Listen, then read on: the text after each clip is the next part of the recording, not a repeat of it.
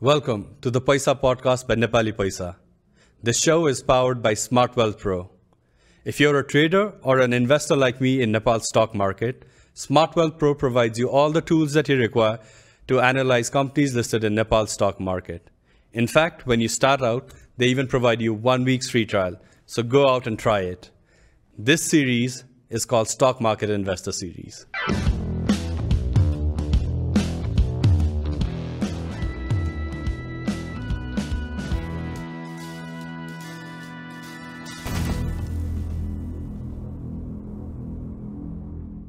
पैसा पडकास्टमा यहाँलाई स्वागत छ। आज हामीसँग एकदमै रोमाञ्चक व्यक्तित्व हुनुहुन्छ। हामीसँग iCapital प्राइभेट लिमिटेड र alpha क्यापिटलको managing director Ajay Shrestha हुनुहुन्छ। अजय श्रेष्ठ यो बाहेक अरू धेरैवटा रोलमा पनि पुँजी बजारमा उहाँ आबद्ध हुनुहुन्छ। अजय दाइ, welcome to the podcast. Thank you Arpan. Actually यो पडकास्टमा तपाईँलाई बोलाउनुभन्दा पहिला I was a bit skeptical पनि के। Actually, I have to say this for the audience purpose as well, होइन? Because you ultimately own Nepali Paisa, which actually hosts this program, होइन? अनि I wanted to bring you to the podcast. अनि त्यति बेला तपाईँले खै आफ्नै own गरेको च्यानलमा आफू नै गेस्ट भएर आउन मिल्छ र भनेर तपाईँले you addressed this question. But I personally think that people can learn so much from you, होइन? अनि I was very insistent तपाईँ आउनै पर्छ भनेर. And thank you so much for coming to this podcast and being here today. Yeah, it's my pleasure. Hey. And to be very honest, I think अस्ति भर्खरै हाम्रो KPIS मा one batch of internship सक्यो कि. This was on Tuesday, होइन? We run the 6 week internship program KPIS मा. Interesting. And त्यो internship run गर्ने क्रममा the final day of the internship मा I asked these students for feedback or these participants for feedback, होइन? अनि उनीहरूले एकजनाले चाहिँ के भनेको थियो, यो feedback मैले 3-4-5 batches run गरिसकेँ. It hadn't come before. He said that I didn't believe that in 6 weeks we could learn so much. He said that if I had gone out and if I had tried to learn this myself, I think 6 months so I think it's about that capacity to learn so much in such a short period of time. I think Nepal's stock market 2018 ma enter gareko ke personally. I had done private equity बाहिर काम गरिसकेको थिएँ, हैन? अरु धेरै theoretical practical डिपार्टमेन्टमा काम गरे पनि यो पर्टिकुलर सेक्टरमा चाहिँ पहिला काम गरिसकेको थिइनँ कि. And I always fail that 2018 मा यदि म एन्टर गर्दाखेरि तपाईँसँग फर्स्टमा इन्टरेक्ट गरेर एन्टर गरेको भए my learning curve would have decrease so much compare to thing. So आजको यो पडकास्ट थ्रुबाट I think I want people to actually have that good learning experience from यो 10-15 वर्ष तपाईँको जति लर्निङ एक्सपिरियन्स भएको छ in the stock market. I want people to have that learning experience from you. I think that's a great motive actually. I'm happy to share also if there's a takeaway from that. Yeah. I think when you approached me to host this podcast, I think हाम्रो objective पनि त्यही नै थियो that यो podcast भनेको it should be a platform where young people can come and learn the right investment practice भनेर भन्नुहुन्थ्यो, हैन? And I think this podcast is serving that purpose. Okay, so I think यो कुराकानीको क्रममा let's start from the first question, है त. तपाईं यो stock market मा चाहिँ कहिलेबाट इन्ट्रेस्टेड हुनुभयो? एकदमै अलि इन्ट्रेस्टिङै छ क्या यो चाहिँ खासमा, होइन? सो पहिला चाहिँ यो त्यो ब्लुमबर्ग पनि आउँथ्यो कि च्यानल, त्यो केबल च्यानलमा चाहिँ पहिला यो नेटहरू टिभीहरू नहुने बेलामा चाहिँ. त्यसमा चाहिँ त्यो ब्लुमबर्गमा यतिकै हेर्थेँ मैले, होइन? सो आउँथ्यो त्यो प्राइसेसहरू स्क्रोल भइरहन्थ्यो क्या. गोल्ड कहिले के होइन, कहिले अब क्रुडको भइरहन्थ्यो, लट अफ कमोडिटिज. अनि स्टक्समा पनि सुरुमा चाहिँ त्यो एपिएलबाट सुरु हुन्थ्यो त्यो एप्पलको स्टक्स, होइन? सो एभ्री टाइम जाने अनि त्यसपछि नेक्स्ट टाइम चाहिँ फेरि चेन्ज भएर आउने त्यो फेनोमेननहरू यतिकै त्यो सबकन्सियसमा बसिरहेको जस्तो लाग्छ मलाई. अनि कलेजमा पनि लाइब्रेरीमा के भन्छ स्पेसली अन्डर ग्राडमा चाहिँ हेर्दाखेरि त्यो ब्याक पेजमा त्यो प्राइस चार्ट्सहरू आउँथ्यो नि स्टक्सको, हाई लो होइन, क्लोजहरू आउँथ्यो. यो के हो भन्ने जस्तो भइरहेको थियो. सो त्यो हिसाबबाट पनि अलिकति. अनि यो के भन्छ यो ट्रेनिङ्सहरू पनि 1-2वटा त्यो बेला देखाएको थिएँ मैले. त्यो सबकन्सियसकै कुराहरू चाहिँ आई थिङ्क त्यो कन्सियसमा जस्तो पनि फिल हुन्छ कहिलेकाहीँ चाहिँ. त्यसरी चाहिँ अनि फेरि ल यो स्टक मार्केट भनेको के रहेछ, यो फाइनेन्सियल मार्केट भनेको के रहेछ, यो सेयर भनेको के रहेछ, कसरी इन्भेस्ट गर्ने भन्ने क्युरियोसिटी भइसकेपछि अब लर्निङ्सहरू सेल्फ लर्निङहरू स्टार्ट गरियो. अनि जहाँ जहाँ पनि एक्सपोजरको लागि अब ठाउँहरू पाउँथ्यो, होइन? त्यहाँनिर जाने गर्दा गर्दै अनि स्टक एक्सचेन्ज पनि पुगियो, होइन? 2007 अर्ली 2007 तिर पुगेको थिएँ. त्यो ओपन आउटक्राई सिस्टम होइन भइरहेको थियो, मान्छेहरू कराउँदै बाहिर आइरहेको थियो, के हो सिस्टम्सहरू। सो बिस्तारै यो गर्दा गर्दा एन्ड देन हुन्छ नि स्टक मार्केट पनि इभल्भ हुँदै गयो, म पनि लाग्दै गयो जस्तो लाग्छ कि इट वाज मोर अफ अब कलेजले पनि पढाउँदैन थियो होइन, धेरै स्टक्सको त्यति करिकुलम पनि थिएन, प्र्याक्टिकल साइड त झन् थिँदै थिएन। अझै प्लस 2मै होइन क्लास 11मा थियो नि अकाउन्ट्समा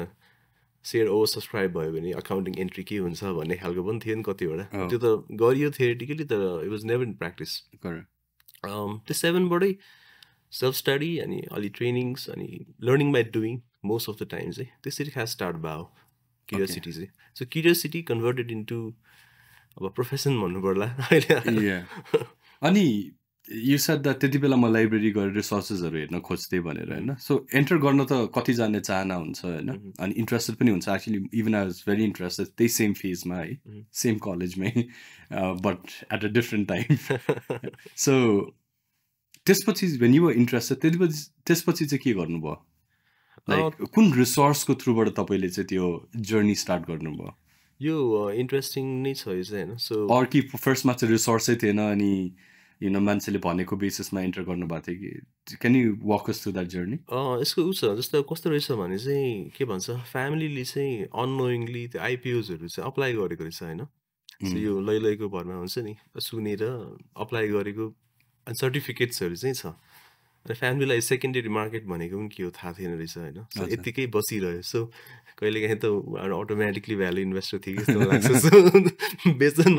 नजानेको भएर the स्टक्स were there for a long term होइन। अनि अलिअलि आइपिओजहरू चाहिँ यो एक्चुली हेर न भने मैले म हेर्छु नि भने कि के रहेछ म आई टेक केयर भनेर।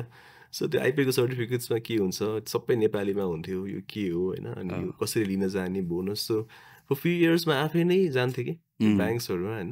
एउटा सर्टिफिकेटमा त नाबालक पनि थियो, म सानो हुँदा अप्लाई भयो होला, त्यसलाई साबालक बनाएको थिएँ मैले एसबिआई ब्याङ्कको, आई स्टिल रिमेम्बर। सो त्यो 30 किता कति रहेछ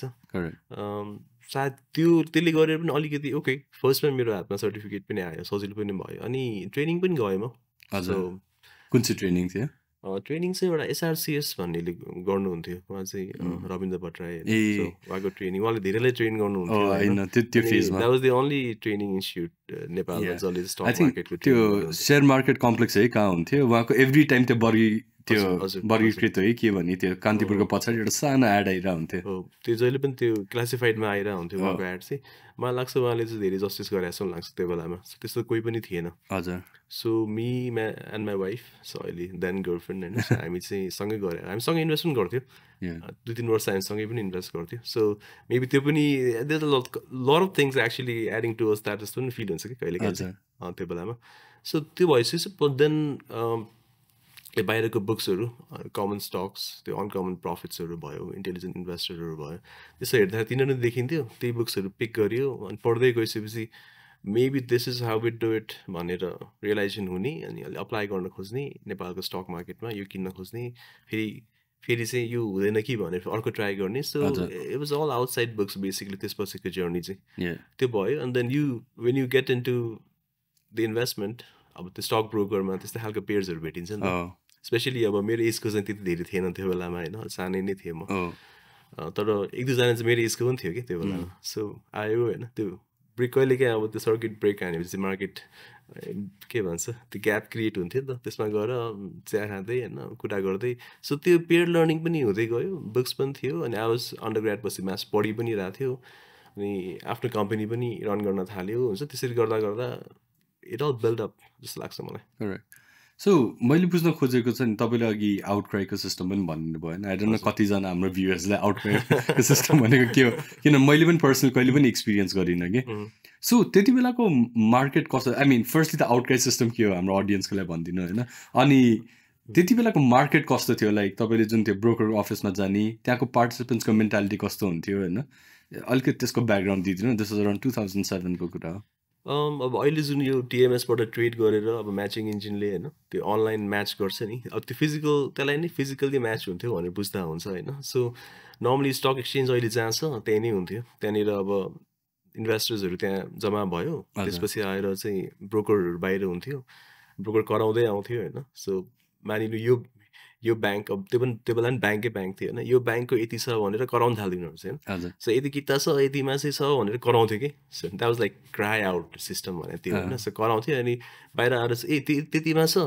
भनेपछि चाहिँ यो चाहिँ मेरो प्लेस गर्दो यो अर्डर भनेपछि चाहिँ ल 1500 10 युनिट्स भनेपछि त्यो ब्रोकर दौडेर जान्थ्यो होइन मलाई याद छ त्यो बेलामा हजुरको सायद श्वेता सेक्युरिटिजको हुनुहुन्थ्यो होइन she was the only female stock broker त्यो बेलामा उहाँ पनि याद छ मलाई कराउँदै बाहिर आउनुहुन्थ्यो भित्र गएपछि फ्लोर सिट चाहिँ एक्चुली भित्तामा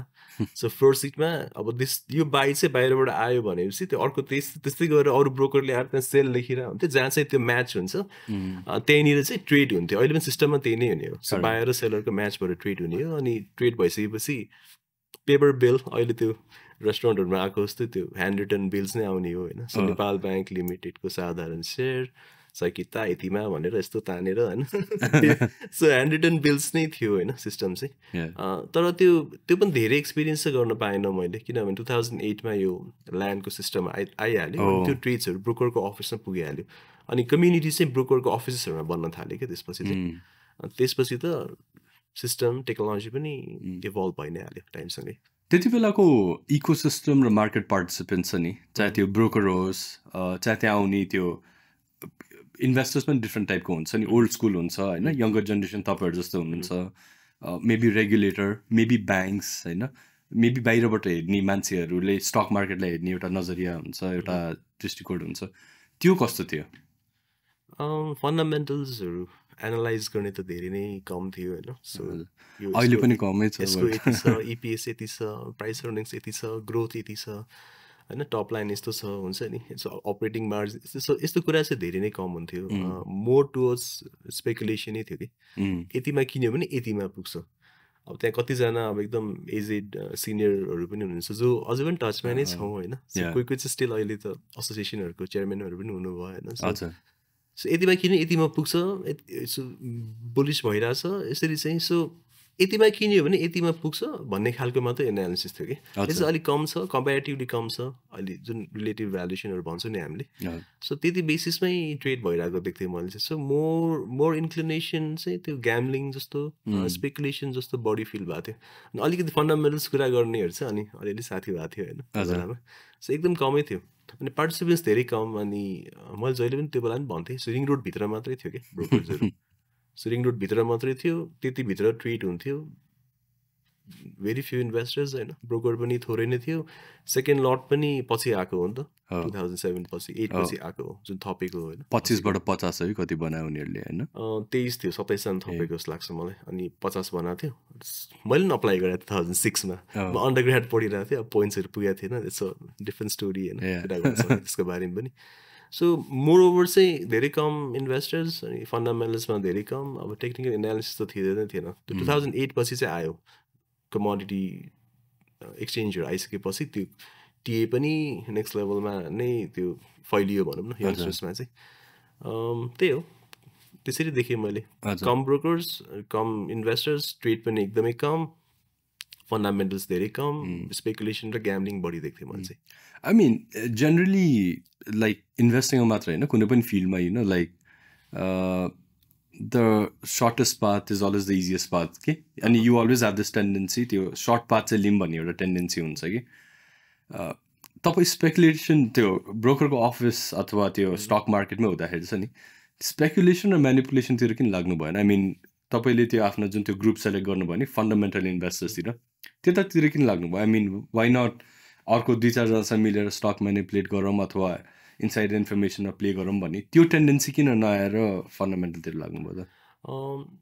त त्यही हो कि फिलोसफी भनेको लास्टमा त्यही नै आउने हो कि सो जुन हामीले वारेन बफेट कुरा गर्छौँ उसको कम्पनी र उसको रिटर्न्सहरू मात्रै होइन the lifestyle he lives the way he things is more interesting कि उसको पैसा र उसको कम्पनीको स्टक भ्यालु भन्दा पनि भनौँ न सो त्यस्तो ग्रुप्स या त्यो त डेफिनेटली होइन अब छ अपरेट गर्छ होला मार्केटमा होइन सो त्यस्तो गर्ने हो भने इन्टेलेक्ट के कामको जस्तो लाग्थ्यो क्या मलाई चाहिँ सबै पढेको सबै हेरेको होइन यस्तो बुझेको त्यो इन्टेलेक्चुअल काम लागेन पढाइ काम लागेन बुक्स काम लागेन इन्टेलेक्चुअल डिस्कसन्स पनि काम लागेन अनि नेपाललाई मात्रै सीमित हुने त होइन नि त एज ए इन्भेस्टर होइन हामी त we had a global vision also. So बाहिर पनि गर्न सकिन्छ होला, नेपाल बसेर बाहिरको फन्ड म्यानेजमेन्ट सकिन्छ होला. सो बाहिरको मार्केटमा गयो भने इज द्याट पोसिबल होइन, त्यस्तो स्ट्राटेजीहरू पोसिबल हुन्छ र भन्ने हो. एन्ड देन मनी मेकिङ मात्रै is not everything no. So लाइफमा त पर्पस पनि इम्पोर्टेन्ट हुन्छ नि त. Giving away the foundation thing होइन, the how you make money is more important के. सो मलाई चाहिँ त्यो जर्नी चाहिँ इन्ट्रेस्टिङ लाग्थ्यो, त्यो रादर देन हुन्छ नि अरू कुनै नेगेटिभ कुरा गरेर वेल्थ बिल्ड गर्नुभन्दा पनि. सो एउटा त इन्टेलेक्टको कुराले गर्दा, एउटा चाहिँ फिलोसफीको होइन कुराहरूले गर्दाखेरि, एउटा चाहिँ ग्लोबल एस्पिरेसन्सले गर्दाखेरि चाहिँ. सो यो डिसिप्लिन चाहिँ मैले आफूमा मेन्टेन गर्नुपर्छ so that I can grow. अनि त्यही अहिले पनि I'm still carrying the same after 16 years also. Yes. I think my thing is very similar, especially with relation to the international जुन आफ्नो एम्बिसन छ नि. I always think त्यही भएर नेपालको अपरेसन सकेसम्म जे जस्तो भए पनि I try to keep it very clean कि I stay away from any. किनभने माई होल टेन्डेन्सिज भोलि if I have an operations in US, I don't want someone two in US to say that यो मान्छेको नेपालमा चाहिँ यसले unethical. Why leave that single hole where people can come and actually go dig back 16 years and say that initially let's have a super clean track record from beginning to end नि भन्ने खालको के. अनि तपाईँ कुन इयरमा graduate हुनुभयो from KCM? 2007 बाट राइट. अनि तपाईँको कहिले पनि mentality to get into the job market थियो कि थिएन? थिएन. Why not? थिएन मेरो चाहिँ. खै थाहा छैन, त्यसरी नै सायद हुन्छ नि ब्रट अप भए जस्तो मलाई लाग्छ मलाई. अनि कस्तो लाग्थ्यो नि अब जब्स अलि एसओपी ड्रिभन हुन्छ जस्तो मलाई लाग्छ होइन. सो कहिले काहीँ अब क्रिएटिभिटी इनोभेसन रिस्क टेकिङहरू अर्कै लेभलमा भइरहेको हुन्छ जुन जबले प्रोभाइड नगर्ला भन्ने हो. र मैले त्यो मास्टर्समा पनि त्यो स्पेसली त्यो टप गरिसकेपछि क्या त्यो आउँदो रहेछ नि त कम्पनीहरूको होइन, त्यो बुकलेट जाँदो रहेछ कम्पनीजहरूमा. And then company start calling you होइन. So I got lot of calls त्यो बेलामा इन्ट्रेस्टिङली होइन. त्यो चाहिँ 2010 को कुरा हो. सो 10 मा चाहिँ मैले मास्टर्स सका हो सायमबाट होइन. अनि त्यसपछि यो अब एड एजेन्सिज भनौँ मल्टिनेसनल पनि गरेको थियो. एउटा ब्याङ्कले पनि कल गरेको थियो, मलाई याद छ स्यालेरी कति एक्सपेक्ट गर्नु भएको छ भन्दा मैले 1.5 लाख भन्दै थिएँ त्यो बेला. मलाई गर्नु नै थिएन होइन, तर अफर गर्दा पनि गर्दैन थियो होला कि मैले त यतिकै गर्दै होइन. So I think I was earning more than that त्यो बेलामा होइन, स्टक्सबाटै कमाइरहेको थिएँ. So this was 2007 probably like market was like raging होला त्यति बेला होइन. 7 चाहिँ कस्तो थियो भने त्यो जुन 7 पार्टी अलायन्स भयो नि, त्यो पिस प्रोसेसमा आइरहेको टाइम थियो क्या. त्यसले गर्दाखेरि त्यो छिर्दाखेरि चाहिँ स्टकमा एन्ट्री गर्दाखेरि मैले त्यो ऱ्यासनालिटी हेरिनँ कि गर्नु छ हाल्नु छ, मार्केट प्राइस बढी छ भनेर म कुरेर बसेँ भने त फेरि 4-5 वर्ष जान्छ, लेट्स जम्प इन भनेर गरेँ कि. सो प्राइस पोइन्टहरू अहिले सुन्दाखेरि मलाई हाँस पनि उठ्छ कि त्यो प्राइस पोइन्टमा मैले एन्ट्री गरेँ, त्यही प्राइस पोइन्टमा पनि मैले माथि लगेर बेचेर पनि कमाएको थिएँ भने जस्तो पनि फिल हुन्छ कहिले काहीँ चाहिँ. हजुर त्यो 2007 तिर तपाईँले स्टार्ट गर्दाखेरि चाहिँ नि एक्चुली क्यापिटल कहाँबाट लिएर आउनुभयो? मेरो क्यापिटल चाहिँ इन्ट्रेस्टिङ छ क्या. यसमा चाहिँ कस्तो भएको थियो भन्दाखेरि चाहिँ, अनि अर्को एउटा क्वेसन यसमा सोधिहाल्छु है, डेट युज गर्नुभयो कि भएन at that point of time है? या युज गरेको थिएँ मैले. डेटको अलग्गै अलिक डरलाग्दो स्टोरी छ डेटको, जसले गर्दाखेरि मेरो फिलोसफी पनि हल्का डिस्टोर्ट भएको छ. सो क्यापिटल चाहिँ कस्तो थियो भने अभियसली के भन्छ मैले जब गरेको थिएन भने मलाई लाग्छ के भन्छ मेरो फ्यामिली चाहिँ मेरो फर्स्ट भेन्चर क्यापिटल फर्म थियो जस्तो लाग्छ कि मलाई. सो सर्टेन होइन म भनि नै दिन्छु 18% इन्ट्रेस्ट रेट चार्ज गर्छु भनेको थियो फ्यामिलीले. या हुन्छ मलाई त प्रब्लम छैन होइन. सो लिएर अनि मेरो चाहिँ खास कस्तो थियो भने सेकेन्ड इयर मार्केट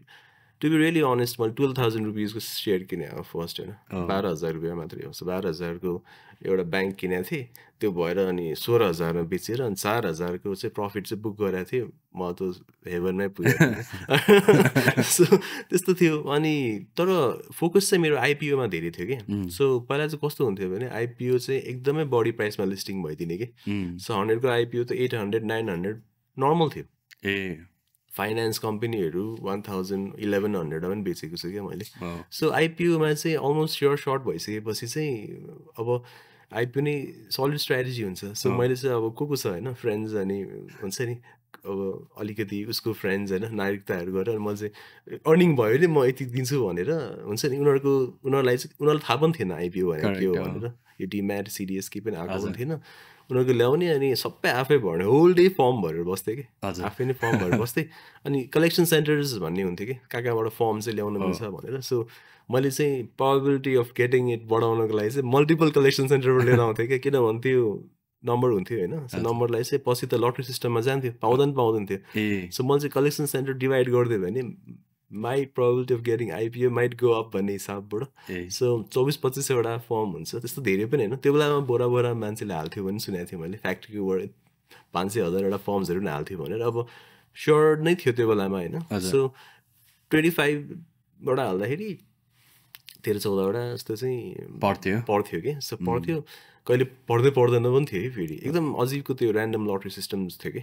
सो तर अलिअलि चाहिँ पर्थ्यो अनि पढेको चाहिँ बेच्यो भने त्यो अनि मैले लास्ट टाइम मैले एभरेज अब धेरै अगाडि एभरेज गरेको थिएँ मैले आइपिओ रिटर्न्स चाहिँ सो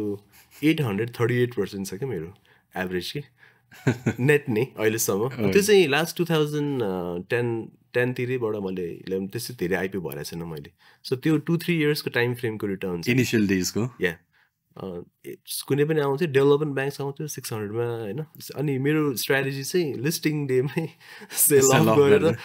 त्यो चाहिँ इन्ट्रेस्टिङ डिसिप्लिन थियो कि सो पछि वर्ष भन्ने पनि थिएन कि लिस्टिङ 2 डेजमै एक्जिट गरिदियो अनि बुक गरिदियो आफ्नो एक्सेल सिटमा हाल्यो राख्यो होइन अनि त्यही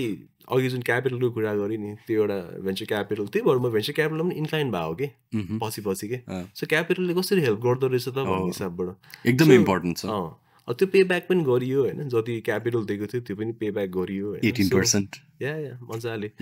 त्योभन्दा कति 800 आइरहेछ त्यो 16-18% रिटर्न त पिनट्स नै भयो नि त त्यो थियो अब या त्यसरी गरेर अनि त्यो बिल्डअप हुँदै गयो कि अनि क्यापिटल जहिले पनि अब स्कार्स नै थियो अहिले पनि छ होइन त्यही भएर मेरो प्राय बिजनेसेसहरू मैले साथीहरूसँग पार्टनर्सहरूसँग अनि इन्भेस्टर्सहरूसँग फन्ड रेज गरेर नै हो सबै अहिलेसम्म सबै बिजनेसमा पार्टनर्स छ मेरो होइन सो सबैमा त्यसरी नै अगाडि बढ्यो त्यसपछि चाहिँ अनि यो फर्म्सहरू खोल्दाखेरि अनि अरूको क्यापिटल आउँछ अनि के भन्छ आफ्नो क्यापिटल पनि अलिकति हाल्यो होइन सो कुनै स्टक पिक्सहरू चाहिँ एकदमै राम्रो मल्टिप्लाई भयो क्या जसले गर्दाखेरि मलाई चाहिँ क्यापिटलहरू चाहिँ हुन्छ नि आइरह्यो अनि आफूले गरेको भेन्चर्सहरूमा चाहिँ अब फ्यामिलीले पनि सपोर्ट त गर्छ नै तिम्रो यसो हामी यति हालिदिन्छु भनेर चाहिँ त्यो पनि गऱ्यो सो तर I treat them as investors कि not as family in those companies तर I think that money also त्यो पैसा आउने पनि तपाईँको ट्र्याक रेकर्ड भइसकेपछि हो जस्तो लाग्छ कि आई मिन तपाईँले 2-3टा सक्सेसफुल इन्भेस्टमेन्ट गरिसकेपछि अनि फ्यामिलीले बढी कन्फिडेन्स देखाएर ल तिम्रो सो भेन्चरमा मनी यति हाल्छ नि त होइन वेदर इट इज दुवैजना म्युचुअली बेनिफिसियल त हो नि त्यो पनि इट्स ओके अब आफ्नो फ्यामिलीलाई भ्यालु क्रिएट गर्न पाउँदा राम्रै हुन्छ नि त एउटा as a sun you feel proud that you giving returns म त यत्रो के अरे क्वार्टरली पोर्टफोलियो रिपोर्टै दिदिन्थेँ होइन so it's happening like this भनेर जुन चाहिँ अब पछि पिएमएस कम्पनी खोल्यो भने सजिलो हुन्छ राइट सो द्याट्स हाउ तपाईँले आफ्नो कर्पस इनिसियल क्यापिटल डेभलप गर्नुभएको त्यसरी होइन सो लोनको साइडको चाहिँ मलाई भनिदिनु न बिकज लोन युज गर्नुभयो कि भएन अनि त्यो फर्स्ट बुल मार्केट पछि बेयर मार्केटको एक्सपिरियन्स गर्नु पऱ्यो कि परेन मैले सेम जुन प्रायः नयाँ इन्भेस्टर्सहरूले जुन मिस्टेक गर्छ नि अहिले त्यो मैले पनि गरेँ कि सो मैले के गरेँ भने 7 to 8 त्यो जो पनि छिर्यो भने कमाउने नै पिरियड थियो don't confuse brains with bull market भन्छ नि सो म जुन एन्ट्री गरेँ त्यो बेलामा 700-800 इन्डेक्स थियो अनि त्यो अलिकति माथि गयो 1000 पुग्दा त्यो बढ्यो अनि बढ्यो अनि आइपिओबाट पनि होइन आई रिटर्न आइरहेछ अनि आफ्नो एजुकेसन आफै फाइनेन्स गरिरहेछ हुन्छ नि त्यो एउटा हाई पनि भइरहेको थियो अब रिटर्न म्याक्सिमाइज गर्नलाई अब लोन लिनु पऱ्यो भन्ने हिसाबबाट लोन पनि लिएँ होइन सो लोन लिएपछि चाहिँ म त्यो 9-10 को क्रासमा परेँ क्या सो त्यो जुन 292मा 1175बाट 292मा आयो नि त्यसमा पढेँ त्यो मास्टर्स पनि पढिरहेको थिएँ अनि मेरो पोर्टफोलियो चाहिँ 85% डाउन आई स्टिल रिमेम्बर होइन सो त्यसले गर्दा लिभरेज अनि लिभरेजले गर्ने ट्रेडमा चाहिँ मेरो अलिकति अर्कै खालको सिस्टम बन्यो क्या त्यसले गर्दाखेरि अलिकति लर्निङ पनि राम्रै भयो त्यसपछिको फन्ड्सहरू मेरो राम्रो गरेँ क्या सो लिभरेज कहाँ लिनु हुने रहेछ यदि मेरो फिक्स्ड सोर्स अफ एउटा इन्कम छैन भने त्यो लिभरेज लिनु हुँदैन रहेछ मसँग अर्को अल्टरनेटिभ सोर्स जसले चाहिँ यो लिभरेजलाई चाहिँ फाइनेन्स गर्नेछ नि सो मिडियम हो भने मिल्दैन रहेछ भन्ने खालको लर्निङहरू पनि भयो त्यहाँबाट चाहिँ सो फर्स्ट चाहिँ त्यही मार्जिन लोनै ल्यायो होइन सजिलो त्यही नै थियो होइन अनि एउटा टाइममा त 6.5% पनि पाउँथ्यो पेपरमा आयो दौडेर ब्याङ्क जाँदा सबै बुक पनि भइसकेको हुन्थ्यो होइन सो एकदम हट थियो क्या मार्जिन लोन चाहिँ सजिलो पनि थियो 80% दिन्थ्यो होइन त्यो राख्यो त्यसलाई नै रोटेट गर्दै लान पनि मिल्थ्यो अब सिस्टमेटिक फ्लजहरू थियो होइन जुन चाहिँ अब हामीले एथिकली एक्सप्लोइट पनि गर्न मिल्थ्यो नि त सो त्यो एउटा चाहिँ 9-10को चाहिँ लिभरेजको चाहिँ अब नराम्रै एक्सपिरियन्स छ भन्नु पर्ला अब यङै थिएँ म होइन त्यसले खासै मलाई त इम्प्याक्ट चाहिँ गर्न दिइनँ मैले स्टडिज र मेरो अरू जुन मैले म्यानुफ्याक्चरिङ चलाइरहेको थिएँ त्यसमा खासै इम्प्याक्ट चाहिँ परेन त्यसले आई थिङ्क त्यो एकदमै नेचुरल कुरा हो तपाईँले भने जस्तो बिकज त्यो बुल मार्केट बढिरहेको बेला every one starts to believe that होइन यो म अझै गर्न सक्छु होइन अनि त्यो मार्केट 1100मा पुगेको बेला you start to believe that होइन मैले त्यो मार्केट चाहिँ ओभर भ्याल्युड होला तर मैले सेलेक्ट गरेको चाहिँ यिनीहरू चाहिँ ठिक छ होइन अनि यो 2000 मार्केट चाहिँ नभनौँ तर मेरो स्टक चाहिँ अहिले पनि डबल हुनसक्छ भन्ने त्यो बिलिभ हुन्छ कि होइन 50 लाख हाल्यो 20 लाख कमायो अनि फेरि 2 करोड लोन लिएर हालिदिन्छ कि त्यस्तो मैले धेरै भेटाएको छु होइन आजकल चाहिँ कमाइसकेपछि 2-3 वर्ष तिमी हाइब्रिनेसनमा जाऊ क्यास पनि लिएर बस्ने पनि डिसिप्लिन हो भन्छु कि आजकल सबैभन्दा मेरो सोचाइमा सबैभन्दा गाह्रो डिसिप्लिन चाहिँ त्यही नै हो मैले अहिलेसम्म गर्न सकेको छैन होइन बिन 4-5 वर्ष भयो मार्केटमा अहिले पनि म क्यासमा बस्न सक्दिनँ म 10% क्यासमा बस्यो भने मलाई एकदम छटपट हुन्छ कि whether it is bull bare हामी त बस्यो अस्ति 2 इयर्स मजाले क्यासमा बस्यो ability to not invest is also skill रहेछ कि it's a very important skill होइन I think Buffett does that एकदमै well if you look at his portfolio होइन अनि मैले त्यो तपाईँले जुन त्यो भन्नुभयो नि त्यो जुन पैसा गुमाउनु भयो 85% मैले एउटा रमेश दमानीको एउटा इन्टरभ्यू हेरेको थिएँ Ramesh Damani use to study युएसमा होइन अनि उसको ड्याड चाहिँ I think he was in the stock broking business if I'm not mistaken in India होइन अब कुनै पनि बुवाको चाहना मेरो छोरा छोरीहरूले यही मेरै बिजनेस गरिदियोस् भन्ने हुन्छ नि त सो उसको ड्याडले उसलाई आई थिङ्क $10,000 यो 1980s भन्दा पनि पहिलाको कुरा हो I think $10,000 must be 60s or something है 60s हो कि 70 $10,000 हो कि $100,000 पठाइदिएको हो कि अनि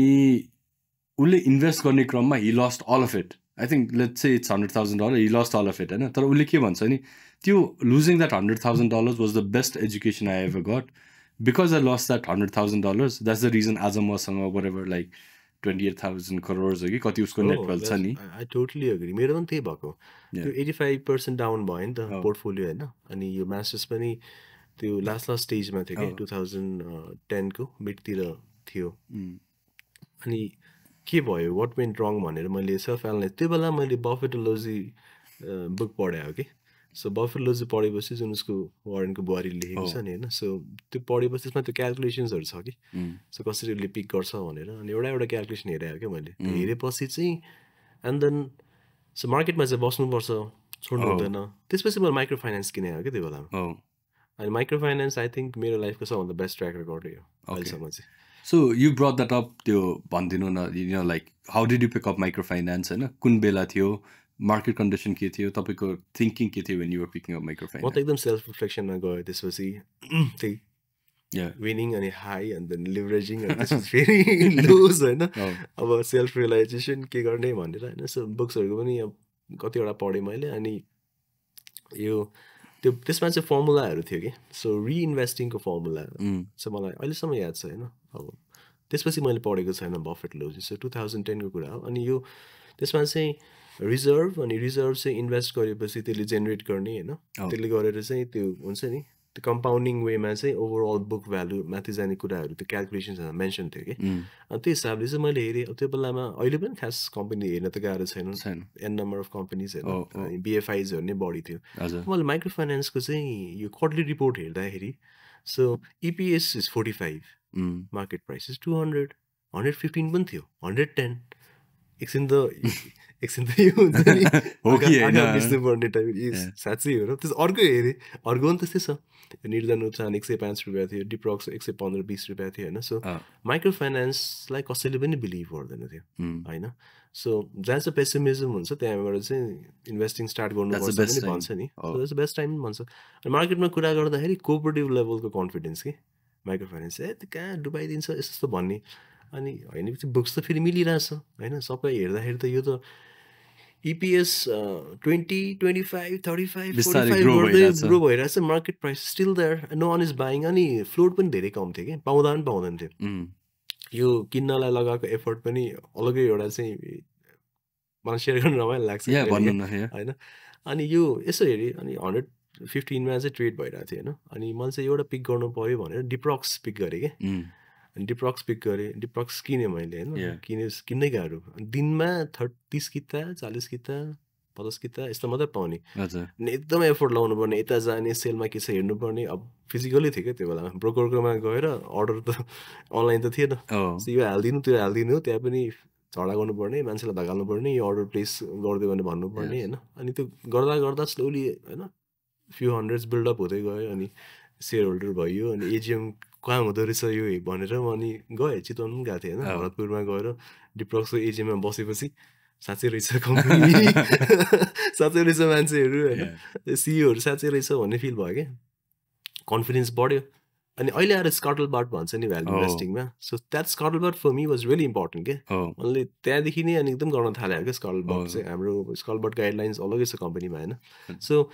त्यो आइसकेपछि कन्फिडेन्स बढ्यो अनि अक्सनमा आयो होइन अक्सनमा आएपछि अनि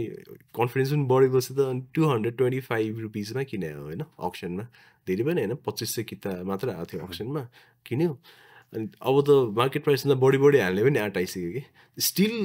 होइन 45 EPS 225 मा पाइरहेको छ अक्सनमा अब आई डोन्ट थिङ्क त्यस्तो खालको चाहिँ एसिमेट्रीहरू क्रिएट हुन्छ जस्तो मलाई लाग्दैन अहिले 5 times 6 times P पिक गर्दै गयो किन्दै गयो यताबाट किन्दै गयो होइन अब अनि कन्सन्ट्रेटेड पोर्टफोलियो भने चाहिँ मैले फर्स्ट टाइम चाहिँ त्यहाँबाट बनाएको कि कन्सन्ट्रेसन के आउँछ पिक गर्दै कि अनि अब फुल्ली अब्सेस्ड विथ डिप्रक्स कि डिप्रक्सै किन्छु भनेर होइन अनि सो त्यो हुँदै गयो अनि सेयर नपाउने भएपछि के गर्ने त्यो ब्रोकरले छैन सप्लाई छैन अनि कम्पेन्सेटरलाई फोन गर्ने मैले कम्पेन्सेटरलाई फोन गरेँ कोही छैन तपाईँ सेयर होल्डर जसले बेच्छ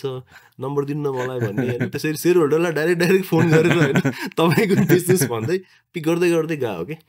गर्दै गएर अनि 2011को रिपोर्ट होला सायद हेऱ्यो भने टप सेयर होल्डर मेरो पनि नाम छ होइन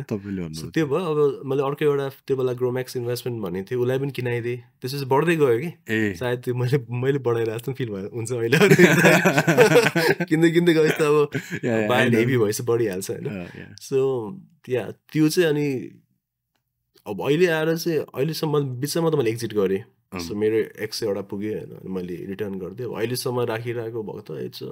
सुपर मल्टिब्यागर स्टक नै हुने रहेछ हुन त अहिले रिसेन्टली फन्डामेन्टल चाहिँ चेन्ज भयो माइक्रो फाइनेन्सको तर त्यो बेलामा चाहिँ इट्स रियली डिफ्रेन्ट कि ब्याङ्क जान सक्दैन थियो जहाँ माइक्रो फाइनेन्स जान्थ्यो नम्बर अफ ब्रान्चेसमा 200+ ब्रान्चेस पनि छ कतिवटा माइक्रो फाइनेन्सको त्यो बेलामा घरमा गएर लोन दिन सक्दैन द कस्ट अफ फन्ड यताउता त्यो बोरोइङहरू पनि द डाइनामिक्स भेरी स्ट्रङ कि माइक्रो फाइनेन्सको चाहिँ सो त्यो mistakes early wins and mistakes and then realization and microfinance stories. So approximately कति bagger भयो होला when you made an exit? I mean on an average किनभने 100 बाट किन्न थाल्नु भयो 200 something सम्म किनिराख्नु भयो हैन so overall like if you were to average out मैले लास्ट चाहिँ मैले सेल गर्दा 10 bagger सँग गरे 10 bagger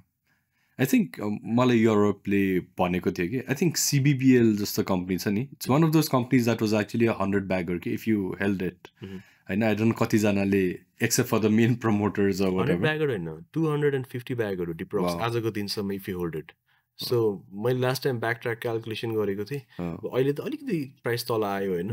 एनआरबीको यो पोलिसिसले गर्दा 1 crore invested back in 2010 2012 मा 12 yearsमा it would have become 250 crores 2010 बाट 2022 yes 250 12 years 12 years if you back test wow यसो देखेपछि बाहिर भन्दा कहिलेकाहीँ नेपालमा हुँदैन मलाई रिग्रेट त्यो तपाईले जुन त्यो क्यापिटल निकालेर यो diverted institution create has it done better than that do you think yes definitely I have a social capital अहिले so individual investing र institutional investing मा पनि धेरै फरक छ so individually कसैले चिन्दैन के गर्दैन कार्ड पनि के दिने के लेख्ने कार्डमा अजय श्रेष्ठ इन्डिभिजुअल इन्भेस्टर लेख्ने कुरा पनि आएन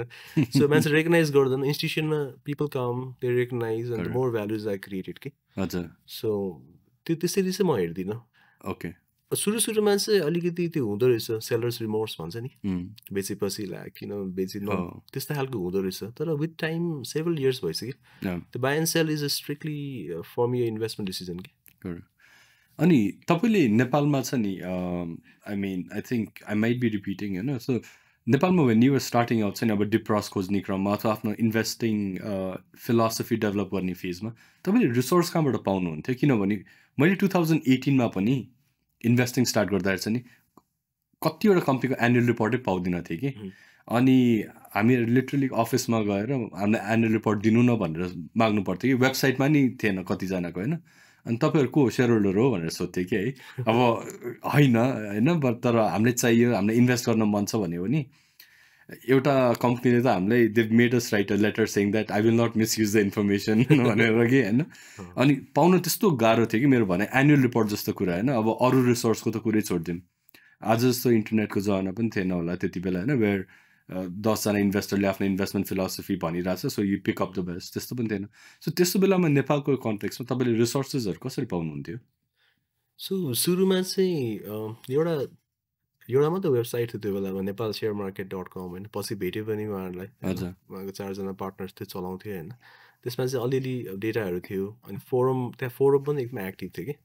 त्यहाँ पनि अलिअलि यो माग्ने त्यो माग्ने होइन सेयर गर्ने कल्चर पनि थियो र अघि तिमीले भने जस्तै कम्पनीमा जाने होइन त्यसरी माग्ने पनि धेरै नै गऱ्यो त्यो अलिकति अनौठो एक्सपिरियन्सेसहरू पनि छ कि जाँदाखेरि त्यो बन्द हुने होइन सेयर डिपार्टमेन्टै नहुने कुरेर बस्नुपर्ने सो कसैले अनलाइन पनि राख्थ्यो कसैले चाहिँ पिडिएफ एक्सेलमा पनि राख्थ्यो एनुअल रिपोर्ट हुँदैन थियो त्यही भएर त्यो तर एजिएम त पेपरमा पब्लिस गर्नुपर्छ नि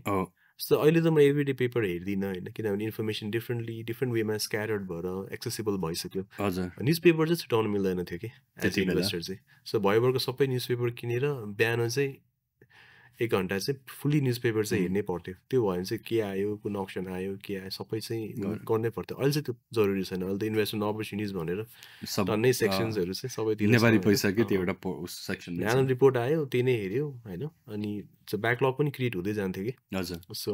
फोल्डरमा राख्दै गयो क्रिएट हुँदै जाने त्यसरी नै गर्ने हो बेसिकली सो धेरै कुरामा अब सोलो नै थियो धेरै एस्पेक्टबाट एनालिस्टहरू पनि थिएन के पनि थिएन कति केसमा चाहिँ त्यो के अरे मलाई त एन्ट्री गरेको पनि याद छ कि क्वार्टरली रिपोर्ट्सहरू एन्ट्री गरेर बनाएर त्यसलाई रिपोर्ट बनाएर अनि बाइन्डिङ गरेको स्टिल घरमा छ कि मसँग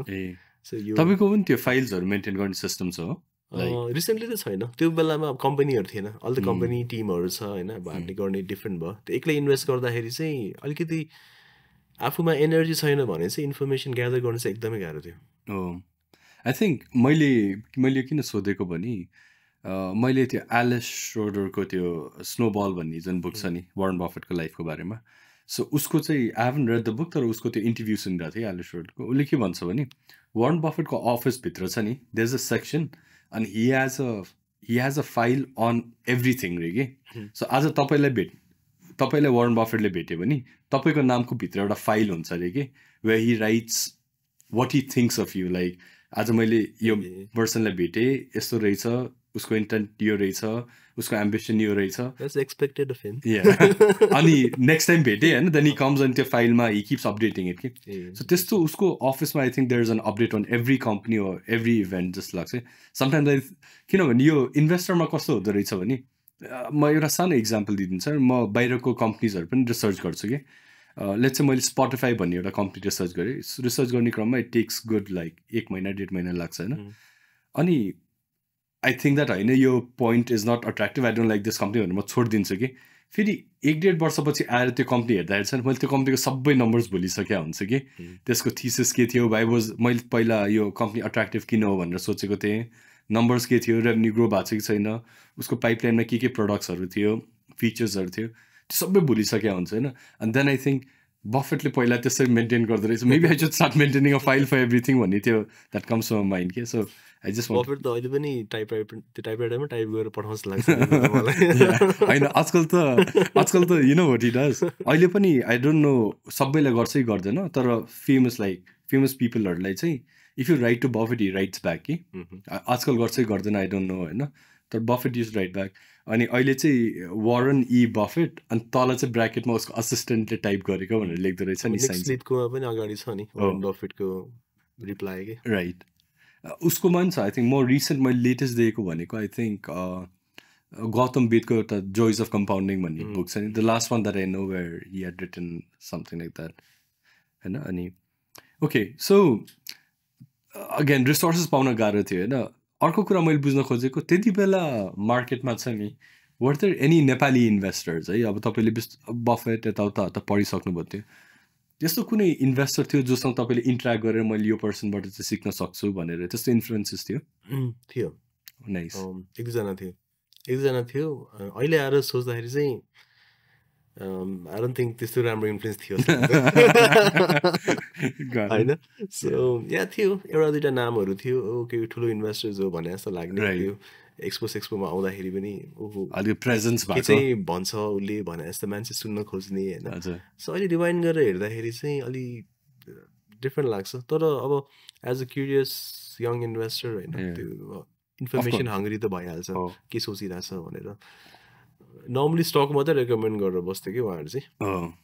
अनि मैले एकजनाको फन्डमा त इन्भेस्टमेन्ट गरेँ जो त्यस्तै पपुलर नेम हुनुहुन्थ्यो त्यो फन्ड पनि त्यस्तै नै भयो होइन so it's another sad story तर थियो एक दुईजना थियो अनि दुवैजना चाहिँ डाउन टाउनमा चाहिँ बस्टै हुनुभयो कि त्यसपछि चाहिँ मलाई I don't think it's a good influence जस्तो पनि लाग्यो कोही राम्रो इन्फ्लुएन्स हुनुहुन्थ्यो हु हेभ मेन्टेन देयर भनौँ न एउटा स्ट्याचर थ्रु आउट कोही थिएन जसलाई चाहिँ मैले I would love to read त्यो बेलामा या कसै कोही थिएन जसले लेख्थ्यो हजुर कोही क्यापिटल मार्केटमा लेख्ने भनेको अब रविन्द्र भट्टराईजी उहाँले अलिकति लेख्नुहुन्थ्यो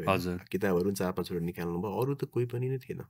जसले लेख्थ्यो जसलाई चाहिँ ओके उसले के भन्छ सुनौँ न पढौँ न भन्ने थिएन मैले त्यही भएर अघि भने नि एकदम सोलोइजम नै थियो कि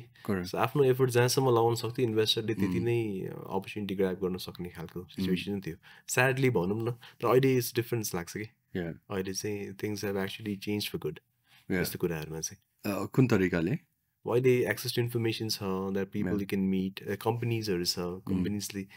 अब इन्भेस्टमेन्ट कम्पनीको वेबसाइटै थिएन मैले हेर्दाखेरि कुन चाहिँ इन्भेस्टमेन्ट कम्पनी नै थिएन भनौँ न वेबसाइट भए पनि खालि एउटा लोगो मात्र राखिदिएको छ भित्र केही पनि छैन के गर्छ के पोर्टफोलियो कन्टेन्ट कसले चलाउँछ कुन फिलोसफीमा चलाउँछ केही पनि नै थिएन कि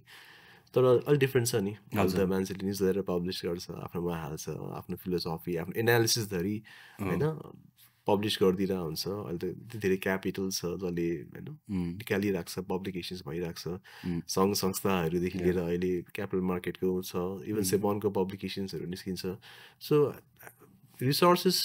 there wide range of resources लाग्छ मलाई तर अहिले आएर मैले चाहिँ यिनीहरूलाई कस्तो हेर्छु भन्दा चाहिँ म धेरै पढ्दिनँ यस्तो रिसोर्सेसहरू चाहिँ सिन्स लास्ट 5-6 इयर्स भयो म अरूको आर्टिकल पढ्ने अघि इन्टरभ्यू हेर्ने त्यति धेरै गर्दिनँ त्यो अलिकति बिहेभियरल फाइनेन्स र बिहेभियरल इन्भेस्टिङतिर चाहिँ इन्क्लाइन भइसकेपछि चाहिँ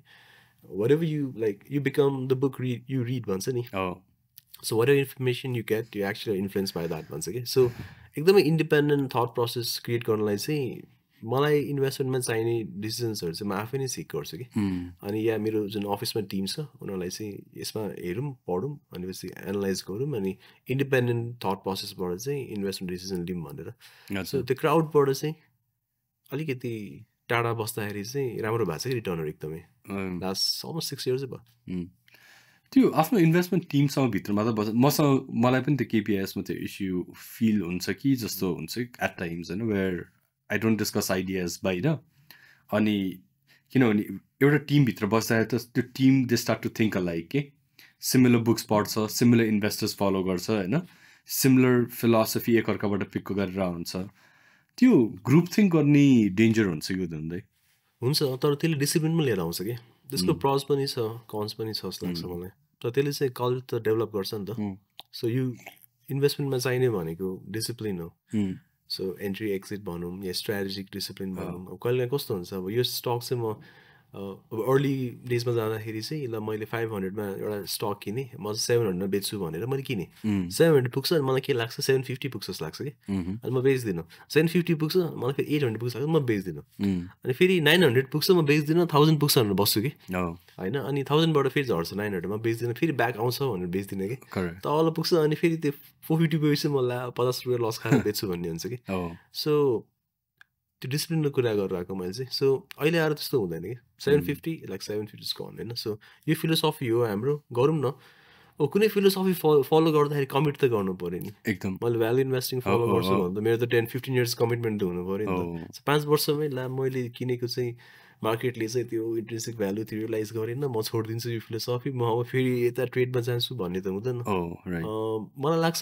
मेरो चाहिँ अब फन्डमा या हुन्छ नि अब हाम्रो उसमा फिलोसफीमा चाहिँ त्यो टेस्टिङ टाइमै कम्प्लिट भएको छैन जस्तो लाग्छ कि मलाई सो वेयर कमिटेड कहिले काहीँ लाग्छ कुनै चाहिँ आफूले चाहिँ नराम्रो भनेको स्टक धेरै माथि जाँदाखेरि हाम्रो क्यालकुलेसन मिलेन क्या हो या हामीले चाहिँ हुन्छ नि जस्तै भनौँ न फिलोसफी कुराहरू त अहिले जुन होइन कालिन्चोक दर्शनको जुन आइपिओ आएर अहिले कति कतिमा ट्रेड भइरहेको छ हामीसँग फ्यान्टास्टिक अपर्च्युनिटी थियो थोरै त थियो होइन तर अझै स्टेक इन्क्रिज गर्ने पनि अपर्च्युनिटी थियो कि तर त्यो फिलोसफीले गर्दाखेरि हामी गरेनौँ सो म्यानेजमेन्ट पोलिटीदेखि लिएर सबै हुन्छ नि त भ्यालुमा त त्यो गर्दाखेरि हाउ कमिटेड यु आर भन्ने क्वेसन पनि आउँछ कि सो एउटा त्यो कमिटमेन्ट र डिसिप्लिनको हिसाबबाट चाहिँ राम्रो हुन्छ या फेरि डिफ्रेन्ट पर्सपेक्टिभहरू मिस गरिरहेछ कि भन्ने हो तर सबै पर्सपेक्टिभ लिन थाल्यो भने what can be investor you'll become भन्ने फेरि अर्को डेन्जर छ क्या फेरि राइट सो कतिजनाले अहिले पनि म भेट्छु कि कोही भाइहरू के छ अलिकति चाहिँ म सर्ट टर्म गर्छु एउटा चाहिँ म लङ टर्म राखेको छु भन्छ कि अनि यो गाह्रो छ यो अब दुइटा वाइफ भए जस्तै कि आएर न कसरी ह्यान्डल गर्छ त्यो होइन त्यो मलाई इन्ट्रेस्टिङ लाग्छ कि त्यो कमेन्ट चाहिँ किन म्याक्सिमम् यङ्स्टर्सले भन्छ क्या त्यो यति चाहिँ म ट्रेड गर्छु एक्चुली यङ्स्टर्स होइन दाइ यो कुरा चाहिँ मैले I heard it from top ब्याङ्कको सिइओजहरूसँग पनि मैले लोन लिने क्रममा चाहिँ आई मेट देम होइन उनीहरूले के भनेको छ भने मलाई I mean it's very counter इन्ट्युटिभ होइन उनीहरूले भन्ने कुरा तर दे डोन्ट रियलाइज इट उनीहरूले के भन्छ भने म तिमीलाई यति लोन दिइदिन्छु इट्स ओके तिमी युज गर अनि दे टेल मी तर 60-70-80% चाहिँ लङ टर्म गर्ने अनि त्यो 20%ले चाहिँ त्यो रिटर्न जेनेरेट गरेर खर्च चलाउने अनि इन्ट्रेस्ट तिर्ने भन्छ कि सो माई पोइन्ट इज यदि त्यो 20%ले त्यस्तो खतरा रिटर्न जेनेरेट गर्छ म 80% लङ टर्ममा किन राख्ने मैले त्यही भने कि अनि traits are not predictable whole trading यत्रो होइन लेखेसीले त्यही देखाएको छ म यो गरेर यतिमा बेच्छु भन्ने त्यो फिलोसफी भावित उहाँ ब्याङ्कमा किन काम गर्नु पऱ्यो फुल टाइम ट्रेडर भएर भइहाल्यो नि होइन सो ब्याङ्कको सिइओ हुनु पनि परेन नि रिटर्न ट्रेडिङबाट छ भने त राइट अघि तपाईँले त्यो यु मेन्सन भयो ग्रोम्याक्स कि अनि मलाई अलिकति त्यसको बारेमा नि इन्ट्रेस्ट छ एक्चुली ग्रोम्याक्ससँग नै रिलेटेड अर्को क्वेसन छ तपाईँले त्यो आजकल त्यो म्युजिङ कति नम्बर 1 म्युजिङ नम्बर 2 म्युजिङ त्यो आफ्नो फिलोसफी कन्टेम्प्लेसन नम्बर 1 भनेर राख्नुहुन्छ होइन भर्खर सुरु गरेको छ राइट आई थिङ्क 6 सम्म पुगेको छ होइन म सबैभन्दा इन्ट्रेस्टिङ चाहिँ ट्रेडिङवाला थियो and because it triggered so many पिपलमा यस्तो हाँस उठिरहेको थियो होइन या आई नो सो त्यसमा वान पार्ट यो return was about this textile company के यहाँ नाम छ एसपी टेक्सटाइल्स भनेर राइट अगाडिको सो त्यो अगेन तपाईँको stock मार्केटको जर्नीसँग can you relate that like कुन बेला त्यो अपर्च्युनिटी आयो तपाईँ कुन फेजमा हुनुहुन्थ्यो त्यति बेला होइन त्यो अपर्च्युनिटी कसरी आयो and because that was the first private के भने venture capital type of an investment that you made होइन एज कति हुनुहुन्थ्यो इन्भेस्ट किन गर्नुभयो actually run me through that actually A okay as चाहिँ 21 जस्तो लाग्छ मलाई अनि सो 21मा चाहिँ यो भेन्चर क्यापिटल भन्ने वर्ड चाहिँ थाहा छैन मलाई किन मन पऱ्यो क्या त्यो बेलामा सो त्यसपछि भेन्चर क्यापिटलको फेरि अलगै जर्नी छ होइन भिसी गऱ्यो कतिवटा हामी इन्भेस्ट गऱ्यो अनि देन इन्क्युबेटरको अलगै छ एक्सेलरेटर पनि चलायो हामीले कतिवटा batch true north associates private equity त्यो फेरि त्यो अलिकति कम्पार्टमेन्टलाइज जस्तो लाग्छ कि मेरो ब्रेन्स र जर्नीहरू चाहिँ होइन सो भिसी चाहिँ एकदम त्यो वर्ड यतिकै मनपर्ने कि त्यो 2009-10मा टेक्निकल एनालिसिस भने जस्तै कमोडिटी ट्रेडिङमा यता चाहिँ भेन्चर क्यापिटल के हो भेन्चर क्यापिटल होइन सो भेन्चर क्यापिटल भनेको अब एकदम रिस्की हुन्छ आइडियामा इन्भेस्ट गर्ने भन्ने बुझाएको थिएँ मैले चाहिँ सो त्यस्तो खालको थियो तर भिसीको रिटर्न्स चाहिँ एकदम राम्रो हुन्छ भने अब त्यो सबै बुकिस नै हो कि पढ्यो हेऱ्यो होइन यसो हेऱ्यो so only 3 out of 100 companies make it 97 होइन दे गो डाउन यस्तो पढि नै रहेको थियो यो बन्द भएको फ्याक्ट्री चाहिँ थियो कि सो बन्द भएर चाहिँ त्यहाँ जुन अर्ली फाउन्डर्सहरू थियो उनीहरू चाहिँ अब बन्द भयो हामी चलाउन सकेन क्यापिटलको रिक्वायरमेन्टहरू भइसकेपछि अलिकति फाइनेन्सियल साइडमा पनि हेल्प चाहिन्छ होइन यसमा ल्याक भयो यस्तो कुराहरू आइसकेपछि ओके मेबी यही कुराहरू किनभने त्यो फेरि यस्तो टाइम थियो कि त्यो सेकेन्ड लिभरेजवाला अघि मैले भनेको डाउन चाहिँ मैले भेटेको थिइनँ कि त्योभन्दा अगाडि अलिकति अगाडि कुरा हो कि सो अन्डर ग्रेड सकिसकेपछि अनि त्यो ग्याप थियो एउटा मास्टर्स जोइन गर्न अगाडि 1 वर्षको त्यो ग्यापको कुरा आयो चाहिँ अनि त्यो ग्याप भइसकेपछि ओके यो भिसी कुरा आयो अनि एसेट्सहरू छ यो छ मार्केट्स पनि छ होइन सो यो होलसेलिङ युनिट्सहरूमा पनि अलिकति त्यो बेला चाहिँ अलिक कन्फिडेन्सहरू भएको भएर गर्न सकिन्छ कि भनेर अनि क्यापिटल पनि त्यस्तो धेरै अब अहिले आएर चाहिँ अब 50 लाखमा कसरी फ्याक्ट्री स्टार्ट हुन्छ त मलाई पनि थाहा छैन होइन सो 50 लाखमा त्यो एक रोप्ने जग्गामा लाइक 19 कतिवटा मेसिन्स थियो त्यहाँनिर सब फेसिलिटी थियो इभन अपरेट गर्ने मान्छे पनि थियो होइन मान्छे पनि थियो it just needed some kick start के त्यो बेलामा अनि 50% स्टेक पाएको 50 लाख्समा basically it was valued at 1 crore होइन त्यो बेलामा अनि गऱ्यो तर एफर्ट पनि धेरै लगायो कलेज जाने स्याटरडेजहरू त्यहाँनिर हुन्थ्यो त्यो फाइनेन्सियल एस्पेक्ट्सहरू भयो अनि जति त्यो बेला सानो दिमागमा थियो गभर्नेन्स सबै यो कुराहरू त्यहाँनिर गर्ने एचआर सिस्टम्स यो त्यो होइन यो मेसिनको युटिलाइजेसनदेखि लिएर सेफ्टी अब त्यो बिबीको चार्ज हुन्छ नि अन्डर ग्रेडको चार्जबाट अलिकति त्यो अब एक्सपेन्सिभै थियो नि ब्याचलर्स पनि होइन त्यो केस स्टडीहरू पढ्नै पर्थ्यो त्यो मेबी त्यसको चार्ज ड्रप पनि होला सो त्यो गर्दाखेरि त्यो इट स्टार्टेड रनिङ होइन त्यो पनि आयो डाइङ लाइसेन्स पनि लियो अनि तर के अरे थ्याङ्कफुली त्यो जुन अपरेसन्सको पार्टनर चाहिँ प्रिटी स्ट्रङ थियो कि त्यो फाउन्डरै थियो त्यहाँनिर सो त्यो स्टार्ट भएर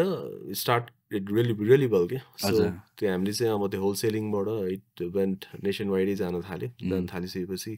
सिफ्ट पनि डबल सिफ्ट हुन थाल्यो जेनेरेटर पनि अर्को एक्स्ट्रा लिएर आयो 24 आवर्स चल्न थाल्यो अनि त्यो क्यापेसिटी युटिलाइजेसन पनि अब 100मा नै क्याप भइहाल्यो अब भक्तपुर इन्डस्ट्रियल एरियामा एक्सटेन्सन केही गर्न नमिल्ने होइन अपरेसन पार्टनरले प्रड्युस गर्ने अनि 100+ इम्प्लोइज पुग्यो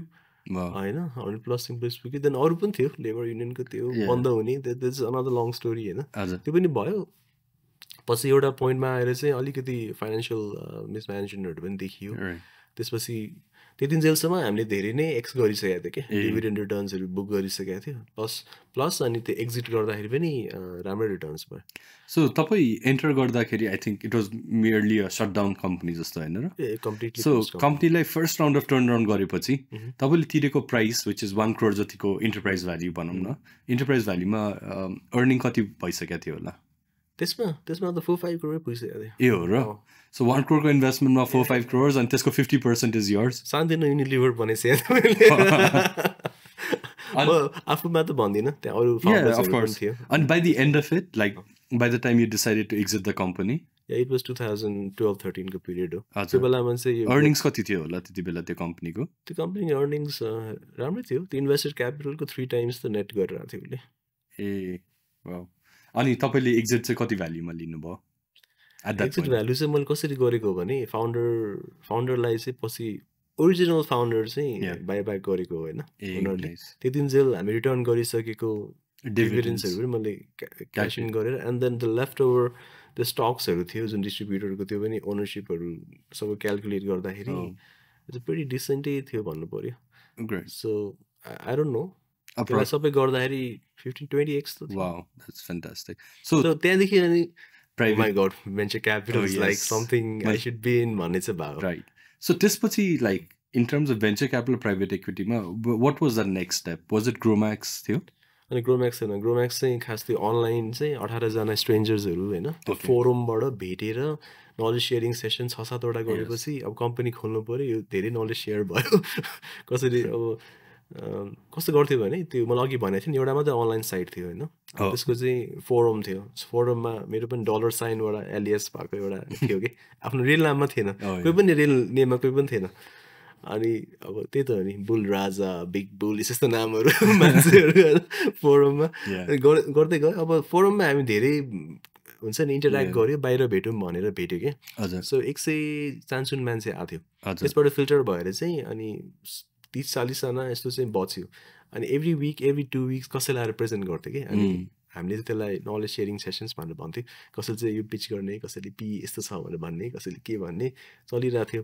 अनि अब यो यसरी भएन अब कम्पनी खोल्नु पऱ्यो भन्ने कुराहरू आयो मेरो ठ्याक्कै फेरि म्यासेज सक्यो कि म्यासेज सकेपछि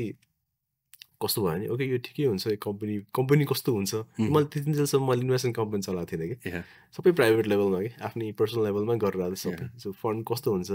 मान्छेहरू कस्तो हुन्छ हेरौँ भनेर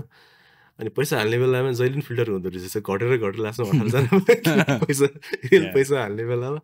अनि धेरै पनि होइन 56 लाखको क्यापिटल थियो स्टार्ट गर्दाखेरि होइन अलिअलि 3-4 लाख 5 लाख जस्तो हाल्यो अलिकति बढी हाल्ने बोर्डमा बसेँ होइन अनि म पनि बोर्डमा बसेँ सो मलाई चाहिँ स्टकको पोर्टफोलियोमा चाहिँ ह्यान्डल गर्न दियो राम्रै छ एनालाइज 28% अहिलेसम्म छैन 2 yearsको ट्र्याक रेकर्ड छ मेरो त्यो फन्डमा चाहिँ अनि त्यही फन्डलाई मैले त्यो अघि डिप्रक्स 300 मा किनेको त्यो र अनि एउटा मुक्तिनाथ पनि 105 रुपिजमा लिएर बसिरहेछ अहिलेसम्म बसिरहेछ त्यो कम्पनी होइन सो त्यो ग्रोम्याक्सको स्टोरी चाहिँ त्यो हो 2 years तपाईँले फ्यु इयर्स ब्याक त्यो मिल्कन इन्स्टिट्युटको यहाँ मान्छेहरू आउँदाखेरि छ नि यो टक्ड अबाउट त्यो यो कम्पनीले तपाईँले आइपिओ लग्न खोज्नु भएको थियो बिकज सबैजना लाइक माइन्डेड पिपलले थियो होइन स्टक मार्केटबाट भेटेको अनि तपाईँहरूलाई डिफिकल्टी भएको भन्नुभएको थियो कि त्यो एक्चुअली त्यसको स्टोरी चाहिँ के हो आई मिन डिफिकल्टी किन भयो इन्भेस्टमेन्ट कम्पनी चाहिँ 2008-9 पनि 1-2 चाहिँ आइपिओ गर्न खोजेको थियो कि र इन्भेस्टमेन्ट कम्पनी भन्ने बित्तिकै अब स्पेकुलेसन हुन्छ रिस्क हुन्छ भन्ने खालको अहिले पनि त्यही मेन्टालिटी छ जस्तो लाग्छ रेगुलेटर्सहरूको होइन जुन ठिकै हो उहाँहरू त रिस्क अभर्स हुनै पर्यो होइन अनि त्यो बेला पनि ट्राई गरेको थियो अनि इन्भेस्टमेन्टलाई नदिने किनभने उसको रियल एसेट हुन्छ के अरे रियल स्टेट हुन्छ उसको स्टक्स हुन्छ उसको अब प्रपर अकाउन्टिङ होला नहोला भन्ने खालको थियो ट्राई गरेको चाहिँ गरायो इन्भेस्टमेन्ट नदिएपछि अब ट्रेडिङलाई दिन्छ कि भने ट्रेडिङमा कन्भर्ट गरेको थियो कि हामीले 2 वर्षपछि ग्रोम्याक्स इन्भेस्टमेन्टलाई चाहिँ ट्रेडिङमा गरेर स्टार्टेड इम्पोर्टिङ बाइक्सहरू अनि हुन्छ नि मोटर पार्ट्सहरू गर्न थाल्यो क्या सो लाइन अफ बिजनेस नै आइपिओमा जानलाई चेन्ज गरिदियो होइन अनि त्यसपछि चाहिँ अनि एउटा दुइटा अरू कम्पनी नोबल इन्भेस्टमेन्ट होइन अनि म्याक्स भिजन त्यो बेलामा अहिले जुन डक्टर केशव श्रेष्ठ हुनुहुन्छ नि उहाँ हामीसँगै बोर्डमा थियो अहिले उहाँको कि कुन चाहिँ एउटा नयाँ कम्पनी छ उहाँको होइन लक्ष्य के भन्यो अगाडि बढाउँदै हुनुहुन्छ क्यारे भने सो उहाँहरू हामीसँगै थियो कि सो आइपिओमा लानलाई चाहिँ अनि कम्पनी नै कन्भर्ट गऱ्यो पछि ट्रेडिङ कम्पनीलाई पनि जान दिँदैन भन्ने कुरा आयो जान नदिएपछि धेरैवटा कम्पनीको चाहिँ एनर्जी डाउन भएर कम्पनी बन्द चाहिँ भएको छ कि सो मलाई अहिले पनि के लाग्छ भने 10-12 वर्ष अगाडिदेखि नै सेबन चाहिँ अलिकति ओके यो क्यापिटलिजम हो होइन कम्पनीले आफूले कल गर्छ मान्छेले पैसा हाल्छ डुब्यो भने उनीहरूले आफै सिक्छ नेक्स्ट कम्पनी त्यसै हिसाबले चाहिँ त्यो मच्योर हुँदै जान्छ भन्ने खालि छोडिदिएको भए चाहिँ कति त्यो बेलादेखि नै अहिले अरू कुरा भइरहेछ म्यानुफ्याक्चरिङलाई ल्याउने बुक बिल्डिङ कुराहरू होइन त्यो बेलादेखि गरेको धेरै इन्ट्रेस्टिङ कम्पनीजहरूको मिक्स भइसक्यो हुन्थ्यो क्या नेप्सेमा त्यो चाहिँ आई क्यान इमेजिन हो आई थिङ्क त्यो अघि पनि we are talking about this होइन तपाईँले युएसको मार्केट हेर्नुभयो भने चाहिँ एक्चुली स्टक मार्केटलाई हेर्ने लेन्स चाहिँ के हुनुपर्छ भने this is a place where पैसा चाहिने बिजनेसले चाहिँ आफ्नो क्यापिटल उठाउँछ कि सिम्पल हो अनि जसले इन्भेस्ट गर्छ उसको रिस्क हो उसले आफै बुझ्नुपर्छ भन्ने कुरा कि होइन जस्तो अस्ति आई थिङ्क सर्वोत्तम हो कि कसको book बिल्डिङमा they was this article होइन उसले बुक बिल्डिङको प्राइस महँगो राख्यो अरे होइन भनेर यो सेबनले त्यो मेरो सोचाइमा चाहिँ के हो भने यदि सर्वोत्तमले पर स्टक 10,000 इस्यु गर्न खोजेर and they enough subscribers for that they should be allowed to do that भन्ने मेरो सोचाइ हो कि सेबनले त्यसमा the only point way seven should be इन्टरफेयरिङ is it sound market practice or not उसले बुक जेनरल पब्लिकको पैसा उठाएर त्यसलाई मिसयुटिलाइज गरिरहेछ म्यानिपुलेट गरिरहेछ अकाउन्टिङ प्र्याक्टिसेसहरू गलत गरिरहेछ भने उसले कन्ट्रोल गर्नुपर्छ तर if someone wants to issue the stuck at 5,000 rupees and that people general public they are willing to buy it at 5,000 rupees त्यो चाहिँ रेगुलेट गर्नु हुँदैन जस्तो लाग्छ कि किन त्यो if you look at an example like Chandragiri hills होइन उसले त 100 रुपिजमै इस्यु गरे हो नि आज is the second highest market cap भएको कम्पनी इन हस्पिटालिटी सेक्टर अब त्यसको return whoever is buying at 1,000, 1,500, 2,500 उसले त के सोचेर नै किने होला नि सो इनिसियल 100 रुपिज मात्र कन्ट्रोल गरेर के पाउँदो रहेछ त at the end of the day होइन त्यो अब सर्वोत्तमको बुक बिल्डिङको म पनि थिएँ त्यो प्रेजेन्टेसनमा होइन सो त्यहाँ अलरेडी क्युआइआइजहरू छ नि त सो क्वालिफाइड इन्स्टिट्युसनल इन्भेस्टरहरू छ उनीहरूको आफ्नै टिम हुन्छ उनीहरूले गरिहाल्छ जति होमवर्क गर्नु त्यो अझै पब्लिक लेभलमा गएको छैन नि त अगाडिको लेभलमा गरेर त्यसलाई राम्रो प्राइसमा गरिदिइहाल्छ कि सो अब हामीलाई चाहिँ के लाग्यो भने द्याट वाज ओभर प्राइस लागेको थियो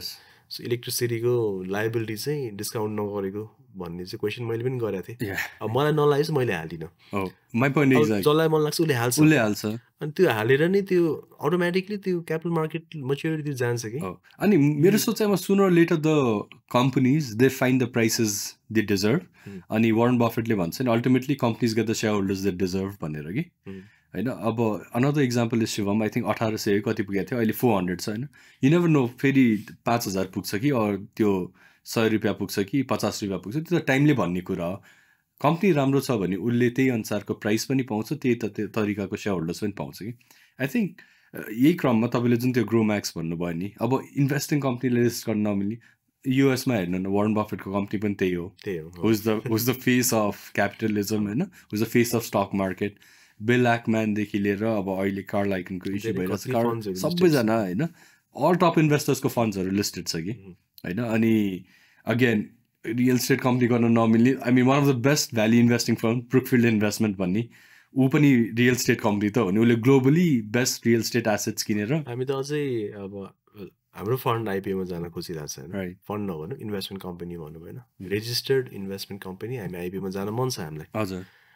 तर मैले सुनेको चाहिँ अब रियल स्टेट भएको अनि कन्फर्म गर्दाखेरि पनि ल्यान्डहरू भयो पनि दिँदैन भन्छ होइन सो इन अ वे जस्तो मैले चाहिँ के भने भने म्युचुअल फन्डमा त स्टक्स मात्रै छ म्युचुअल फन्ड ट्रेड भइरहेछ होइन 10 रुपियाँमा मान्छेहरूले युनिट्स बाई गरिरहेछ भने अब हाम्रो इन्भेस्टमेन्ट कम्पनी त झन् डाइभर्सिफाइड छ होइन रियल स्टेट पनि छ प्रि आइपिओ कम्पनीजहरू पनि छ एक्जिस्टिङ कम्पनीजहरू पनि छ होइन प्लस इक्विटीको आफ्नै होल्डिङ्स छ हुन्छ नि इट्स झन् प्रपरली डाइभर्सिफाइड छ कि सो त्यो हिसाबबाट त म्युचुअल फन्ड भन्दा सेफ छ सो यो इयरको return way better than the market के अलरेडी बिकज हाम्रो एसेट क्लास इक्विटीमा भइदा हो त हामी पनि अरू जस्तै होइन अस्ति मैले म्युचुअल फन्डहरू 7.58 न्याबमा पनि देखेँ कि सो त्योभन्दा त हामी बेटर छ किनभने हाम्रो त बफर छ नि त सो बफर चाहिँ अब रियल स्टेट पनि बफर हुन्छ नि त कहिले काहीँ त्यो रियल स्टेटको लागि त्यो बफर हुन्छ सो म त हुन्छ नि म्युचुअल फन्ड्स भन्दा पनि म प्राइभेट इन्भेस्टमेन्ट कम्पनीमा बसिरहेको रिजनै एसेट क्लास सिफ्टिङहरू गर्न मिल्छ अनि भ्यालु इन्भेस्टिङ पनि कम्प्लिटली स्टक्समै मात्रै खोज्नुपर्छ भन्ने छैन नि त सो स्टक्सको मात्रै भन्ने छैन एन्टायर एसेट क्लासमा मैले अहिले भ्यालु देखिरहेको छैन भने त म त अर्को एसेट क्लासमा मुभ हुन्छु या म सब एसेट क्लासमा मुभ हुन्छु रियल स्टेटको पनि म अरू सब हुन्छ नि एसेट क्लासमा मुभ होला इन्कम जेनेरेटिङमा जाला म यता जाला म प्रोजेक्ट बेसमा जाला म अहिले एकछिनको लागि चाहिँ 3 इयर्समा इक्विटी डाउन साइज गर्छु म रियल स्टेटलाई बढाउँछु रियल स्टेट बढाउँछु म क्यासमा बस्छु so I can actually म्यानेभर around कि डिपेन्डिङ अन द इकोनोमी त्यो त झन् इन्भेस्टमेन्ट कम्पनीमा हुन्छ नि त भनेपछि त म त म्युचुअल फन्ड भन्दा पनि सेफ छु नि त बेटर पर्फर्मिङ छु नि त भनेपछि इन्भेस्टमेन्ट कम्पनीलाई किन आइपिओमा जान नदिने आई थिङ्क त्यो मैले त्यो लजिक चाहिँ मैले पनि खास बुझेको छैन I think even investment company होइन अनि तपाईँले अघि जुन भन्नुभयो नि ट्रेडिङ कम्पनी आई थिङ्क त्यो ब्यारियर चाहिँ राखिदिनु हुँदैन कि तपाईँको काम भनेको अनएथिकल प्र्याक्टिसेसलाई क्र्याक डाउन गर्ने हो तर if someone has a good intent in terms of raising money from public understand the risk अनि त्यसलाई राइट प्लेसेसमा डिप्लोय गर्ने इन्टेन्ट छ भने त्यो जुन क्यापिटल मार्केटको साइकल हो नि त्यसलाई फङ्सन गर्न दिनुपर्छ जस्तो लाग्छ कि त्यही त गभर्नेन्स स्ट्रङ छ कुनै पनि पब्लिक लेभल कम्पनी जस्तै चाहिँ हाम्रो पनि गभर्नेन्स स्ट्रङ छ सबै स्टेप्समा चाहिँ ट्रान्सपेरेन्सी मेन्टेन छ it's out in the open कम्प्लायन्सको हिसाबबाट पनि सबै ठाउँमा चाहिँ होइन ग्रिन टिक गर्न मिल्ने खालको छ सबै ठाउँबाट छ अनि त्यही हिसाबले चाहिँ सेभनलाई पनि रिपोर्ट गर्छ भन्दै होइन के वाइ नट भन्ने कुराहरू हो नि त यो त अझै हाम्रोमा त ट्रान्सपेरेन्सी अझ रियल टाइम छ कि जुन अरू पब्लिक कम्पनीमा छैन कि यसले गर्दाखेरि त झन् त्यो कल्चर त अरू पब्लिक कम्पनीमा जान्छ नि त we could be a better catalyst to actually bring out new culture and systems in other public companies कि त्यसरी सेभनले त्यसरी पनि हेरिदिनु पर्यो जस्तो लाग्छ हुन त मैले उहाँहरूसँग इन्टरेक्ट त गरेको छैन जब हुन्छ हामी गर्छौँ उहाँहरूको फेरि आफ्नै पनि होला त्यो एम्प्याथी पनि राख्नुपर्छ हामीले उहाँहरूको आफ्नै साइड अफ द स्टोरी पनि त हुन्छ हाम्रो साइड अफ द स्टोरी चाहिँ अब त्यही हो किन रोक्नुपर्ने कारण के छ र भन्ने चाहिँ लाग्छ कि मलाई राइट सो आई मिन तपाईँले अघि भन्नुभयो नि एसबी टेक्सटाइल्स ग्रोम्याक्स होइन अनि अब अगेन त you're involve with 2 not associates as well होइन अनि iCapital आफै पनि सानोतिनो आई मिन क्याफिन भन्ने छ iCapital आफै पनि सानो इन्भेस्टमेन्ट्सहरू गरिरहेको हुन्छ आई थिङ्क अल्फा क्यापिटलले पनि they look for these private companies that they can invest in to तपाईँको यो लर्निङ नेपालको प्राइभेट इक्विटी यो भेन्चर क्यापिटल प्राइभेट इक्विटीमा त्यसमा तपाईँको लर्निङ के कस्तो छ होइन तपाईँले यो सेक्टरको एक्चुअली फ्युचर चाहिँ कसरी देख्नु भएको छ आई वान्ट टु अन्डरस्ट्यान्ड यो पर्सपेक्टिभ त्यो एकदम इन्ट्रेस्टिङ क्वेसन छ होइन सो मैले अघि नै भने त्यो भेन्चर क्यापिटलको अब्सेसनले गरेर आफू पनि छिरियो अनि 2-3वटा पहिला पनि गऱ्यो जुन डुबे पनि होइन पर्सनल लेभलबाट नेपालमा त फेरि अब बाहिर जाने ट्रेन्ड थियो नि त सो इन्भेस्ट गऱ्यो 3 महिनापछि कोरिया गइदिने फाउन्डर होइन अस्ट्रेलिया गइदिने फाउन्डरहरू होइन सो त्यस्तो त धेरै छ त्यो चाहिँ भिसी स्पेसमा छ सो मलाई चाहिँ सिड अनि भेन्चर क्यापिटल अर्ली स्टेजमा चाहिँ मैले धेरै रिस्क देख्छु नेपालको केसमा चाहिँ किनभने त्यो स्कुल सिस्टम होइन त्यो लर्निङ त्यो कल्चर त्यो क्रेडिबिलिटी चाहिँ त्यसरी बिल्डअप भएर आएको छैन कि सो मैले कसरी क्यापिटल लिएपछि आम अकाउन्टेबल भन्ने खालको चाहिँ अझै पनि देखिँदैन क्या त्यो एस्पेक्टहरू चाहिँ त्यसको लागि लाग्छ त्यो एकदमै ठुलो कल्चरल सिफ्ट चाहिन्छ एन्टायर हुन्छ नि हाम्रो कल्चर एजुकेसन सिस्टमदेखि सबैमा लानुपर्ने हुन्छ होइन अनि प्राइभेट इक्विटीमा पनि आउँदाखेरि अब हामीले एक्सलरेटर चलायो 3-4वटा ब्याचहरू गऱ्यो होइन some companies have done really well companies like फुडम्यान्डु इनग्रेल्स होइन अनि 3-4वटा त अक्वायर पनि भइसक्यो रहेछ कम्पनीजहरू अझ सुन्दाखेरि रमाइलो लाग्यो क्या मलाई सो त्यो एउटा त्यो ग्याप पनि हामीले त्यो बेलामा फुलफिल चाहिँ गऱ्यो होइन सो यो स्पेस चाहिँ इभल्भ भइरहेको जस्तो लाग्छ मलाई सो अर्ली प्लेयर्सहरूले धेरै स्ट्रगल पनि गर्यो कि सो मलाई एक्सलरेटर चाहिँ के हो भनेर एक्सप्लेन गर्न पनि गाह्रो भयो क्या यसले कसरी भेन्चर क्यापिटल फन्ड के फन्ड्सहरूलाई प्राइभेट इक्विटी फन्ड्सहरूलाई सल्भ गर्छ भनेर त्यो प्रेजेन्टेसन दिने बेलामा यो कतिले त फन्ड पनि गरेन होइन पैसा पनि हालेन त्यो पछि चाहिँ लाइक माइन्डेड मान्छे भेटेपछि हामीले स्टार्ट गरे हो त्यो एउटा नेसन स्टेजबाट चाहिँ बिस्तारै चाहिँ ग्रेजुएट भइरहेको जस्तो लाग्छ होइन त्यो एसआइएफ पनि थिएन सेबनको इन्टरेक्सनमा पनि होइन त्यो मैले पनि आफ्नो सानो एउटा भ्यू चाहिँ प्रेजेन्ट गरेको थिएँ पछि अहिले आएर एक्टहरू पनि आयो अनि कतिवटा फन्डले पनि लाइसेन्स पाइसक्यो म्यानेजमेन्ट कम्पनीजहरूले पनि लाइसेन्स पाइसक्यो अनि फन्ड्स पनि धेरैवटा आउँदैछ होइन साइज पनि 450 करोड अब 600 करोड एउटा 1000 करोडको आउँदैछ अब सुनिरहेको थिएँ मैले कहिले काहीँ चाहिँ डर लाग्छ फेरि त्यो पश्मिना जस्तो हुने कि हुने हो कि होइन जस्तो लाग्छ होइन सो आएर धेरैजना आएपछि त्यो बिग्रिन्छ या स्टिल भनौँ या सिमेन्ट भनौँ त्यस्तै मोडलमा गयो नि त आउँछ रिटर्न देख्छ हुन त अब द्याट्स क्यापिटलिजम होइन देख्छ मान्छे आउँछ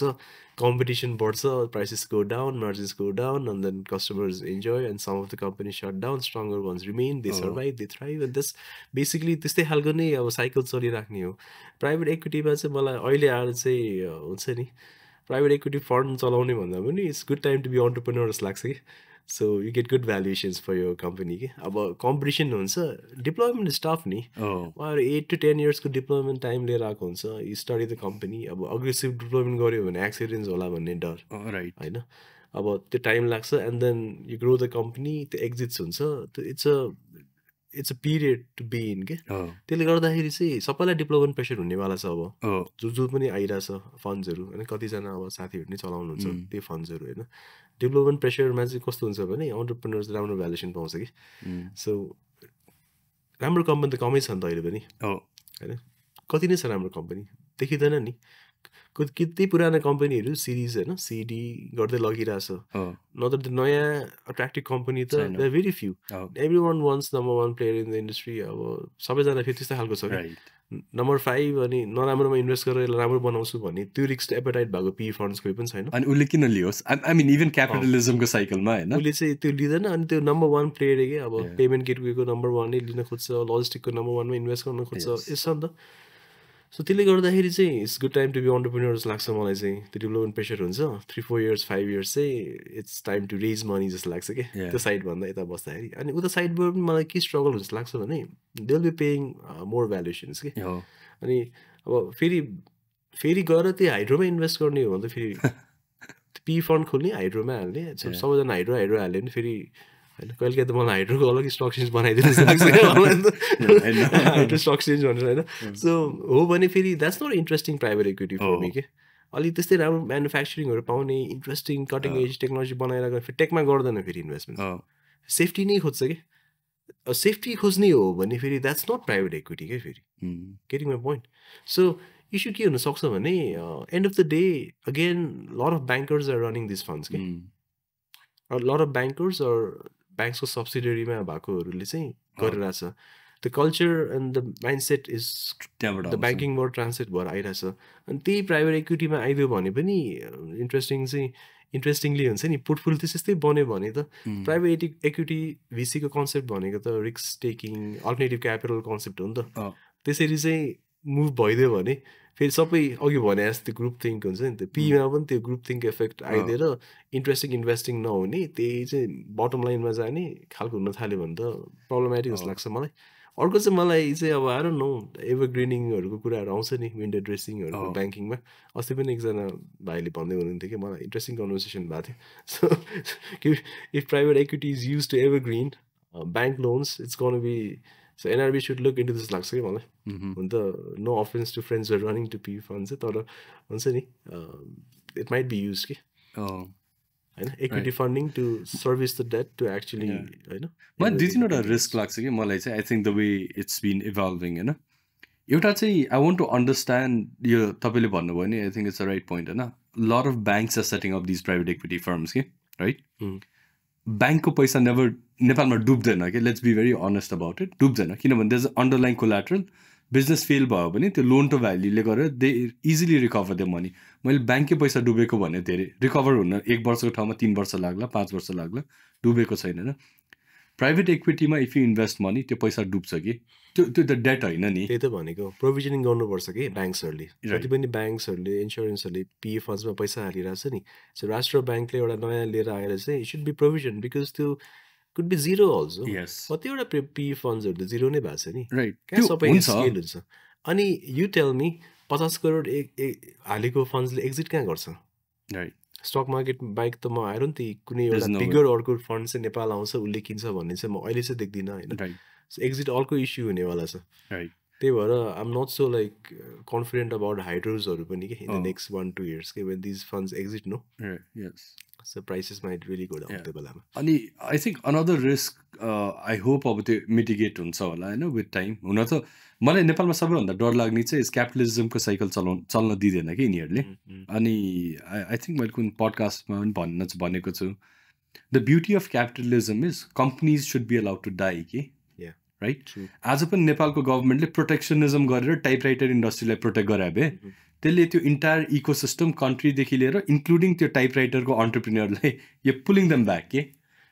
एडिङ अन टु द्याट होइन मलाई अस्ति भर्खर हाम्रो अनिल चित्रकारजी हुनुहुन्छ नि सो स्पिकर अर्को रमाइलो लागेको थियो कि मलाई why is Nepals culture so towards anti competition भन्नुहुन्छ कि जेको पनि सङ्घ बनाइदिने जेको पनि सङ्घ संस्था बनाइदिने अनि हुन्छ नि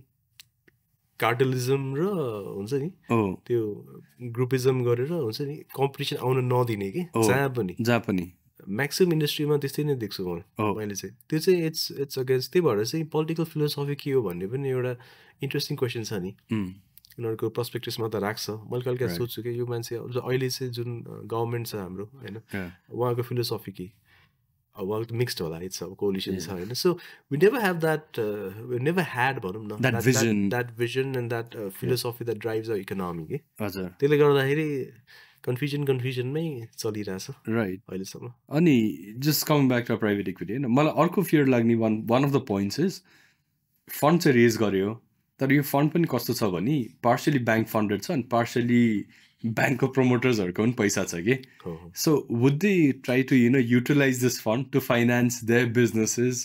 अनरिलेटेड तरिकाले देखाएर कि हुन्छ नि I forward that question to regulators अनि आई थिङ्क मैले यो पडकास्टमा पनि भनेको छु कि आई थिङ्क रेगुलेटर्सले जुन यो एसआइएफ लिएर आयो अथवा प्राइभेट इक्विटी फन्ड लिएर आयो दिस अ राइट स्टेप कि सो भोलि स्केप्टिसिजम आयो भन्दैमा होइन यो रिस्क छ यसलाई बन्द गर भन्ने होइन आई थिङ्क गर्न दिने अनि as you identify the risk त्यसलाई ओभरकम गर्दै यु निड टु टाइटन दो स्क्रुज जस्तो लाग्छ कि किन नेपालमा अगेन रेगुलेटर्सको ह्याबिट कस्तो छ भने आई थिङ्क ग्लोबली पनि होला नेपालमा because we are more developing त्यो कारणले होला होइन हाम्रो टेन्डेन्सी कस्तो छ भने कि रिस्क 2 वर्षपछि आउँछ भन्दैमा आजबाट नै त्यो कामै गर्न नदिने कि अनि रेगुलेसनै कुरिरहेको थियो नि त मैले पनि अब रेगुलेसन छैन त्यो पनि हामी गरिरहेको छौँ भन्थेँ कि भेन्चर क्यापिटल गरिरहेको छु प्राइभेट इक्विटी पनि गरिरहेको छु भन्थेँ सो तर प्राइभेट लेभलमा प्राइभेट फन्डको लेभलमा अनि कन्ट्र्याक्ट एक्टहरू युज गरेर त्यसको पेरिफेरीमा बसेर चाहिँ होइन पिईको डिल्सहरू त गऱ्यो नि त रेगुलेसन अब रेगुलेसन कुरेर बस्यो भने कहिले गर्ने भनेर गऱ्यो नि त सो रेगुलेसन आएको राम्रै हो एक्सपिरियन्स पनि हुन्छ त्यो राइट साइज हुँदै जान्छ त्यसको आफ्नै लर्निङ कर्भ हुन्छ लाग्छ कि मलाई तर फन्ड्सहरू क्रिएट गरेर चाहिँ फन्ड म्यानेजमेन्ट कम्पनीजहरूले चाहिँ आफ्नो रिटर्न म्याक्सिमाइज गर्ने भेहिकल चाहिँ नबनिदियोस् जस्तो लाग्छ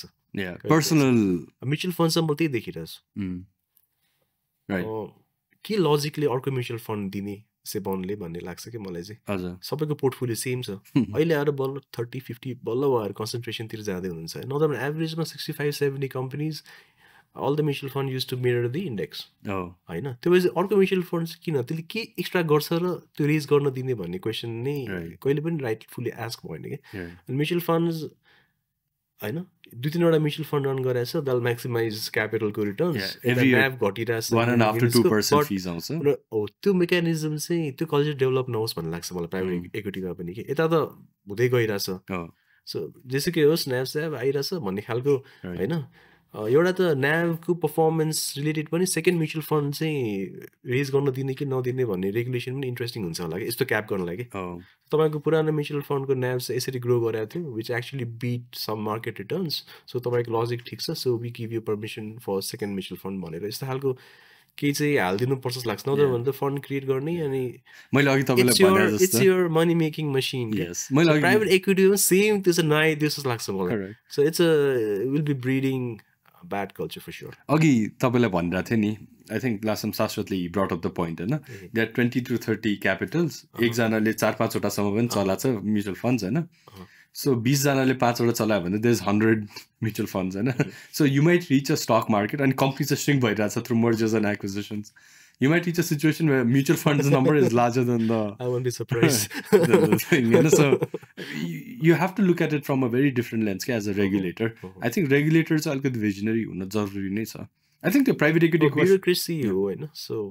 and dynamic person I been time लाग्छ कहिले काहीँ when the bureaucracy is very understandable त्यही भएर उहाँहरूको पनि आफ्नै लिमिटेसन छ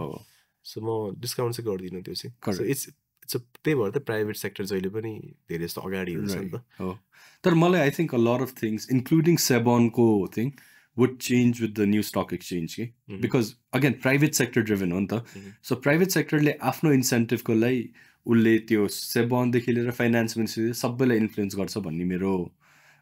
त्यो हिस्ट्रीले त्यही देखाउँछ यस जहाँ पनि हो जहाँ पनि त्यही देखाउँछ it's always the private sector अनि रेगुलेटर्स फलो कि हजुर कतिवटामा त के भन्छ regulators came after the companies be introduce होइन इन्सुरेन्समा भनौँ ब्याङ्किङमा पनि त्यही नै हो पछि आएको राष्ट्रिय ब्याङ्क स्टक एक्सचेन्ज पनि त्यही त हो नि स्टक एक्सचेन्ज पनि पछि आएको होइन एक्सचेन्ज सेन्टर्सहरू थियो सो हिस्ट्रीले त्यही नै देखाउँछ एनटिसी कल सिगरेट फ्याक्ट्री होइन रबर फ्याक्ट्री जे पनि छ हिस्ट्रीले त्यही नै देखाउँछ so I won't be surprise त्यो चाहिँ अनि त्यो प्राइभेट इक्विटीमा एउटा सानो टपिक छ यहाँलाई again related to this podcast होइन तपाईँले नेपाली पैसामा छ नि नेपाली पैसा अनि तपाईँको अर्को सोर्स कोड भन्ने कम्पनी छ फिनटेक कम्पनी अर्को एउटा पनि छ विच डेभलप बस भन्ने system which I think you capital market technology capital market होइन सो आई मिन तपाईँ युर एन इन्भेस्टर होइन द्याट यो कम्पनीहरूमा खासमा किन इन्भेस्ट गर्नुभयो आई मिन अगेन तपाईँको त्यो प्राइभेट इक्विटी साइडसँग रिलेटेड छ मेरो चाहिँ कस्तो छ भने कम्पनीजहरू चाहिँ आफ्नो पर्सनल इन्भेस्टिङ प्रब्लम सल्भ गर्नलाई खोलेको छ कि प्रायः जस्तो कि अब नेपाली पैसा पनि त्यही नै हो सो प्रपर डेटा इन्फर्मेसनहरू चाहिँ अनबायस्ड वेमा चाहिँ आओस् एटोल फ्रिडम चाहिँ रेस्पेक्ट होस् भन्ने हिसाबबाट चाहिँ यो आयो होइन फिनटेक कम्पनी चाहिँ पहिला अघि पनि भने नि सो अर्डर प्लेस गर्नलाई मान्छेलाई धकाल्नु पर्थ्यो कि धकालेर त्यो फोनबाट अनि ट्रेड रूपमा जान दिँदैन थियो सो बाहिरबाट फोनबाट चाहिँ अर्डर प्लेस गर्नु पऱ्यो उसले गर्दै गर्दैन पनि थाहा छ so it was struggle basically होइन अनि मेरो कतिवटा सर्टिफिकेट्सहरू हरायो कि हरायो अनि त्यसको डिभिडेन्ड आएन ब्रोकरसँग होइन मेरो सर्टिफिकेट अब एउटा बक्स त हुन्थ्यो अजय श्रेष्ठ भन्ने एउटा बक्समा सबै फिजिकल सर्टिफिकेट राखेको हुन्थ्यो सो कतिवटा आफ्नै प्रब्लम्सहरू इभन होइन यो आइपिओ भर मैले भने नि दिनभरि म फर्म भरेर आउँथेँ कति लामो फर्म हुन्थ्यो नि त चेकको नम्बर यो नम्बर सबै भर्नु पर्थ्यो होइन सो सबै यो म्यानुअल कुराहरू थियो अनि अब लाइनमा होइन 5-6 आवर्स 6 घन्टा लाइन बसेको छु त्यो क्लिन एनर्जी डेभलपमेन्ट ब्याङ्कको सीतापाइलामा कि लाठी चार्ज गरेँ होइन सो लाठी चार्ज भएर यस्तो कति एक्सपिरियन्सेसहरू भयो कि गाह्रो थियो कि त्यही भएर पनि रिटर्न्स धेरै भाष लाग्छ मलाई अब गाह्रो थियो त्यसलाई सल्भ गर्न जस्तै अब यो डेस्कटप बेस्ड सफ्टवेयर थियो कि ब्रोकर अफिसेसहरूमा सो डेस्कटप बेस्ड भनेपछि त्यहाँ मात्रै हो नि ब्रोकरले अर्को ब्रान्च खोल्न पनि सक्दैन त्यस्तो हामीले चाहिँ क्लाउड बेस्ड होइन ब्रोकर अफिस सल्युसन सफ्टवेयर लिएर आयौँ 49 ब्रोकर्स युज आवर सफ्टवेयर होइन त्यसले गर्दाखेरि ब्याक अफिसदेखि लिएर सबै अप्टिमाइजेसन रेगुलेसन सबै भयो कि त्यसमा अझै यति धेरै फिचर्सहरू बनायो हामीले जसले गर्दाखेरि सजिलो भयो कि सो ब्रोकरको ब्रान्च एक्सपेन्सन पोसिबल हो त्यो सफ्टवेयरले गर्दा it was no more desktop त्यसपछि it was cloud based, it was online, जाबाट पनि चलाउन मिल्ने, फास्ट प्रोसेसिङ सबै चाहिँ अपग्रेड भएपछि पुरानो सिस्टम चाहिँ पुरै नै रिप्लेस भयो. सो यस्तै खालको अब EDSS भन्ने थियो हाम्रो होइन, द्याट वाज त्यो अहिले जुन मेरो सेयर चलाउँछ नि त्यसको त्यो लन्च हुने 1 वर्ष अगाडि हाम्रो EDSS थियो कि अनलाइन मान्छे सेयर चेक गर्न मिल्थ्यो होइन. सो हाम्रो चाहिँ हाम्रो पछि 1 year पछि मेरो सेयर लन्च भयो कि कहिलेकाहीँ अलि टु अहेड पनि जस्तो लाग्छ मलाई. अनि रेगुलेटरी इस्युज पनि आएको थियो त्यो बेलामा होइन, तपाईँले यस्तो कम्पनी अपरेट गर्न पाउँदैन, यस्तो अनलाइन गर्न पाउँदैन भनेर. अनि त्यो आफै हामीले बन्द गर्नु पऱ्यो कि EDSS चाहिँ easy to math solution software भनेर थियो कि .com.in मेरो सेयर आउनुभन्दा पहिला कुरा हो यो होइन. So we just trying to solve problems in the capital market. त्यो गर्दा गर्दै होइन अब नेप्सेको एपै थिएन. अनि हामीले चाहिँ हामी होइन फ्रीमा बनाइन्छ हजुरको एप भनेर त्यो पनि बनाउँदैन हामीले धेरै स्ट्रगल गरेर अनि हामीले बनाइदियो. अहिले त कन्ट्र्याक्ट धेरै वर्ष भयो होइन, अपडेट गरेको छैन. सो एटलिस्ट एप त आयो स्टक एक्सचेन्जको भनेर. यसरी नै अब आफूलाई मनपर्ने आफूलाई प्यासन भएको फिल्डमा चाहिँ म भनेको त अरूहरू पनि त हो नि त, अरू इन्भेस्टरले पनि सेम इस्यु त फेस त गर्छ नि त. त्यो सल्भ गर्नलाई नै खोलेको कम्पनीजहरू नै हो बेसिकली. राइट. Okay, so हामी इन्भेस्टिङमा है त ल. I think I want to come back to your starting company for investments है, iCapital है. iCapital कुन इयरमा स्टार्ट गर्नुभयो होइन, अनि एक्चुअली iCapital किन स्टार्ट गर्नुभयो? iCapital सेप्टेम्बर 2013 मा हो. अब यो सेप्टेम्बरमा चाहिँ हामी ठ्याक्कै 10 वर्ष हुन्छ कम्पनी खोलेको भनौँ न. यो खोल्नु पछाडिको चाहिँ 2-3वटा रिजन्सहरू छ कि. एउटा चाहिँ कस्तो भयो भन्दा चाहिँ सबै अघि मैले भने नि सबै सोलो हो क्या, इन्डिभिजुअलिजम बढी कि. आफै रिसर्च गर्यो, आफै हेऱ्यो, आफै ब्रोकरमा गयो, आफै पिक गर्यो सबै. मन्जुरी नामाको त मसँग एउटा फोल्डरै थियो, बोनस लिने कुन मन्जुरी नाम युज गर्ने, राइट्स भन्ने कुन चाहिँ लिने होइन, सबै डिभिडेन्ड कुन गर्ने. आई मिन त्यो सबै सिस्टम्स चाहिँ मैले 6-7 वर्षमा इन्डिभिजुअल इन्भेस्टिङै मैले बनाएर लिएर आइरहेको थिएँ. अनि कस्तो फिल भयो भने एउटा चाहिँ people don't know me actually. कोही भेट्यो भने चाहिँ म सेयर ट्रेड गर्छु भन्यो भने के हो होइन, म यो डिरेक्टर हो, म यो कम्पनी चलाउँछु भन्यो भने चाहिँ दिस इज डिफ्रेन्ट खालको. So I would call like identity crisis भन्नु पर्ला होइन एउटा चाहिँ होइन. अब कार्ड बनाउनु पनि गाह्रो होइन, के लेख्ने अजय श्रेष्ठ स्टकिङ के अरे इन्भेस्टिङ स्टक मार्केट सिन्स यो लेख्ने त भएन. सो त्यो एउटा चाहिँ डिफ्रेन्ट भएन कि. अनि अब आफ्नो नलेज कहाँ ट्रान्सफर गर्ने अनि अरूको नलेज मैले कहाँ सिक्ने त्यो पनि इस्यु भयो. त्यो भएपछि मलाई कस्तो फिल भयो भने त्यो मैले भ्याउन पनि छोडेँ कि. सो कति चाहिँ कम्पनीको रिपोर्ट मैले चाहिँ कम्पाइल गर्ने हाल्ने अनि मैले एनालाइज गर्ने त्यो एउटा हुँदो रहेछ. त्यही दिन चाहिँ मेरो अरू अपर्च्युनिटी छुट्दै जाने खालको त्यो फिल हुँदै गइसकेपछि चाहिँ इन्स्टिट्युसन इज भेरी पावरफुल भन्ने फिल हुन थाल्यो मलाई चाहिँ होइन. सो त्यो बेलामा अब सो वारेनको कम्पनीजहरू उसको बुक्सहरू प्लस अदर बुक्सहरू पढ्दै गएपछि इन्स्टिट्युसन चाहिँ चाहिन्छ. Institution will remain even like after I'm not there होइन, त्यो चलिरहेको छ भन्ने भयो. इन्स्टिट्युसन भएपछि मान्छे आउने भयो. सो अहिले हामीले एनालिस्टको पोजिसनहरू इन्भेस्टमेन्ट म्यानेजरको पोजिसनहरू चाहिँ अहिले भेकेन्ट छ होइन. म भए त आउँदैन थियो. सो बेसी iCapital सो उनीहरू चाहिँ एटलिस्ट आफ्नो लेभलमा अप्लाई गर्छ. देन 2जना 3जना 5जना टिम बन्दै जान्छ. टिमले एनालाइज गरेपछि त मैले पनि सिक्दै जान्छु. मेरो इन्टेलेक्चुअल बेस त ग्रो हुँदै जाने भयो नि त.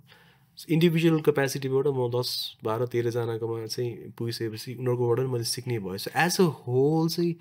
त्यो नलेज इको सिस्टम मेरो पर्सनल पनि त्यो त ग्रो हुँदै जाने भयो भन्ने हिसाबबाट चाहिँ सेकेन्ड चाहिँ इन्टेलेक्चुअल उसको लागि, फर्स्ट चाहिँ आइडेन्टिटीको लागि भयो. अनि थर्ड चाहिँ मलाई के लाग्यो भने मैले अघि नै भनेको थिएँ नि इन्भेस्टमेन्ट कम्पनीको वेबसाइटै देखिनँ भनेको थिएँ नि मैले. कसले के गर्छ पनि थाहा छैन, कतिवटा फर्म छ पनि थाहा छैन भनेपछि मैले एउटा चाहिँ म ट्रान्सपेरेन्ट एउटा एकदम प्रोफेसनल कम्पनी चाहिँ बनाउँछु कि मान्छेले चाहिँ यति ट्रान्सपेरेन्टली यति प्रोफेसनली पनि प्राइभेट है इन्भेस्टमेन्ट कम्पनी रन गर्न सक्छ भन्ने चाहिँ एउटा कल्चर बसाल्छु भन्ने खालको एउटा फिलिङ पनि आयो कि. नेपालमै के गर्ने त यो त पहिलादेखिको सोच थियो नि. नेपाल बाहिर पढ्न पनि गएन, काम गर्न पनि गएन होइन. सो नेपालमा बसेर अब नेपाल त्यो पनि थियो. So everything actually came together जस्तो लाग्छ कि मलाई. सो 3टा चाहिँ स्पेसल पर्पज थियो iCapital स्टार्ट गर्न अगाडि. अनि त्यो ठ्याक्कै टेक्सटाइलको एक्जिट पनि थियो, माइक्रो फाइनेन्सको एक्जिट पनि थियो, पैसा पनि थियो भनौँ होइन. सो एकजना चाहिँ मैले लाइक माइन्डेड एउटा पार्टनर भेटेँ अनि 2जना मिलेर हामी 2जना नै छ अहिलेसम्म कम्पनीमा. राइट. सो यो कुन 2013 को कुरा हो होइन. राइट. सो यसमा तपाईँहरूको इन्भेस्टमेन्ट फिलोसफी इन्भेस्टमेन्ट प्रिन्सिपल चाहिँ के हो सुरुमा? अनि अगेन म त्यससँग लिङ्क पनि गरिदिन्छु.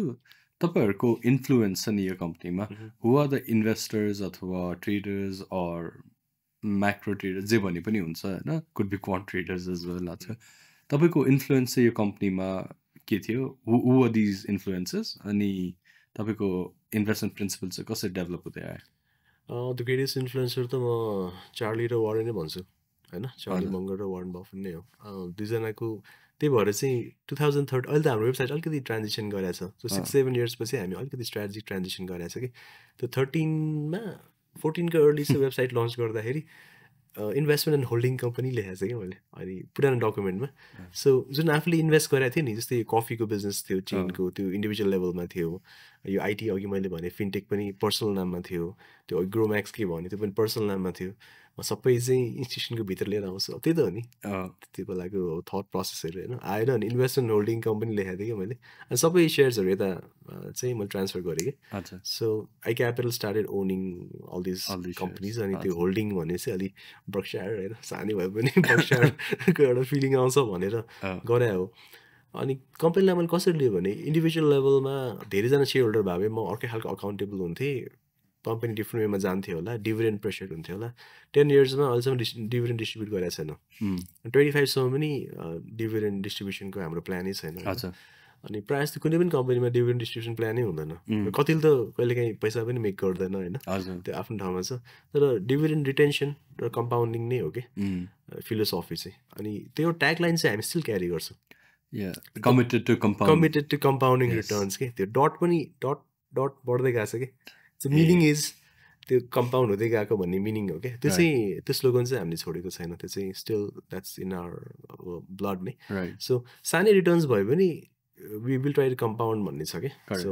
हामीले चाहिँ टार्गेट पनि 15 राख्यो हो हामी विल स्टेइङ एट 16 रहेछ अहिले नेट क्यागर चाहिँ 16 कति इयर्स कति भयो 10 इयर्समा 10 इयर्समा नेट क्यागर चाहिँ 16 तिर छ अनि अहिले चाहिँ हामी त्यो ग्रस क्यागर क्यालकुलेट गरिरहेछ कि ओके 16 मा त मेरो त सबै अपरेसन कस्टदेखि लिएर ट्याक्सेस पनि टन्नै पर्छ त्यसलाई सबै एड ब्याक गरेर हेरौँ न कति आउँछ 25 त आउँछ होला भनेर सो यतिकै आफ्नो पर्सनल क्यालकुलेसनलाई चाहिँ हामी क्यालकुलेट चाहिँ गरिरहेछ कि राइट सो फिलोसफी वाइज चाहिँ दुईजना उनीहरू नै भइहाल्यो त्यसपछि त इभल्भ हुँदै गयो कि अनि कस्तो गर्यो भने सबैमा इन्भेस्ट गरिदिउँ भन्ने भयो त्यो बेलामा सो जुन अहिलेको जस्तो जुन त्यो प्रोसेसहरू स्टेप्सहरू गरेर जानुभन्दा पनि सबै इन्डस्ट्रीको एक्सपिरियन्स लिउँ भन्ने भयो क्या ओके हामीले यति करोड क्यापिटल हालेर त हामी स्टार्ट त गऱ्यो अनि त्यो आफ्नो क्यापिटल हो so I can risk it होइन सो तर मेरो लर्निङ त इमेन्स हुन्छ अनि कतिवटा चाहिँ सबैमा हाल्यो क्या लाइफ इन्सुरेन्समा हाल्यो कमोडिटी फ्युचर्स ट्रेड गर्यो हाइड्रोमा हाल्यो स्कुलमा हाल्यो प्रि स्कुलमा हाल्यो हस्पिटलमा हाल्यो सानो सानो चङ्क जहाँ जहाँ हाल्न मिल्छ स्क्याटर्ड गऱ्यो कि मिडियामा हाल्यो फिनटेकमा हाल्यो अर्को टेकमा हाल्यो होइन रेस्टुरेन्टमा हाल्यो त्यो त्यसपछि के भयो त 8-10 इयर्समा आउँछ नि त इन्डस्ट्रीको एक्सपोजर हुँदै जान्छ रेस्टुरेन्टमा यो इस्युज रहेछ कफीमा यो इस्युज रहेछ हस्पिटलमा डक्टर्सहरूको यस्तो खालको चाहिँ कन्ट्र्याक्चुअल इस्युज हुँदो रहेछ लाइफ इन्सुरेन्स चाहिँ यस्तो हुँदो रहेछ उसको इन्भेस्टमेन्ट गाइडलाइन्सले गरेर चाहिँ उसको रिटर्न जहिले पनि लिमिट भएर भयो त्यसलाई सो मच अफ हो कि अनि के लाग्यो भने अब 10 इयर्स चाहिँ सिक्ने होइन इट्स प्रिटी कस्टली अघि 100,000 भनेको थियो इट्स मोर देन द्याट हाम्रो लागि चाहिँ होइन त्योभन्दा बढी नै इट्स भेरी कस्टली त्यो चाहिँ एकदमै हाम्रो चाहिँ बढी नै गइसकेको छ कतिवटामा उयो धेरै नै लसेसहरू पनि बुक गरेको छ तर अहिले आएर के लाग्छ भने त्यो 15 इयर्स पछि यु बिकम बिगिनर भन्छ नि इन्भेस्टिङमा हेभ यु रेड त्यो कतिवटा बुक्स पढ्यो भने चाहिँ 15 वर्षपछि यु बिकम अ स्टार्टअप भन्छ कि सो म चाहिँ बल्ल स्टार्टअप भयो कि 16 इयर्स भयो अनि अब चाहिँ मलाई के लाग्छ भने I can run good funds big funds what ever funds होइन इन वाट एभर क्यापेसिटी चाहिँ म बल्ल चाहिँ रन गर्न सक्छु now you have the right mental model म अझै पनि आम नट रसिङ कि होइन आम नट रसिङ ठुल्ठुलो फन्ड्स बनाउँछु यो पी त्यो छैन कि अझै पनि म अझै लर्न गर्छु भर्खर 16 इयर्स त भयो I still have time left अझै चाहिँ अब बाहिर पनि युएसमा होइन त स्टार्टअपहरूको एभरेज एज इज 45 नि so I still have little more years left to go there जस्तो लाग्छ क्या मलाई सो त्यसरी चाहिँ मलाई फिलोसफीमा आउँदाखेरि चाहिँ we stock with value investing होइन but then we like took chances in lot of other things to learn के अनि 18 पछि चाहिँ were again like completely back in to concentrated portfolio सबै भ्यालुकै जुन छ हाम्रो इन्ट्रेन्सिक मार्जिन अफ सेफ्टीदेखि लिएर सबै कुराहरू 5-6वटा चाहिँ कोर फिलोसफी छ एन्ड देन त्यसलाई ब्याक गर्ने चाहिँ we have lot of guidelines in place अहिले so if I were to summarise it would obviously the key would be compounding होला हैन because तपाईको मेन मोटो नै त्यसमा compounding पनि small compounding is fine for us के so double गर्ने triple गर्ने 100% छैन decent 15 compounding को त्यो न्युयोर्कको वल स्ट्रीटको एउटा त्यो स्टोरी छ नि do you know that one त्यो मनिष पब्राईले कम्पाउन्डिङको स्टोरीमा भन्छ कि त्यो पहिला आई थिङ्क त्यो न्युयोर्कको जुन म्यानह्याटन भन्ने ठाउँ छ नि त्यति बेला आई थिङ्क त्यो डचहरू use to live in that area अनि खै को आएर चाहिँ त्यहाँ वाल स्ट्रिट भएको ठाउँमा कि देखियौँ अनि then they give them some like $100 हो कि कतिमा किनेको हो अरे कि त्यो म्यानह्याटनको इन्टायर रियल स्टेट कि होइन त्यो इन्टायर रियल स्टेटको अहिले value is if I'm not mistaken $3.5 trillion हो कि यसै some one of these amount छ कि सो पिपल थट द्याट ओहो like that was such a bad deal भनेर भन्दो रहेछ कि मान्छे $100 युएसको पनि एउटा स्टेटको सेम स्टोरी छ राइट अनि किनेको पुरै यस अनि $100 है कतिमा अरे होइन तर त्यो जुन एक्सचेन्जमा जुन $100 दिएको थियो नि त्यति बेलामा आई डोन्ट त्यो 1700 चाहिँ कुन बेला त्यो बेला चाहिँ 6% पनि कम्पाउन्ड गरेको भए that amount would have been some like I don't know खै कति $1 ट्रिलियन हुन्छ होइन which is more money then that exist in the world right now most recent one is त्यो बिटकोइनबाट दिएर चाहिँ पिज्जा किन्ने राइट सो कम्पाउन्डिङको आई मिन तपाईँले भन्नुभयो नि स्मल अमाउन्ट तर कम्पाउन्ड गर्नु पऱ्यो भनेर आई थिङ्क त्यो consistency in compounding is extremely important कि होइन a lot of people they don't have that patience अनि कम्पाउन्डिङमा चाहिँ त्यो अलिकति एक्सपोनेन्सियल ग्रोथ हुन्छ क्या आफ्टर 14-15 इयर्स हो तर do you have a patience to weight भनेर थियो लास्ट टाइम एकजना थियो अनि म त तपाईँ मात्रै भेटेँ होला जसले 10 इयर्सलाई पनि सर्ट टर्म भन्छ भनेर थियो कि मलाई 10 इयर्स पनि सर्ट टर्ममै लाग्छ आई थिङ्क त्यो तपाईँले भन्नुभयो नि त्यो एक्सपोनेन्सियल र लिनियर कर्भमा अप टु 10 हो कि 15 इयर्ससम्म त्यो कर्भ एकदमै जोइन्टै हुन्छ कि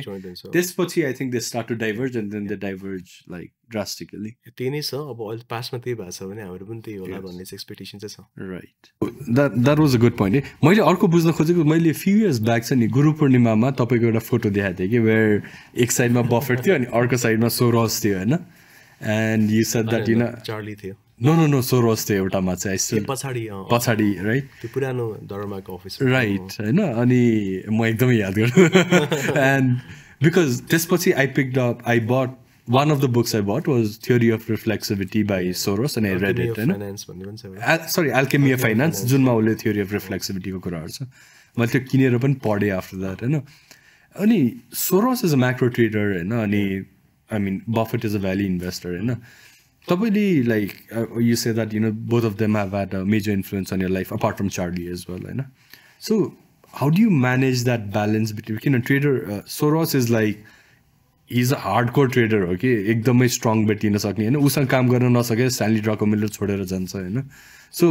तपाईँको माइन्डमा छ नि value investor along with that ट्रेडरको mind set कि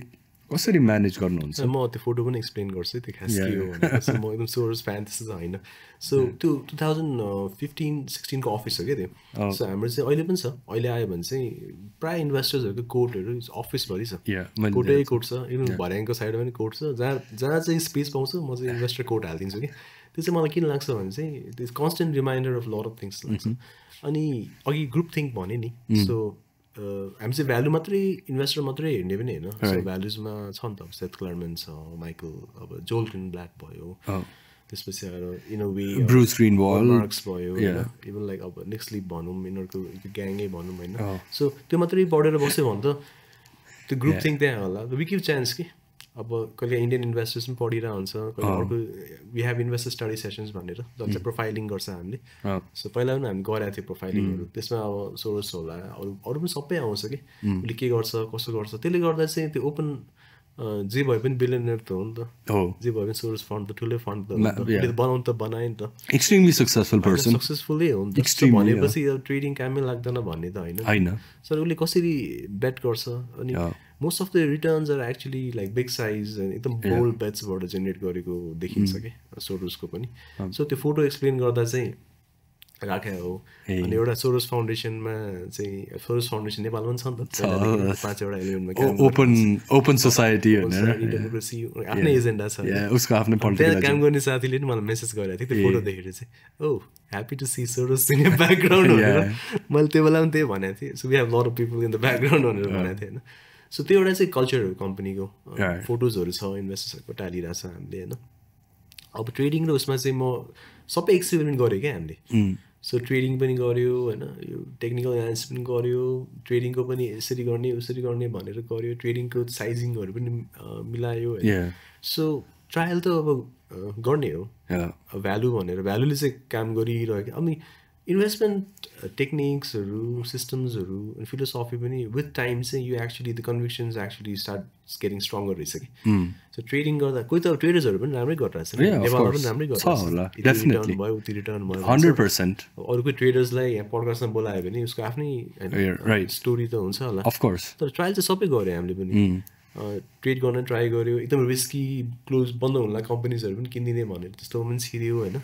कम्पनी टर्न अराउन्ड गर्ने भन्ने ट्राई पनि गऱ्यो अनि त्यो मिक्स पनि गऱ्यो कन्सन्ट्रेटेड पनि गऱ्यो इभन स्टडिङकै फिलोसफी पनि चेन्ज भयो कि फाइनेन्सियल्स चाहिँ अब अहिले चाहिँ फाइनेन्सियल्स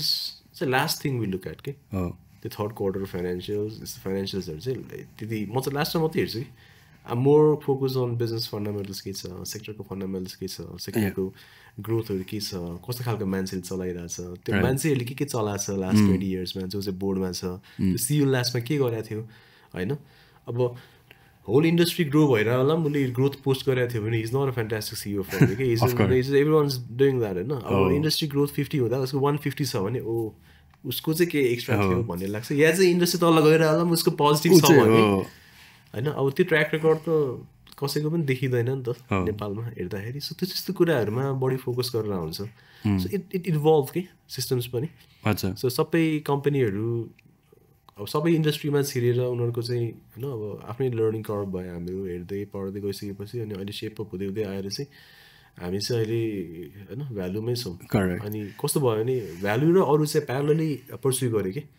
सो भ्यालु पनि गइरहेछ म त डिप्रक्सबाट नै होइन भ्यालुमा छु नि त 10 देखि नै छु अनि भ्यालुबाटै इन्फ्लुएन्स भयो फेरि स्टक मार्केटमा छिर्न कोही ट्रेडरको होइन जेसी लेबरको बुक पढेर म स्टक मार्केटमा आएको होइन म त वारेनकै पढेर आएको हो होइन बेन ग्रामकै पढेर आएको होइन सो अर्ली इन्फ्लुएन्स छँदैन छ कहिलेकाहीँ चाहिँ इट्स नर्मल जस्तो लाग्छ कि चाँडो पैसा कमाऊँ भन्ने कुराहरू त्यो चाहिँ त्यो पनि ट्रायल गर्यो त्यसमा पनि हुँदै गयो अनि पछि के भयो भने एउटा त इट्स नट ओन्ली अबाउट चाँडो पैसा के अस्ति भर्खरको लास्ट पडकास्टमा हामीहरूको यहाँ निराजन कार्की भनेर Siddhartha capital you know you can never have 100% of the information के even if you have 99% of the information you always think त्यो 1% extra कहाँ छ भने त्यो खोज्ने प्रयास हुन्छ कि अनि त्यही क्रममा तपाईँले भने जस्तो that's where intuition comes in नि मैले एउटा पोस्टमा पनि लेखेको थिएँ के सो सबै सधैँ कम्प्लिट इन्फर्मेसन हुँदैन त्यो बेलामा डिसिजन मेक कसरी गर्नु त राइट त्यो बेला त the courage the risk taking apatite सबै नै आउने हो absolutely source of capital the amount of money you can loose know everything comes into play के right so there is where the demarcation is के fund manager भनेको separate breed हो investors भने separate breed हो so how many fund managers are there in the market and how many investors are there in the market के कहिले काहीँ मान्छेहरू confuse हुन्छ कि फन्ड म्यानेजर र इन्भेस्टरको बिचमा right so coming back to हाम्रो अगेन त्यो भ्याल्यू इन्भेस्टिङको कुरामा होइन आई मिन तपाईँ भ्याल्यू इन्भेस्टर भएको कहिले 2007-8बाट भनौँ न त्यति बेला फिलोसफी सो त्यति बेलादेखि you problem must have like त्यो इन्डियामा रमेश धवानले WBB भन्छ कि वारेन बफेट भक्त होइन where they don't see any negative point about Warren Buffett I mean even I am somewhere in that thing होइन वारेन बफेट र Charlie Magar I C they फ्लज but I still admire them a lot होइन and त्यो सानो सानो फ्लज भयो पनि अहिलेसम्म I mean because there is an AGM coming up in the next 2 days होइन तपाईँले अहिलेसम्म एजिएम किन जानु भएन आई हेभ द पासेस अहिले पनि चाहिन्छ भने right so I mean actually Warren बफेटलाई बर्कशायरको share होल्डर्सहरूले I think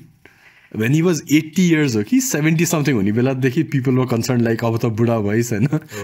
कुन बेला मर्छ सक्सेसन प्लान के हो भनेर सोध्थ्यो कि होइन सो तपाईँले अब त्यो 2010बाट मलाई अहिले पनि फिलिङ आउँछ if I get a chance I want to go and probably meet them but just to say thank you like no reason nothing होइन just to say thank you to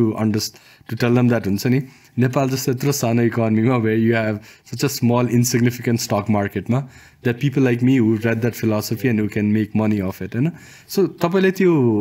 AGM which is call make of investing over त्यसमा कहिले पनि जाने त्यो र थियो मेरो पहिलादेखि नै थियो भिजा एक्सपायर भयो नत्र भने यो 6 मेमै छ नि होइन पर्सि मसँग पास पनि छ 4वटा होइन जाने अब भिजा छ भने you can go actually give it to you अब कति टाइम छ भन्ने अब त्यो भिजा नभएर मात्रै होइन सो टाइम लाग्छ मैले बुझेँ एम्बेसी पनि बुझाएको थिएँ होइन सो यति चाँडो चाहिँ भिजा दिनु मिल्दैन भनेपछि ठिकै छ अब नेक्स्ट इयर सो जान त next year Charlie will be 100 अनि इफ जान त कसलाई इच्छा हुँदैन त्यो भनेको it's my top of my bucket list के जानको लागि जानको लागि चाहिँ पहिला सेयर ओन गर्नुपर्छ नेपालको लले नेपाली सिटिजन मलाई विदेशी सेयर ओन गर्न दिँदैन त्यही भएर मैले कहिलेकाहीँ चाहिँ यो फाइनेन्स मिनिस्ट्रीको प्रोग्रामहरूमा चाहिँ विदेशमा लगानी गर्न दिनुपर्छ भन्दा हुन्छ कि एउटा मोटिभ चाहिँ पनि हो सो एउटा चाहिँ सेयर ओन गरेर उसको पनि जान मिल्छ होला भनेर सो फरेन इन्भेस्टमेन्ट खोल्नुपर्छ भन्नेमा त we can talk about it फेरि सेपरेटली जाने इच्छा चाहिँ हो तर याहू फाइनेन्सले दिदियो नि त लाइभै दिन थाल्यो अनि होल टिमै बसेर हेर्छौँ क्या हामी सो म पनि लाइक पास्ट 2-3 इयर्स होइन 3-4 इयर्स भइसक्यो म चाहिँ याहू फाइनेन्सले ब्रोडकास्ट गर्न थालेदेखि नै मजाले हेरिन्छ अनि त्यो अझ सेभ पनि भएर बसिरहन्छ अब फर्स्टमा चाहिँ एनर्जी थियो 3-4वटा चाहिँ हो सबै टिमै बसेर नोटै लिएर के भन्छ एउटा क्लु लिएर बस्यो त्यसको नोट्स बनायो होइन राख्यो अहिले चाहिँ युट्युबमा रेकर्ड हुने भए र हुन्छ म अब फ्री भए होला हेर्छु पनि लेभल पनि पुगिसक्यो अहिले चाहिँ त्यो really honest okay so that's interesting है सो तपाईँहरूले iCapital स्टार्ट गरेको चाहिँ 2013 मा होइन अनि अहिलेसम्म तपाईँले भनेको इट्स बिन अराउन्ड 10 इयर्स अनि यो के गर IRR it's been close to 15% net 16% 15 र 16 मा धेरै फरक हुन्छ होइन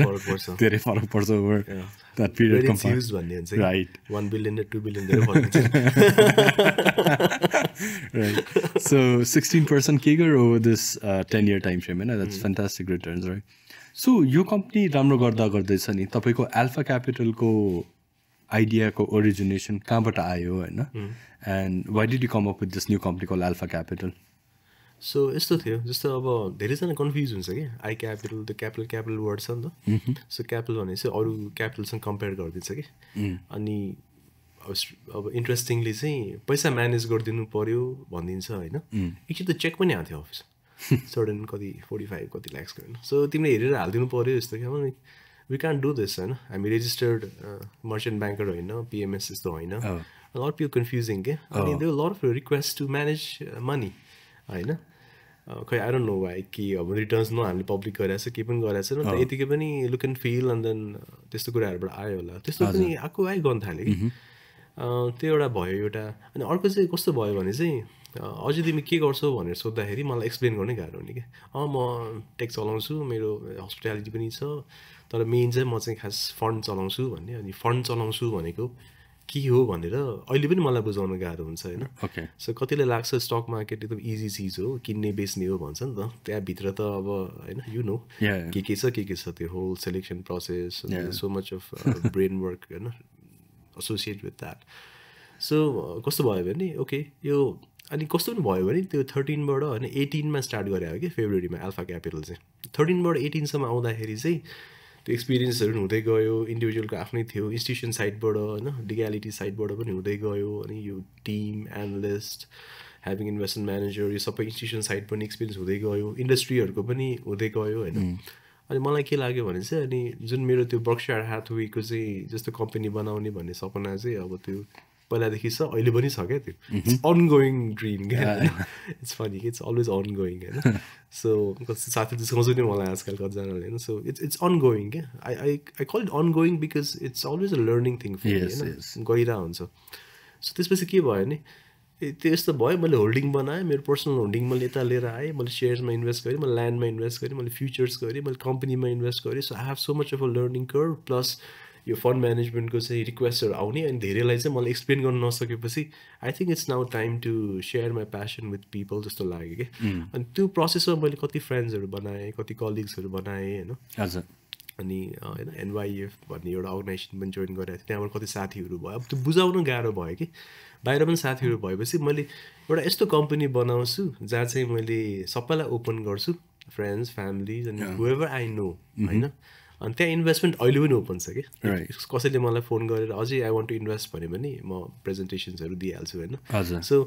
त्यो किनभने इट्स अ मिसन के फर मी सो त्यहाँ म धेरै भ्यालुएसन यस्तो कुरा पनि गर्दिनँ होइन बुक भ्यालुभन्दा मुनि पनि इट्स ओपन कि अहिले पनि it's open it's very funny के अस्ति एउटा ब्याङ्करले पनि मलाई भनिरहेको थियो होइन हो तपाईँको कम्पनी भ्यालुएसन त यति हुनुपर्ने किन यतिमा तपाईँले दिइरहेको छ because it's a mission it's a dream भनेर भनेँ कि मैले so I'm not concern about valuation I'm concern about where I'm going भनेर भन्छु कि उनीहरूलाई चाहिँ so coming back to that thing होइन सो त्यस्तो भइसकेपछि एउटा कम्पनी खोल्छु त्यहाँबाट चाहिँ म आफ्नो प्यासन सेयर गर्छु भनेको न्युज लेटर होइन सेयर होल्डरलाई लेख्ने मेमोजहरू लेख्न पाएँ नि त सेयर गर्न पाएँ नि त म कसरी कम्पनी रन गर्छु त्यो ट्रान्सपेरेन्सी होइन अनि we call it radical transparency के company Oh yeah, so you had mentioned. कोही पनि इन्भेस्टरले लगइन गरेर रियल टाइम ट्रान्सपेरेन्सी हेर्न मिल्छ पैसा कहाँ छ कुन ब्याङ्कमा छ कति पैसा छ के छ फाइनेन्सियल्स के छ इट्स अल आउट देयर अनि हामी आइपिओमा गयो भने सेभनले पर्मिसन दियो भने so ill be a very interesting culture for lot of public companies जसले अहिले पनि एनुअल रिपोर्ट पनि राख्दैन नि त आफ्नो वेबसाइटमा त्यस्तो पब्लिक कम्पनी पनि छ होइन सो एउटा सलिड मेसेज जान्छ जस्तो लाग्छ क्या मलाई सो त्यो लेभल अफ ट्रान्सपेरेन्सी अनि we have something call ट्रान्ज्याक्सनल transparency कि त्यो त म्युचुअल फन्डमा पनि छैन क्या त्यो त कुन किन्यो कुन बेच्यो सबै आउँछ कि कुन कति प्राइसमा कुन टाइममा त्यस entire time line is presented होइन अनि यो रेडिकल ट्रान्सपेरेन्सी पनि इन्ट्रेस्टिङ स्टोरी छ कि म चाहिँ डिबेट गरिरहेको थिएँ म त 2013मा आफ्नो प्राइभेट कम्पनीको फाइनेन्सियल न्युज पेपरमा छापिन लाँथेँ झन्डै त्यस्तो माइन्डसेटमा थियो अनि मैले त्यो अब वाइफलाई भनेपछि यस्तो गर्नु हुँदैन नेपालमा भनेपछि अनि ल भयो भनेर सो त्यो transparency is so deep within me भन्नु खोजेँ कि मैले चाहिँ अनेस्टी एन्ड ट्रान्सपेरेन्सी हाम्रो कम्पनीको कोर भ्यालुज पनि हो तिनीहरू so we have something call radical transparency यो चाहिँ अनि रे डालिएको त्यो प्रिन्सिपल्स पढेपछि ओ आम अन द राइट पाथ जस्तो लाग्यो क्या मलाई त्यो ट्रान्सपेरेन्सीको लेभलमा you could relate with that I could relate के उताको जुन ट्रान्सपेरेन्सी छ उसको ब्रिज वाटर एसोसिएट्समा यता पनि भनेर हदसम्म गर्ने भनेर so it became alpha capital चाहिँ फेरि 1 year पनि बसेँ मैले सो माई लर्निङ के छ कसो छ what to do this leverage and everything सबै होइन alpha capital there is no date अनि we want be in date for a long time till I know होइन अनलेस समथिङ रियली होइन that's required कि सो नो डेट फिलोसफी छ होइन assets पनि त्यसरी नै हामी ग्रो गरिरहेको छ स्लो ग्रोथ कम्पाउन्डिङ छ अनि एउटा कम्पनी चाहिँ I could take it public so मलाई चाहिँ आइपिओ गर्ने ठुलो सपना छ कि त्यो कम्पनी चाहिँ हजुर 100मा गर्नुपर्छ 100मा गर भन 90मा गऱ्यो 90मा गर भन होइन त्यो गर्न दियोस् त्यो कम्पनी चाहिँ I want to share with every one कि सो सानै भए पनि त्यो एउटा बर्क्सायर ह्याथवेको त्यो जुन छ होइन so ill be like my tribute कि वारेनको लागि यो मैले कम्पनी पब्लिक लगेँ बिकज वारेन कम्पनी पनि पब्लिक छ सो म वारेनलाई फलो गर्ने रे अनि म चाहिँ प्राइभेट राख्नु त भएन so it could be so त्यो मात्रै होइन foundation giving back to society the wealth is being created to give back actually त्यो साइड पनि बिर्सिन्छ कि भ्यालु इन्भेस्टिङमा धेरै मान्छेहरू क्रिएसनतिर मात्रै छ कि वाइ इट्स बिङ क्रिएटेड भन्ने त वारेनको एन्सर छ नि त त्यसमा पनि त्यो लास्टमा होइन बिगेस्ट गिभ अवेजहरू छँदै नै छ so that's second part of the story so अल्फाबाट चाहिँ अनि जो पनि आउँछ there are lot of share holders क्या त्यहाँ कसैले पनि कल गर्छ होइन सो अझै आउट इन्भेस्ट भन्छ ओके म प्रेजेन्टेसन दिन्छु अनि म कहिले 2 चोटि दिन्छु कि यत्तिकै होइन कि you understand the entire philosophy अनि त्यो प्रेजेन्टेसन दिँदाखेरि अनि वारेन्डर्सको फोटो त आइहाल्छ होइन भ्यालु इन्भेस्टिङ भने के हो मैले बुझाउन पाएँ कि सो मैले फ्यु 100 मान्छेहरूलाई प्रेजेन्टेसन दिँदाखेरि ग्रुप प्रेजेन्टेसन दिँदाखेरि एटलिस्ट भ्यालु इन्भेस्टिङ फिलोसफी मेरो फैल्यो नि त सो मान्छे रेकगनाइज गर्न थाल्यो नि त so it became my medium to actually share light and bring together सबैजना चाहिँ मान्छेहरू ल्याउनु पनि पायो एउटा कम्पनी पब्लिकमा लानु पायो सो ब्यालेन्स वेमा जति पनि 18सम्म भनौँ न सो 18सम्म भन्दाखेरि 10-11 years अफ एक्सपिरियन्स चाहिँ मैले त्यो कम्पनीमा लिएर आएँ क्या एल्फा क्यापिटल सो अहिले राम्रै छ इट्स अन इट्स पाथ अनि हामी अझै पनि वेयर रेजिङ फन्ड्स होइन सो आइपिओ जान अगाडिसम्म लास्ट रेज गर्छौँ होला so if I may ask one more thing होइन I mean don't get offended होइन why did you not bring public investors to iCapital iCapitalमा चाहिँ इट्स अ भेरी के भन्छ नाइस क्वेसन है because I didn't want to like investors be a part of my experiment के होइन so मैले त्यो बेलामा 13मा लिएर आएको भए एउटा त कम्पनी चलाउन सक्छ भन्ने ट्र्याक रेकर्ड पनि छैन ग्रोम्याक्स छ ग्रोम्याक्समा 28%को स्टकको रिटर्न्स हो ग्रोम्याक्स फेयरली स्मल थियो होइन सो अलिक बिगर कम्पनी चलाएको एक्सपिरियन्स त हुनु पऱ्यो नि कि मैले इन्भेस्टरलाई गएर पिच गरौँ सो iCapitalमा म त्यो बल्ल गरिरहेको थिएँ होइन अब 5-6 years अफ iCapital पछि मेबी पिपल होइन very generous they trusted me with the capital होइन अल्फामा इन्भेस्ट गर्नुभयो सो एक्सपेरिमेन्टमा त इन्भेस्टर ल्याउँदाखेरि त्यो फेयर हुँदैन जस्तो लाग्यो कि सो मैले अघि भने नि हामी कहाँ इन्भेस्ट गऱ्यो lot of investment didn't do well lot of investments are still struggling अहिले पनि सम डिड रियली वेल होइन सो त्यसले गर्दाखेरि त्यो एक्सपेरिमेन्टमा चाहिँ म पार्ट बनाउँदिनँ वेन आई लर्न इनफ होइन जब कन्फिडेन्ट हुन्छ कि दिस इज त्यति जस्तो मैले अरू इन्भेस्टमेन्ट कम्पनी पनि म्यापिङ गरिसकेको थिएँ कि नेपालमा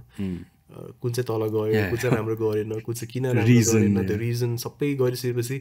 this is the model I'll follow नेपालमा भनेर चाहिँ मैले अल्फा डिजाइन गरेँ so it's mainly because of मेरो personal risk difference in vision भनौँ न and then you tell me होइन मैले चाहिँ 12 years there will be no dividend भनेको आउँछ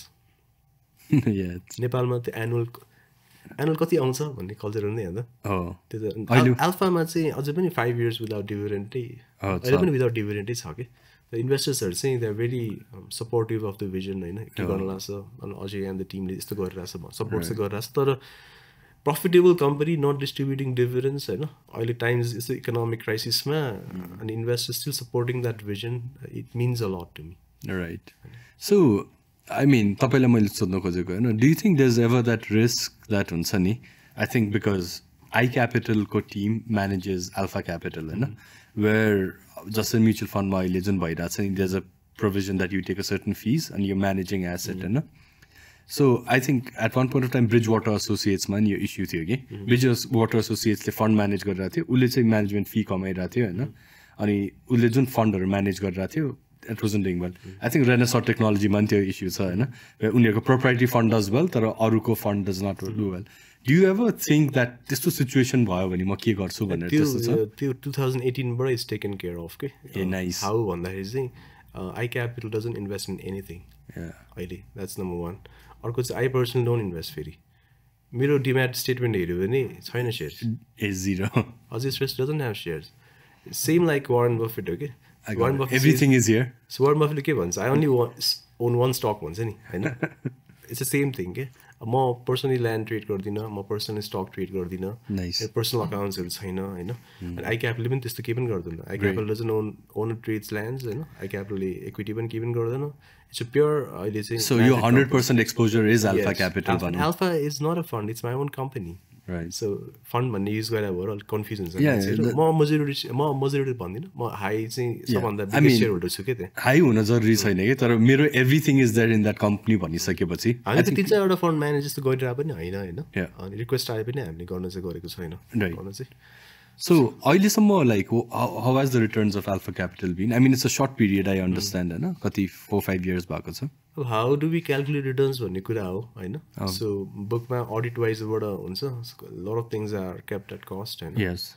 सो त्यसले गर्दाखेरि पनि अहिले चाहिँ book value is pretty well अहिले होइन सो इफ आई फ्युचरमा यस्तो हुन्छ भनेर जुन हाम्रो प्रि आइपिओ इन्भेस्टमेन्ट्सहरू ल्याएर डिस्काउन्ट गरेर गर्न थाल्यो भने त book value is between 175 to 100 अनि रियल क्यास फ्लो यता भ्यालुएसन गर्ने भने त इल गो अप टु 250-300 के भ्यालुएसन त सो त्यसले त्यो फेयर मार्केट भ्याल्यु पाउने हो भने चाहिँ पाउने हो तर investors are coming below book value अहिले तपाईँले कति डिस्काउन्टसम्म लिएर आउनुहुन्छ जेनरली आई थिङ्क 10% हो कि कति भन्नुभएको थियो त्यस्तो छैन रेन्जेसहरू छ होइन depends on the size of investment and the commitment you make भनेर गरिरहेको छ अहिले चाहिँ nice Okay, so now I want to come to your team, which is like तपाईँले institutionalize गरेको one of the reasons was team, होइन? How is your team organized? यसमा को players-हरू छ, होइन? In your team, and what are the roles they play? So team चाहिँ 3टा उसमा divided छ खास equity छ होइन ventures team भनेर चाहिँ रिसेन्टली हामीले चाहिँ लास्ट फ्यु मन्थ्सबाट स्टार्ट गरेको छ which will grow bigger जस्तो लाग्छ मलाई inside. अर्को चाहिँ रियल स्टेट टिम भनेर छ so real estate handles real स्टेटको कम्पोनेन्ट होइन equity handles इक्विटीको component venture handles venture component त्यसरी डिभाइडेड छ टिम चाहिँ ओके सो इक्विटीमा बिकज अहिलेको लागि एकछिनको लागि चाहिँ हुनै छु चेयरम्यान आफै एमडी आफै सिआइओ भइरहेछ तर बिस्तारै सेपिङ अप भर्खर 10 years त भयो so we have a curve going on बिस्तारै 2-3 yearsमा I think will be Fairlie चाहिँ placed in lot of area जस्तो लाग्छ मलाई नाइस सो इक्विटीमा होइन इक्विटीमा तपाईँको टिम कसरी अर्गनाइज छ इक्विटीमा चाहिँ अब होइन इक्विटी हेड छ होइन so हेडबाट then there lot of the भन्दिनँ अहिले चाहिँ श्रिङ्कै गरेको छ मैले किन त्यस्तो धेरै पनि चाहिँदैन रहेछ क्या एनालिस्टहरू सो एनालिस्टहरू छ दे हेभ अ डिभिजन होइन we have a screening process we have अघि मैले स्कटलबर्ड गाइडलाइन्स भने त्यो गाइडलाइन्सहरू छ इन्भेस्टमेन्ट पोलिसी स्टेटमेन्ट्सहरूदेखि लिएर हुन्छ नि how to read news analyse news what are things will look at how the portfolio कसरी ब्यालेन्स हुन्छ के हुन्छ this we have like Fairlie documented 12 set of guidelines that research चाहिँ कसरी गर्ने होइन स्क्रिनिङै कसरी गर्ने कुन कुन रेसियोजहरू हेर्ने रेसियोजको लिस्टहरू कसलाई प्रायोरिटी दिने सबै छ हामीसँग चाहिँ राइट सो इक्विटीको हेड भयो अनि त्यहाँ मल्टिपल एनालिस्ट राइट अनि एनालिस्टहरू I think because I met somebody from your firm a few years back and I got to know that she covers insurance sector, right so एनालिस्टहरू आधे sectoral analyst हुन्छ कि across the हुन्छ अहिले त्यस छैन so पहिला चाहिँ अपर्च्युनिटी धेरै कहाँबाट आउँछ भने हेर्नलाई चाहिँ सेक्टर वाइज गरेको थियो अनि सेक्टर गर्दाखेरि चाहिँ one analyst goes deeper into the sector होइन एउटा सेक्टर पनि थाहा छ हराउँछ नि त्यहाँभित्र गयो भने इन्सुरेन्सकै अब प्रडक्ट लेभलमा त अझै कतिजना पुग्दैन प्लस इन्सुरेन्सको भ्यालुएसन अब इन्डियाबाट हुन्छ सो त्यो त नेपालको सिएललाई पनि थाहा छैन भ्यालुएसन हुन्छ होइन त्यो चाहिँ अब इन्डियाबाट होइन जेपी बोराबाट आउँछ त्यो डिफ्रेन्ट स्टोरी फेरि होइन सो त्यसले गर्दाखेरि चाहिँ डाइभ गर्नुपर्ने हुन्छ नि त त्यसले गर्दा सेक्टर वाइज गर्दाखेरि जस्तो हाइड्रो छ भने hill start understanding hydro better यो रेट ड्राई वेटको त्योदेखि लिएर ट्रान्समिसन लाइनको लेन्थदेखि त्यहाँनिर चाहिँ होइन त्यो लर्न स्पेसलाइज हुँदै जाँदाखेरि next time the hydro opportunity comes you'll be in a better position to त्यो उसको त्यो मेन्टल मोडल एकदम क्लियर तर अहिले चाहिँ त्यो पहिला गरेको थियो अहिले चाहिँ वी रिभल्भ अराउन्ड सेक्टरै भनेर छैन अहिले चाहिँ अहिले चाहिँ अब हामी कन्सन्ट्रेटेडमा पनि सुपर कन्सन्ट्रेटेड पोर्टफोलियोमा गइसक्यो कि होइन अब म लास्ट टाइम चाहिँ मैले त्यो एकजना नन लाइफको सिइओ भेटाएको थिएँ अनि पोर्टफोलियो कुरा गर्नुभयो उहाँले मैले तपाईँले मलाई 25 करोड दिनुभयो भने म एउटै स्टकमा हालिदिन्छु भने एकछिन चाहिँ उहाँ चाहिँ सक हुनुभयो होइन सो मैले हालिदिन्छु पनि एउटामै हालिदिन्छु so my portfolio could only have one stock also for like 6-7 months होइन त्यो कन्सन्ट्रेसनमा गइसकेपछि अनि त we hold it for 4-5 years Fairlie जस्तै हामी बटलर्स नेपालमा छ अहिले आम इन द बोर्ड आई कान सेल माई सेयर्स फर कति 5 years अहिले 4 वर्ष त बोर्डमा बेच्नै पाउँदैन त्यसपछि 1 वर्ष त मैले बेच्न हुन्छ 5 वर्ष त मेरो लकै भइसक्यो बटलर्स नेपाल त अब स्टडी गरिराख्नु पऱ्यो त्यो भइसकेपछि इट्स अ रिकरिङ हो भएपछि समन इज स्टडिङ खालको त्यो इन्भाइरोमेन्ट चाहिँ छ अहिले अनि अर्को कम्पनी एउटाले स्टडी गरिरहेको छ त्यसरी गइरहेको छ कि अनि एनुअली मात्रै खास पोर्टफोलियो रिसफल गर्ने भएको भएर त्यो सेक्टर वाइज भन्दा पनि त्यो कम्पनी वाइज पिक गरेर एउटा अपर्च्युनिटी आउँदाखेरि टिम डिभाइड गरेर एनालाइज गर्ने सिस्टम बिल्ड भएको छ कि अहिले चाहिँ त्यो चाहिँ तिनीहरूले अलिक पहिला थियो त्यो राइट यो जुन हामीहरूको यो इन्भेस्टमेन्ट प्रोसेसमा छ नि मैले अक्रस फर्म्स ग्लोबली पनि देखेको छु होइन they tend to be sector specific एनालिस्टहरू हुन्छ कि त्यसको आफ्नै एडभान्टेज छ तपाईँले भन्नुभयो नि त्यो डोमेन नलेज एकदम स्पेसलाइज हुन्छ युनिट इकोनोमिक्सदेखि लिएर why a product works why doesn't सबै थाहा हुन्छ तर त्यसको डिसएडभान्टेज के हो भने उसको त्यो जुन मेन्टल फ्रेमवर्क अथवा त्यो मेन्टल मोडल छ नि त्यो सेक्टरमा मात्र हुन्छ कि उसको exposure to a different type of industry जसको learnings can be replicated here त्यो चाहिँ एकदमै कम हुँदो रहेछ कि so I think that something होइन पछि सेक्टर 50वटा भयो म 50वटा एनालिस्ट कसरी राख्ने त्यो त गाह्रै छ नि सो अलिकति त्यसरी नै इभल्भ अहिले लास्ट टाइम पहिला पनि त 12वटा सेक्टर थियो होइन त्यसरी चाहिँ अब सबै ठाउँमा एनालिस्ट राख्यो भने it becomes costly for the company also फन्डको होइन म्यानेजमेन्ट कम्पनीको पनि त प्रफिटेबिलिटी पनि त हेर्न थाल्नु पऱ्यो एब्सोल्युटली राइट अनि तपाईँ ओके अनि तपाईँले यो टिम म्यानेज गर्दाखेरि छ नि so let's say there is a team होइन सो यो चाहिँ म सबै गेस्टहरूले सोध्छु तपाईँले झन् सोध्छु होइन आई थिङ्क मुनिश फब्राई अथवा वारन बफेटले के भन्छ नि it's simple to make money don't have a team भनेर भन्छ कि right so when you working with a team तपाईँले एडभान्टेजेस त भनिदिइसक्नुभयो होइन तपाईँको सोचाइमा is investing a team sport or is it a single person game team sport नै हो मेरो लागि चाहिँ सो मैले किन भनिरह भने चाहिँ मलाई चाहिँ टिम किन चाहेको मैले अघि नै भनिहालेँ एउटा त्यो इन्टेलेक्चुअल्सको लागि एन्ड देन मेरो माई एनर्जी इज फेरि डिभाइडेड अल्सो कि अक्रस कम्पनीज होइन त्यसले म चाहिँ सोलो होइन अरेन्ज जस्तै रुममै बसेर एउटै फन्ड चलाएर केही पनि नभएको भए चाहिँ होइन सोलो पनि डिफ्रेन्ट हुन्थ्यो होइन तर सोलोको पनि अब डिसएडभान्टेज छ नि त सो वारनले पनि टन्नै अपर्च्युनिटी मिस गरेको छ नि त होइन त्यो त हुन्छ नै कि जान्छ त्यसरी चाहिँ एक्लै गर्दा त्यो मिस हुन्छ टिममा गर्दाखेरि चाहिँ कस्तो हुन्छ भने त्यो द पावर अफ इन्स्टिट्युसन मैले फिल गरेको त्यही भएर कन्टिन्यू गर्न चाहेको चाहिँ त्यो बायसनेस हटाइदिन्छ कि जस्तै मलाई एउटा सेयर्स मन परिरहेछ देन यु गेट इमोसनल अनि त्यही नै हो त्यो चाहिँ माथि जान्छ भन्ने हुन्छ नि त एउटा त्यो पिरियड पनि हुन्छ नि सबैजनाको है त्यो नबढिन्जेलसम्म त्यो बरु राखिराख्छ they never sale that stock for so many an number of years होइन टिममा आइसकेपछि टिम त डिफ्रेन्ट एक्सपिरियन्सबाट आएको हुन्छ या त्यो टिमले 292 लेभलै देखाएको छ नहोला या त्यो टिम 2016मा आएको होला होइन उसले एक्सपिरियन्स गरे हुँदैन ऊ आफ्नै फ्रेस फ्रेन्ड अफ माइन्डमा हुन्छ कि त्यसले चाहिँ अनि अलिकति त्यो हुन्छ नि के भन्ने त्यसलाई त्यो अर्ली बायसेसहरू अनि त्यो पुरानो एक्सपिरियन्सहरूबाट क्रिएट हुने बायसेसहरू छ नि त्यो चाहिँ रिड्युस गर्नलाई हेल्प गरिदिन्छ कि अनि सबन यङ इन द टिम होइन उसले चाहिँ no this stock is like I don't think this a good stock भन्दैन उसले आफ्नो भनेको लजिक पनि प्रेजेन्ट गर्दैन अनि I might get convince I have got convince अनि भइरहेको रिसफल पनि भएको छ कि Right. योमा फोकस गर्दा हुन्छ भने अनि कतिवटा स्टक कल चाहिँ होइन एन्ड कल मैले लिएला कहिलेकाहीँ एन्ड कल मैले नलिएला they take their own calls के सो टिमको आफ्नै मेरो जस्तै टिमको पनि आफ्नै चाहिँ हुँदै आएको छ कि सो आफ्नै लर्निङ हुँदै गएर 4-5 yearsमा देल हेभ अ फेयर हुन्छ नि कतिजना त 6-7 वर्षै भइसक्यो होइन सो देल have a fair idea of like what works and what doesn't work. Right. So तपाईँले यो इक्जाम्पल दिनुभयो अघि पनि तपाईँले भन्नुभएको थियो रेडालिएको इक्जाम्पल होइन रेडालिएको मेरिटोक्रेसी भन्छ नि उसले राइट अनि सज आइडिया सिनियरबाट आउने होइन merit आइडियाको मेरिटको बेसिसमा समनको position in the company or decision making हुनुपर्छ भनेर त्यो तपाईँको कम्पनीमा do you implement it or कस्तो छ बिकज मैले जेनरली फिल गरेको है मेरो कम्पनीको केसमा नि जेनरली जुनियर लेभलको इम्प्लोइजहरू except for a few exceptions होइन they don't speak के अनि sometimes they might have एकदमै राम्रो आइडिया होइन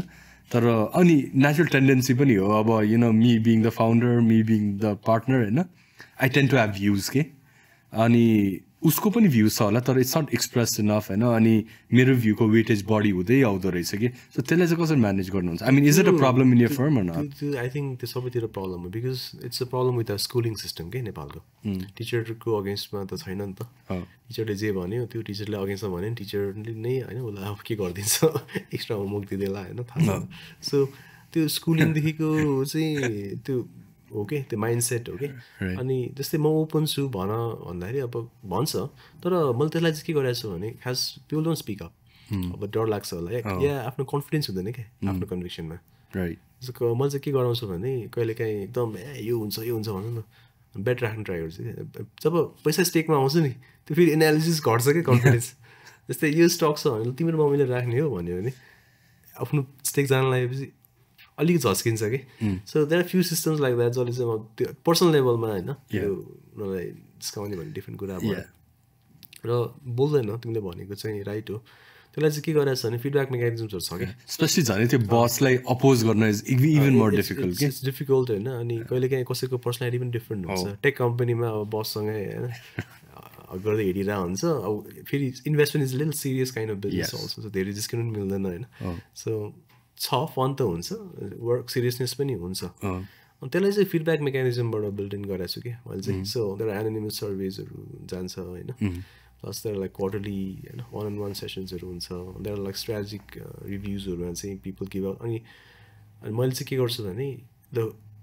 आइल टेल यु हाम्रो जुन भिजन अहिले छ iCapitalको वेबसाइटमा त्यो भिजन वाज नट माइन्ड क्या इट्स अ कम्बाइन्ड टिमको भिजन हो कि सो सबै मिलेर बनाओ सायदले 1-2जना गयो होला त्यहाँबाट होइन छोडेर तर त्यो टिमले बनाएको कि त्यो टिमकै फिडब्याकहरूलाई चाहिँ मैले कम्प्युटर सिस्टम्समा बिल्ड गर्दै लगायो अनि आफ्नो पर्सनल पनि अलिअलि आइ नै हाल्यो so 10 yearsमा the systems we have build is actually it's all based on feedback recently last week पनि I have lot of things that told me के यस्तो गर्दा हुन्छ त्यही हिसाबले त्यो टिम जस्तै हायरिङ भइरहेछ त्यो भेन्चर्समा अलिक बढी टिम चाहिँ आयो टिम आयो सो इट्स अल कमिङ अब स्ट्रिट मिटिङमा सबैको अगाडि मेबी त्यो रेस्पेक्ट पनि हुनसक्छ कि क्रस नगरौँ भन्ने पनि होला अब बाहिरको सिस्टम पनि छैन नि त त्यसले गर्दाखेरि तर त्यसलाई चाहिँ अरू मेकानिजमबाट चाहिँ इन्कर्पोरेट गर्दै लगिरहेको छु specially on the decision making side तपाईँ अघि you told me about turnover होइन it's very interesting I was thinking about that होइन यु ब्रिङ समबडी इन अब जेन्युन नेपाल जस्तो ठाउँमा you know it's almost like a Fraser जस्तो मान्छे नै हुन्छ होइन लिएर आउँदाखेरि एकाडेमिक पढेको हुन्छ तर फ्रेसर हुन्छ कि अनि त्यो भनेको ग्राउन्ड जिरो हो फर इन्भेस्टमेन्ट होइन उसलाई लिएर आयो उसलाई फिलोसफी सिकायो इन्भेस्टर्ससँग इन्ट्रोड्युस गरायो हाउ यु एनालाइज कम्पनी सबै लिएर आयो होइन and generally I find that is a turn over होइन अब आई डोन्ट नो तपाईँको फर्ममा कति छ मेरोमा it's close to 2 years right होइन अनि मेरोमा is generally close to 2 years के बिकज आई थिङ्क उनीहरूको लर्निङ कभ एउटा लेभलमा पुग्छ होला and then the think that अब यहाँ फ्ल्याट आउट भयो भनेर so how do you manage turn over because I am looking for a solution for that मैले पर्सनली पनि के होइन तपाईँको फर्ममा टर्न ओभर अनि अलिक हर्टफुल चाहिँ हुँदो रहेछ कि सो जुन दिन somebody tells me if you find that solution you become a billionaire होइन त्यो सोल्युसन छैन त्यसको यो चाहिँ मलाई लाग्छ it's a normal human tendency हो होइन अब I believe in capitalism I believe in open market economy so it's fine जसले बढी अपर्च्युनिटी दिन्छ उसकोमा जाने नै हो जान्छ पनि होइन मैले पनि सायद जहाँ अपर्च्युनिटी छ म पनि त्यहीँ पहिला यताउति गरेको होला so that's a human tendencies लाग्छ मलाई अनि पर्सनली चाहिँ कसरी manage opting for more with less is it's a natural human tendency हैन त्यो त भइ नै रहा हुन्छ सो कसरी म्यानेज भन्दा पनि मैले चाहिँ अब नर्मली कस्तो गर्छ भने त्यो इट्स एक्सपेक्टेड अनि कहिलेकाहीँ सकिङली पनि आउँछ म जाँदैछु म छोड्दैछु होइन अनि तर के भन्छु भने अब यदि कोही सिनियर म्यानेजमेन्टमा छ भने होइन so they have to be little moral जस्तो लाग्छ मलाई चाहिँ होइन किनभने त्यहाँ त अरू रेस्पोन्सिबिलिटिज पनि हुन्छ नि त एनालिस्ट हो या एकदमै त्यो हो या एडमिन हो भने ल रिप्लेसेबल हुन्छ किनभने सिनियर लेभलमा चाहिँ भिजन अट्याच हुन्छ कि फाउन्डर्सहरूको भिजनसँगै हुन्छ नि त त्यो भिजनको पार्ट हुन्छ कि सो यो भिजनमा चाहिँ म होइन 2025 यो गर्न लाग्छ यो कम्पोनेन्ट चाहिँ उसले हेर्छ भन्ने हुन्छ या उसले लिड गर्छ या hill lead this company I form 5 more companies hill lead 1 company भन्ने हुन्छ कि त्यस्तो खालको चाहिँ we are going to the mind set अनि त्यहाँ चाहिँ ब्रेक लाग्छ कि एकछिन मात्रै फेरि सो म पनि धेरै गइसक्यो यो फेजबाट एकछिन ब्रेक लाग्छ अनि यु फिल लिटल स्याड होइन you have to feel sad because we have emotions होइन छोड्न लाग्यो भन्ने हुन्छ या उसले डबल दिएर लिएर गयो उसले ट्रिपल दिएर लिएर गयो होइन त्यो हुँदै गर्छ अनि कहिलेकाहीँ खुसी पनि के लाग्छ नि तिमीहरूमा काम गरेको चाहिँ बडी चाहिँ स्यालेरी अफर गर्यो भने त I must be doing something right जस्तो पनि लाग्छ होइन त्यो चाहिँ आफूलाई कन्सोल गर्ने एउटा मेकानिजम चाहिँ हो अब त्यसलाई ह्यान्डलै गर्ने भन्ने त फर्मुला छैन मसँग पनि छैन ट्रान्जिसन चाहिँ उनीहरूले जो जान्छ टर्नओभरको फेजमा जाने बेलामा चाहिँ उनीहरूले राम्ररी ट्रान्जिसन गरिदियोस् भन्ने एक्सपेक्टेसन चाहिँ हुन्छ कि मेरो सो सिनियर छ भने 3-4 मन्थ्सको त्यो ट्रान्जिसनमा चाहिँ कोही आउँछ देन त्यो ह्यान्डओभरको जाओस् भन्ने हुन्छ त्यो जुन नोटिस पिरियडहरू मजाले सर्भ गरिदियोस् भन्ने हुन्छ या चाहिँ उसको जाने नै इन्टेन्सन छ भने पहिल्यै लङ टर्म कमिटमेन्टहरू नलिदियोस् उसले होइन त्यो भनेको चाहिँ साइन कि हि नट स्टे भन्ने त अलरेडी थाहा हुन्छ अनि यो कम्पनी अब रन गर्दा गर्दा होइन देख्दा चाहिँ को will stay will not stay will house त थाहा पनि हुँदै जाँदो रहेछ कि वेन यु इन्टरेक्ट होइन certain body ल्याङ्ग्वेजले he must be living जस्तो लाग्छ सो डु हेभ हन्चेस कि आउन थाल्छ क्या त्यो आउन थाल्छ अनि उसको सर्टेन एक्सन्सहरू गरेर is not committed in the company थाहा हुन्छ अनि कोही छोड्न लाग्छ डिसस्याटिस्फाइड छ कि भनेर कोही छोड्न लाग्छ भने उसको राइटअपको क्वालिटी घट्दै जान्छ कि होइन सेक्सनै हराउनु थाल्छ कि it's not interested any more जस्तो लाग्छ अनि then you prepare your self कि ऊ जान्छ जाँदैन अब यस्तो छ मलाई एकजनाले भनेको थियो कि आफ्नै छोरा त बस्दैन होइन भनेपछि यो भन्ने हुन्छ तर आइ एम ह्याप्पी कतिजना छ कि जो चाहिँ they have actually committed to my vision and they have added there vision that made our vision होइन त्यसरी अगाडि चाहिँ छ आइ am thankful to like few of them state जस्तो लाग्छ कतिजना अहिले पनि बसिरहेछ अब यस्तो छ वर्ल्ड विल नट स्टप नि त अफकोर्स जस्तो लाग्छ मलाई सो जाने जान्छ हिल हेभ इज उसको आफ्नो करियरको पाथ छ हामी we are entrepreneur investor path हो होइन so they have the right to choose but when they leave at least like tell in like a few months in advance that you leave it's okay कतिले त मलाई भनेको छ मैले त झन् हाई पेइङ जबमा पनि प्लेसमेन्ट झरी गरिदिएको छु मैले मेरो आफ्नै उसको लागि पनि सो विल हेल्प नि त just like you also help with the little cares that will be created in your absence कि त्यो अलिकति एथिकल र मोरल एस्पेक्टबाट चाहिँ अलिक अवेर भएर एक्जिक्युट गरिदियो जस्तो लाग्छ मलाई तपाईँले त्यो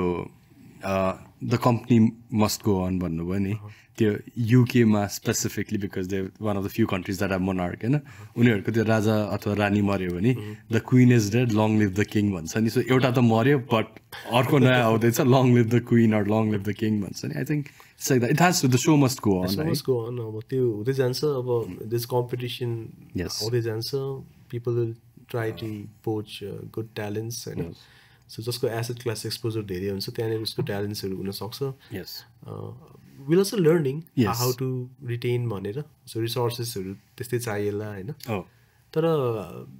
my team I would want to have someone who focuses lace on money and more on the purpose कि yes I think one of the ways to go about it is again I think वारनले पनि गरेको छ होइन where उसको म्यानेजर्सको net worth or wealth is tied to this company कि right and I think again त्यो evolution हुने कुरा you can do that on day one होइन you have to reach a certain size यताउता अनि that's the time these kind of things start to work out, right? Okay, अघि तपाईँले त्यो when we are talking about the role of analyst तपाईँले checklist यताउता कुरा गर्नुभएको थियो होइन is तपाईँको I think you know we can get into details and talk about it. Can you tell me a little bit like हुन्छ नि in a very short way तपाईँको investment process चाहिँ के हो like idea generation phase बाट कसरी ऊ हुन्छ how is it discussed And how do you buy that company up to that buying phase? Oh, it's a mix of bottom up and top down slack मलाई चाहिँ. So दुइटै way हुन सक्छ. अब bottom up गर्दाखेरि risky हुन्छ कि. Let's say someone new in the team is there, होइन, अनि उसले चाहिँ certain propose गर्यो, just 2 years in stock market, होइन. अब definitely skeptical हुन्छ नि त, because उसले त्यो फेज देखेको हुँदैन, अनि you have this another experience coming on. त्यसले गर्दाखेरि अलिअलि बटम अप पनि एन्करेज त गर्नै पर्छ, होइन. त्यो पनि गरिन्छ पनि. अनि अर्को चाहिँ मेबी अब हेऱ्यो, अब सबभन्दा इजिएस्ट वे टु गो चाहिँ अब is it a good time, होइन. सो म चाहिँ आजकल माइक्रो भन्दा पनि I'm staying more on the macro के. सो म्याक्रोबाट चाहिँ okay is it a good time to be in the stock market नै हुन्छ कि अहिले चाहिँ. पहिला चाहिँ त्यो हुँदैन थियो कि कुन स्टक चाहिँ किन्ने भन्ने हुन्थ्यो. अहिले कुन स्टक भन्दा पनि it's a good time to be in the stock market and not के. सो लिक्विडिटी यो त्यो, होइन, अहिले जुन recession भनिरहेछ that continue, then IMF, then यो ग्रेट क्रन्च, होइन, there is lot of things going on, होइन. So is it a good time, होइन. सो अब हामी त लकी छौँ कि we can shift asset classes also, होइन. त्यसले गरेर त्यहाँबाट स्टार्ट गरेर देन अघि प्रोसेस भन्यो नि त. So where the concentration is actually better भन्ने हुन्छ कि. सो यति इक्विटीमा ठिक होला, यति रियल स्टेटमा ठिक होला, यति चाहिँ मेबी सम रिस्की भेन्चर्सहरू ठिक होला, प्रि आइपिओ भेन्चर्स ठिक होला, यति चाहिँ क्यास ठिक होला. कहिले क्यास ठिक होला, हामी क्यासमै बसिरहेछ. 30-40% क्यासमा स्टे फर लङ टाइम होस्. क्यासले धेरै जेनेरेट त गर्दैन. And you have a conviction that economy will not do well, especially, होइन, 2 वर्ष अगाडिको मोनेटरी पोलिसी आइसकेपछि चाहिँ, किनभने सेम मोनेटरी पोलिसी एक्सपिरियन्स पहिलाको पनि छ. किन ग्रेजुअली मार्केट के भन्छ गोज डाउन के, त्यस्तो खालको अलिकति टाइटर खालको आउनु बित्तिकै, होइन. सो त्यो एउटा डिफ्रेन्ट फेज भयो. सो एउटा माथि म्याक्रो पर्सपेक्टिभबाट एलोकेसनको हिसाबबाट चाहिँ प्रोसेसिङ भयो. अनि त्यो पनि फ्युचर एस्पिरेसन पनि डिपेन्ड गर्छ कि. लाइक 3 इयर्स पछि चाहिँ म यत्रो चाहिँ फन्ड बनाउन चाहन्छु भन्यो भने चाहिँ फन्ड साइज हो भने त्यसको 80% हुनुपर्छ भन्ने एलोकेसनबाट गयो. त्यसपछि चाहिँ अब त्यही सिम्पल प्रोसेसहरू नै हो. टाइमिङको कुरा आयो, होइन, बफर इन्डिकेटर हेर्नु पनि मिल्यो. त्यसपछि आएर प्राइस अर्निङ्स हेर्नु मिल्यो, सेक्टरल चाहिँ प्राइस अर्निङ्सहरू हेऱ्यो, होइन. एन्ड देन सेक्टरको डाइनामिक्सहरू हेऱ्यो, कुन सेक्टर राम्रो होला, कुन सेक्टर राम्रो नहोला. माइक्रो फाइनेन्समा लास्ट इयरबाट रेड फ्ल्याग थियो कि, सेक्टर ठिक होला नहोला भनेर पनि हेर्न मिल्यो, होइन. सो त्यसपछि आएर पहिला त is it good time to invest भयो इन स्टक्स भयो. त्यसपछि चाहिँ देन हो भने चाहिँ विच कम्पनीज भनेपछि लास्टमा आएर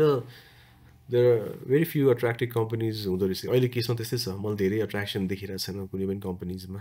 फ्रेङ्कली स्पिकिङ. अब भए पनि गर्नै पऱ्यो भने त्यही प्रोसेसहरू नै हो. Good companies, growth companies, right management, जो किनेपछि चाहिँ हुन्छ नि. अहिले चाहिँ धेरै एक्स नहोस् भन्दा पनि घट्ने चान्सेस कम होस्, प्रोबेबिलिटी अफ गोइङ डाउन चाहिँ लेस भएको. हाम्रो मनिष पौराले यसको धान्दो इन्भेस्टरमा भने जस्तै, होइन. So heads I win, tails I don't lose much नै हो कि अहिलेको प्रेजेन्ट स्ट्राटेजी त त्यही नै हो बेसिकली. सो त्यो भइसकेपछि अनि स्टक्समा गइसकेपछि भ्यालुएसन, त्यसको बिजनेस, त्यसको म्यानेजमेन्ट, त्यसको प्रडक्ट्स, त्यसको सर्भिसेस, त्यसको डिस्ट्रिब्युसन नेटवर्कहरू, एन्ड देन स्कटलबर्ड गाइडलाइन्स अनुसार चाहिँ you go and meet anyone, होइन. यो कम्पिटिटर भेट्न जाने धेरै इन्फर्मेसन कम्पिटिटर दिन्छ अझै. The best 2 ways to get information about any company, एउटा इज कम्पिटिटर, अर्को is customer. If you meet this to that's it. त्यो या चाहिँ someone who is already like was fired from the company, yeah true, होइन. So धेरै information आउँछ. अनि त्यसपछि लास्टमा फाइनेन्सियल्स हेऱ्यो, अनि भ्यालुएसन्सहरू हेऱ्यो, अनि देन एलोकेट गर्यो, एन्ट्री एक्जिट, होइन, बनायो.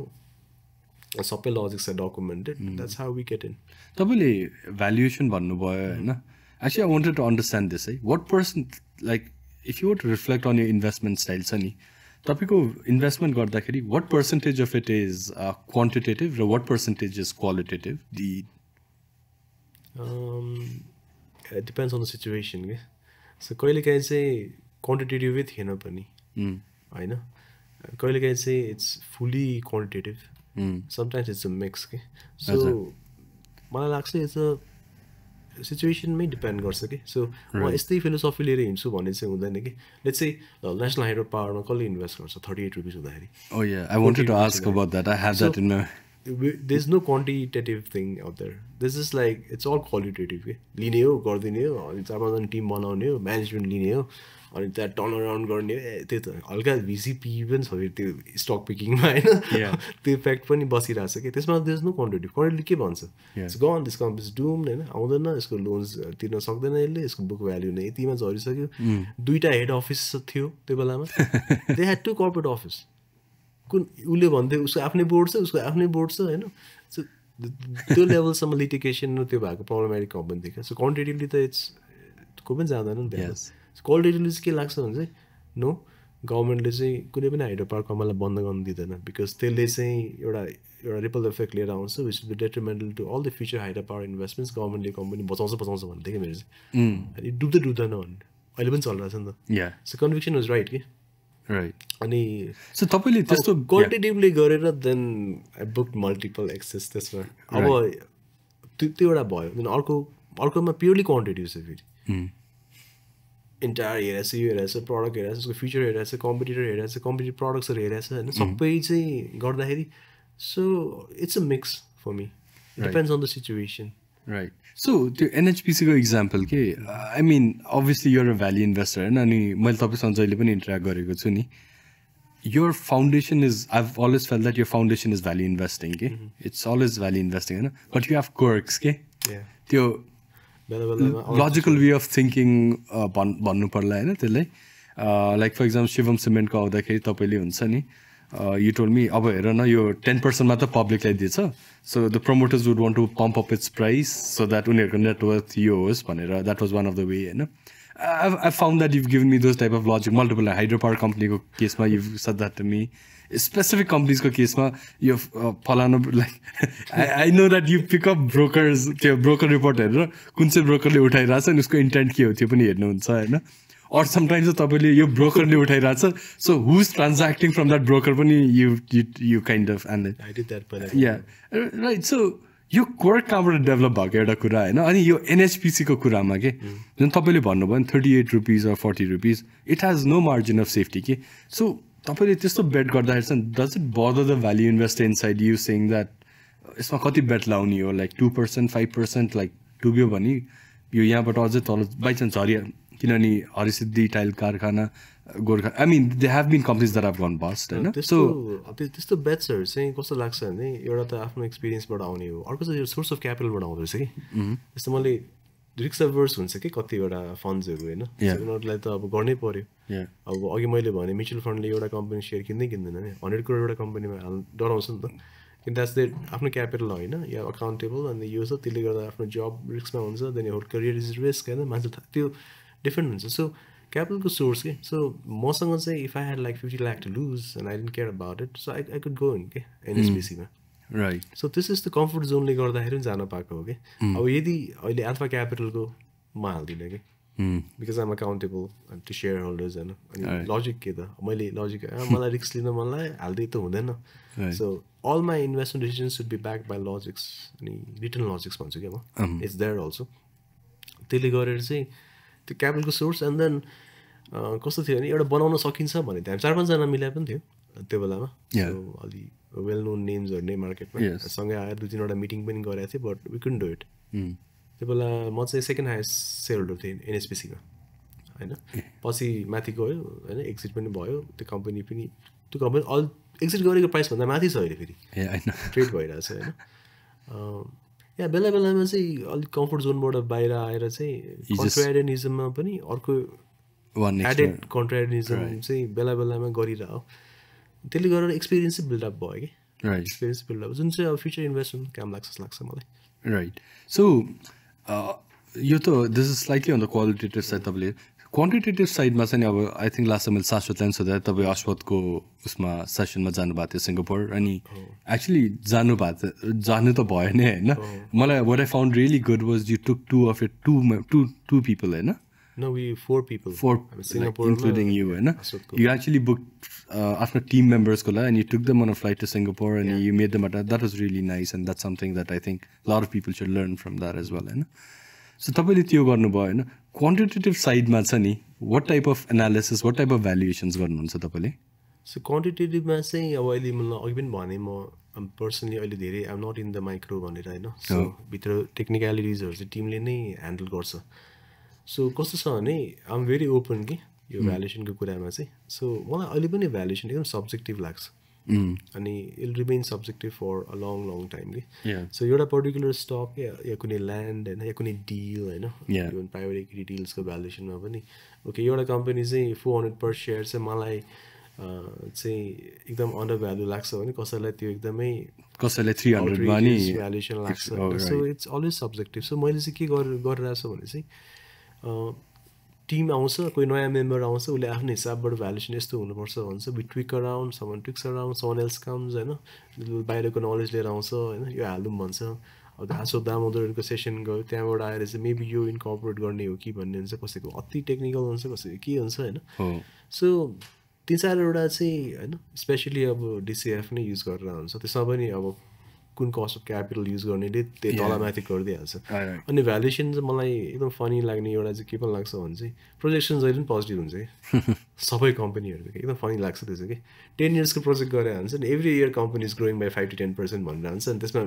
It is like never a year which we are down होइन अति हुन्छ कोभिडै नहुने अर्थक्वेकै नहुने सो त्यो नै मलाई पहिल्यै फन्डामेन्टल फ्लजहरू त लाग्छ कि and then for me cost of capital something else for you cost of capital something else होइन प्लस ग्रोथ रेटहरू डिफ्रेन्ट होला हामीलाई डिफ्रेन्ट होला सो यतिकै नै सब्जेक्टिभ हुनेवाला नै छ let's just like take in best practices and do it भन्ने खालको मोडल छ कि सो एकदम हार्ड कोर यही नै गर्ने यसरी नै इभी निकाल्ने यसरी नै युज गर्ने यो सेक्टरमा यो रेट युज गर्ने त्यस्तो चाहिँ हार्ड कोर छैन सो इट्स मोर किनभने चाहिँ मलाई कस्तो पनि एउटा एक्सपिरियन्स भएको छ भने चाहिँ होइन यो एन नम्बर अफ इयर्समा चाहिँ सो क्वान्टिटेटिभ साइडमा मात्रै धेरै फोकस गरेर miss out a lot of investments रहेछ कि त्यो भइसकेपछि अघि नै भने इट्स अ मिक्स के कहिलेकाहीँ चाहिँ क्वान्टिटेटिभ चाहिँ ठिकै भए पनि you have to get in के बिकज फर्दर फ्युचर के अरे इन्भेस्टमेन्ट पोसिबिलिटिज आउन सक्छ त्यो इन्भेस्टमेन्ट नेटवर्क्सहरूबाट नि त सो त्यो त भ्यालुएसन काउन्ट गर्दैन it's purely subjective and it's purely like personal qualitative judgement हो नि त त्यसले गर्दा चाहिँ म चाहिँ I let my team I don't influence the valuation they come up with their own भ्यालुएसन्स होइन सो मैले चाहिँ ग्रोथ रेटहरू अनि प्रडक्ट्सहरू सर्भिसेसहरूको अनि इन्डस्ट्रीको चाहिँ पार्टहरू हेर्छु and I spend more time in स्कटलबर्ड I think that's extremely important नेपालको मार्केट चाहिँ एउटा ठाउँमा आउँछ अनि स्कटलबर्ड कहिले कस्तो हुन्छ भने यो भ्यालुएसन इज सुपर अट्र्याक्टिभ त्यो कम्पनीको म इक्विटी मार्केटको मात्र भन्दिनँ सो अरू होइन अफ इक्विटी प्राइभेट मार्केटमा पनि त्यस्तो आउँदाखेरि अनि फुल्ली अट्र्याक्टिभ हुन्छ दुईवटा स्कटलबर्ड मिटिङ्स एन्ड दिस कम्पनीज किनभने स्कटलबर्डमा आउने इन्फर्मेसन चाहिँ त्यो कुनै पनि बुक्सबाट वेबसाइटबाट आउँदैन रिसेन्टली पनि लास्ट मन्थ हामीले एउटा डिल रिजेक्ट गरेको थियो अनि डिल रिजेक्सनको लागि मैले 3टा पोइन्टर पठाएको थिएँ इमेलमा क्वान्टिटेटिभ पार्टै थिएन क्या त्यसमा because your valuation is high पनि थिएन because your we don't actually agree with your forecast पनि थिएन पुरै क्वालिटेटिभ मात्रै थियो कि so it depends on the situation so त्यो भ्यालुएसन चाहिँ I let my team do it मेरो कुनै पनि इन्फ्लुएन्स छैन नाइस अघि तपाईँले कन्ट्रेरियनको कुरा गर्नुभयो होइन you talk about real estate as well I think त्यही कन्टेम्प्लेसन नम्बर 4 हो कि 5 मा you said like you know like when is the right opportunity take a बेट भन्दाखेरि I think more recently you set up this company call iCapital real Alpha Capital Real Estate. Alpha Capital Real Estate company भयो होइन अनि I found that very interesting and at a time where generally मान्छेहरू फेरि इकोनोमिस्टहरू they have this intellectual thing that they want to look very intellectually sophisticated so सबैजना real स्टेटको prices in Nepal are like of the roof भनिरहेछ होइन at that point of time तपाईँले you're trying to get into real estate को market के right now right and you're saying contrarian. I want to understand what's your logic behind trying to get into this real estate market at this point of time. Investing the stocks are right. We can apply in a lot of different asset classes. Right. So मलाई चाहिँ के लाग्छ भने investment there's blood in the street भन्छ नि त. Yes. So जब चाहिँ time एकदमै wrong छ it's a good time to buy. So मेरो iCapital, Alpha Capital, iGrowmax सबै funds did well because it started in the most pessimistic time. होइन त्यो भएको भएर चाहिँ अनि रियल स्टेट पनि त्यस्तै छ डिस्ट्रेस एसेट्स आइरहेछ 45 लाख आनावाला 17 लाख आनामा आइरहेछ अनि यु क्यान एक्चुली आफ्नै टर्म्स एन्ड कन्डिसन पनि छ कि सो बैना गरेर 2 इयर्समा पनि पास गरिदिन्छु भने ओके भनिरहेछ होइन so you getting your deals कि रियल स्टेटमा बेसिकली अनि प्राइसेसहरू पनि तल आइरहेछ सो रियल स्टेटको पनि त फन्डामेन्टल एनालिसिस हुन्छ नि त सो रियल स्टेटको पनि त इन्ट्रेन्सिक भ्यालु अफ कोर्स हुन्छ नि त यस सो अब त्यहाँ चाहिँ नलाग्ला सुक्रो डिजिएफ अब यो सबै यो फर्मुलाजहरू रिलेटिभ भ्यालुएसन नहोला यो त रियल स्टेटमा रिलेटिभ भ्यालुएसन्स पनि अलिकति प्लेमा चाहिँ आउँछ कि त्यसमा त प्योर फन्डामेन्टल्स हो बजेट प्रोभिन्सियल बजेट त्यहाँको होइन सेन्ट्रल त्यहाँको बजेट के छ त्यहाँको कुन पार्टीले त्यहाँ हेरिरहेछ उनीहरूको म्यान्डेट के छ कुन चाहिँ पोलिटिसियन त्यहाँबाट आएको हो उसको म्यान्डेट उसले के प्रमिस गरेछ त्यो चाहिँ भोटहरू लिएर आएको छ रियल स्टेटको आफ्नै फन्डामेन्टल्स छ कि सो अहिले चाहिँ वी गट इन होइन we just but land also अनि यो हुन्छ नि प्रोजेक्ट्सहरू डेभलप गर्नु ट्राई गरिरहेछ so it's purely value investing for me कि इट्स अ भेरी कन्ट्रारियन मुभ होइन मान्छेहरू चाहिँ जसलाई पनि फोन गरेर सेल गरिरहेछ अनि हामी चाहिँ किनिरहेको थियो कि सो किन्दाखेरि मलाई के लाग्छ भन्दा इकोनोमी इम्प्रुभ्स होइन अनि we already got margin of safety even ल्यान्डमा पनि हामीले मार्जिन अफ सेफ्टी युज गर्छ कि हामीले नेपालगञ्जको एउटा डिलमा चाहिँ कस्तो थियो भने market price was somewhere around चाहिँ 50 we got it for 30 so 20 lakh पर कट्ठा was our margin of safety we got it because it was distress assets ब्याङ्कमा गएर होइन ब्याङ्कको एउटा गाह्रो लोन चाहिँ क्लाइन्टसँग बसेर हामीले किने भइरह पनि सेम हो अस्ति 2 इयर्सको इकोनोमिक डाउन टर्न भएको थियो नि त होइन सो डाउन टर्नको बेलामा वी बुक 20% रिटर्न एउटा रियल स्टेटमा we got in and got out so भनेपछि the values are like everywhere क्या so it's a matter like value investing the margin of safety the intrinsic value It's not limited to stocks. I think use that in real estate also. I think the Milken Institute ko Mike Milken and Howard Marks they made the money from junk bonds, okay? Yeah. Right? That's where they got their thing, main money. Where you see value is more important. Exactly. I know because I think so. Yeah. I know. Well, the company that I'm researching is this Constellation Software bhaner the Canadian company cha ke Mike Leonard bhanne le chalaउँछ उ software ma is a value investor के होइन अनि again Howard marks त्यो भयो Brookfield इन्भेस्टमेन्टको Bruce flat भनेर छ उसले real स्टेटमा उसले It's a philosophy. You can go anywhere. You can go into relationships. Yes. You can go into relationship with your daughter. You know, even this podcast, my 4 hours could be a good value investing. Of course, you know? Right. So how do you look at it and from what perspective do you look at it? I think that's fantastic. Okay, I want to discuss a few. तपाईँले एउटा microfinance को success story त share गरिदिनु भयो होइन. Can you share like 1 or 2 more like हुन्छ नि good like तपाईँको एकदमै इन्ट्रेस्टिङ लाग्यो stock picking skillsहरू where they were successful bets? Well, microfinance त भइ नै हाल्यो होइन. त्यो एउटा छ अनि त्यो जुन 292 इन्डेक्स भएको दिन किनेको थिएँ नि त्यो पनि मलाई इन्ट्रेस्टिङ लाग्छ होइन. त्यो किनेको दिन के थियो भने यो सबै इन्भेस्टर्सहरू चाहिँ एकदमै फ्रस्ट्रेट भएर चाहिँ ग्यादरिङ गरेको थियो कि नक्सालमा सबैजनाको फ्रस्ट्रेसन पोडियममा निस्किरहेको थियो पालै पिलो इभन दोज बिग इन्भेस्टर्स एकजना बिग इन्भेस्टर त्यो उसोको मालै लगाएर आएको थियो कि इज द फ्रस्ट्रेसन त्यहाँनिर पुगिसकेको थियो उनीहरूको सो अनि त्यहीँबाट त्यो इभेन्टबाट मैले ब्रोकरलाई फोन गरेर किनेको के that was the day when index was 292 होइन अनि त्यो बेलामा त त्यो त रेकर्ड प्राइसेसहरू नै छ किनेको होइन सो त्यो एउटा टाइमिङको एस्पेक्टबाट चाहिँ त्यो एउटा भयो नेसनल हाइड्रो पावर पनि मलाई इन्ट्रेस्टिङ लाग्छ होइन त्यसको फेरि अक्सनबाट लिएर मेरो सर्टिफिकेट नक्कली परेर दबाब समितिहरू बनाएर होइन अनि फेरि नक्कली सर्टिफिकेटलाई चाहिँ असली बनाएर लिएर आएर अनि त्यो पनि अर्को नेपालमा के हुन्छ कि त्यो अर्को स्ट्रगल छ है अनि त्यो पनि इन्ट्रेस्टिङ लाग्छ त्यसमा चाहिँ it was a pick of intuition and then super risk taking apatite जस्तो लाग्छ मलाई त्यो एउटा बेट चाहिँ बाँकी चाहिँ इभन ब्याङ्क्सहरू पनि इन्ट्रेस्टिङ बेट थियो 2013-14मा चाहिँ नेपालको ब्याङ्क्स राम्रै ग्रोथहरू पोस्ट गरिरहेको थियो नि त सो क्वार्टरली फाइनेन्सियल्स आइसकेपछिको रियाक्सन भन्दा पनि क्वार्टरली फाइनेन्सियल्स के आउँछ भन्ने एक्सपेक्टेसन गर्थेँ कि मैले चाहिँ त्यो चाहिँ मैले पहिलेदेखि नै गर्थेँ होइन अनि कुनै चाहिँ मैले फोरकास्टिङ गेम पर्सनली खेल्थेँ कि म इन्डिभिजुअल इन्भेस्टर हुँदाखेरि चाहिँ ल एभरेस्ट ब्याङ्कको चाहिँ यति चाहिँ आउँछ है 45 करोड मात्रै हुन्थ्यो 30 करोड मात्रै हुन्थ्यो कमर्सियल ब्याङ्कको नेट प्रफिट होइन यति आउँछ भन्दा अनि 44 भने चाहिँ 45 आयो भने एकदम खुसी लाग्थ्यो कि अनि त्यसरी चाहिँ रिफ्लेक्सन हुन्थ्यो इपिएसमा त्यसपछि मान्छेको बोनस मेन्टालिटी कति बोनस दिन्छ अब भन्ने भएपछि अब त्यो बोनसले चाहिँ ड्राइभ गर्छ अब टाइम एन्ड सिचुएसन अनुसारै त इन्भेस्टिङ होइन गर्नु पऱ्यो नि त सो त्यसरी गरेको पिक्सहरू पनि ब्याङ्क्सहरू स्पेसली एनसिसिबी गरेको थिएँ मैले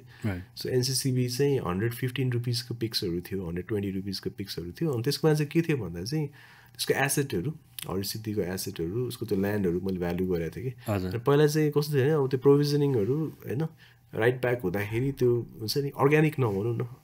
त्यो नट सो अर्ग्यानिक ग्रोथहरूले चाहिँ ड्राइभ गर्थ्यो क्या प्रफिट्सहरू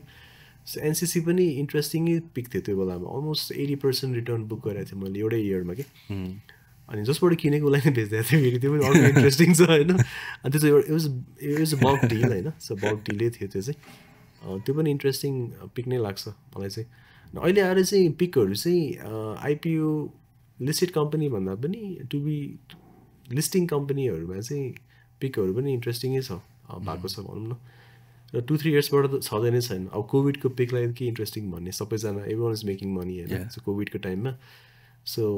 त्यो बेला पनि गरेको पिक्सहरू पनि नट ब्याड ओएचएलको पिक्स पनि होइन ओएचएल पनि इन्ट्रेस्टिङ पिक थियो सो वाइ डु लाइक ओएचएल मलाई सबैभन्दा मन नपर्ने इन्डस्ट्री इज एक्चुली होटल्स के I mean you can calculate यसको रुम अक्युपेन्सी कति हो कति क्यास फ्लो हुन्छ ब्याङ्केटबाट कति आउँछ होइन अनि त्यही भएर मैले क्वान्टिटेटिभ मात्रै होइन भन्नु खोजेको त्यहाँ के छ क्वान्टिटीमा गयो भने त्यो इस्युज हुन्छ होइन सो ओएचएल एक्चुली किन पिक गरेर भन्दाखेरि चाहिँ त्यहाँनिर चाहिँ अलिकति वे गेनिङ त्यसमा होइन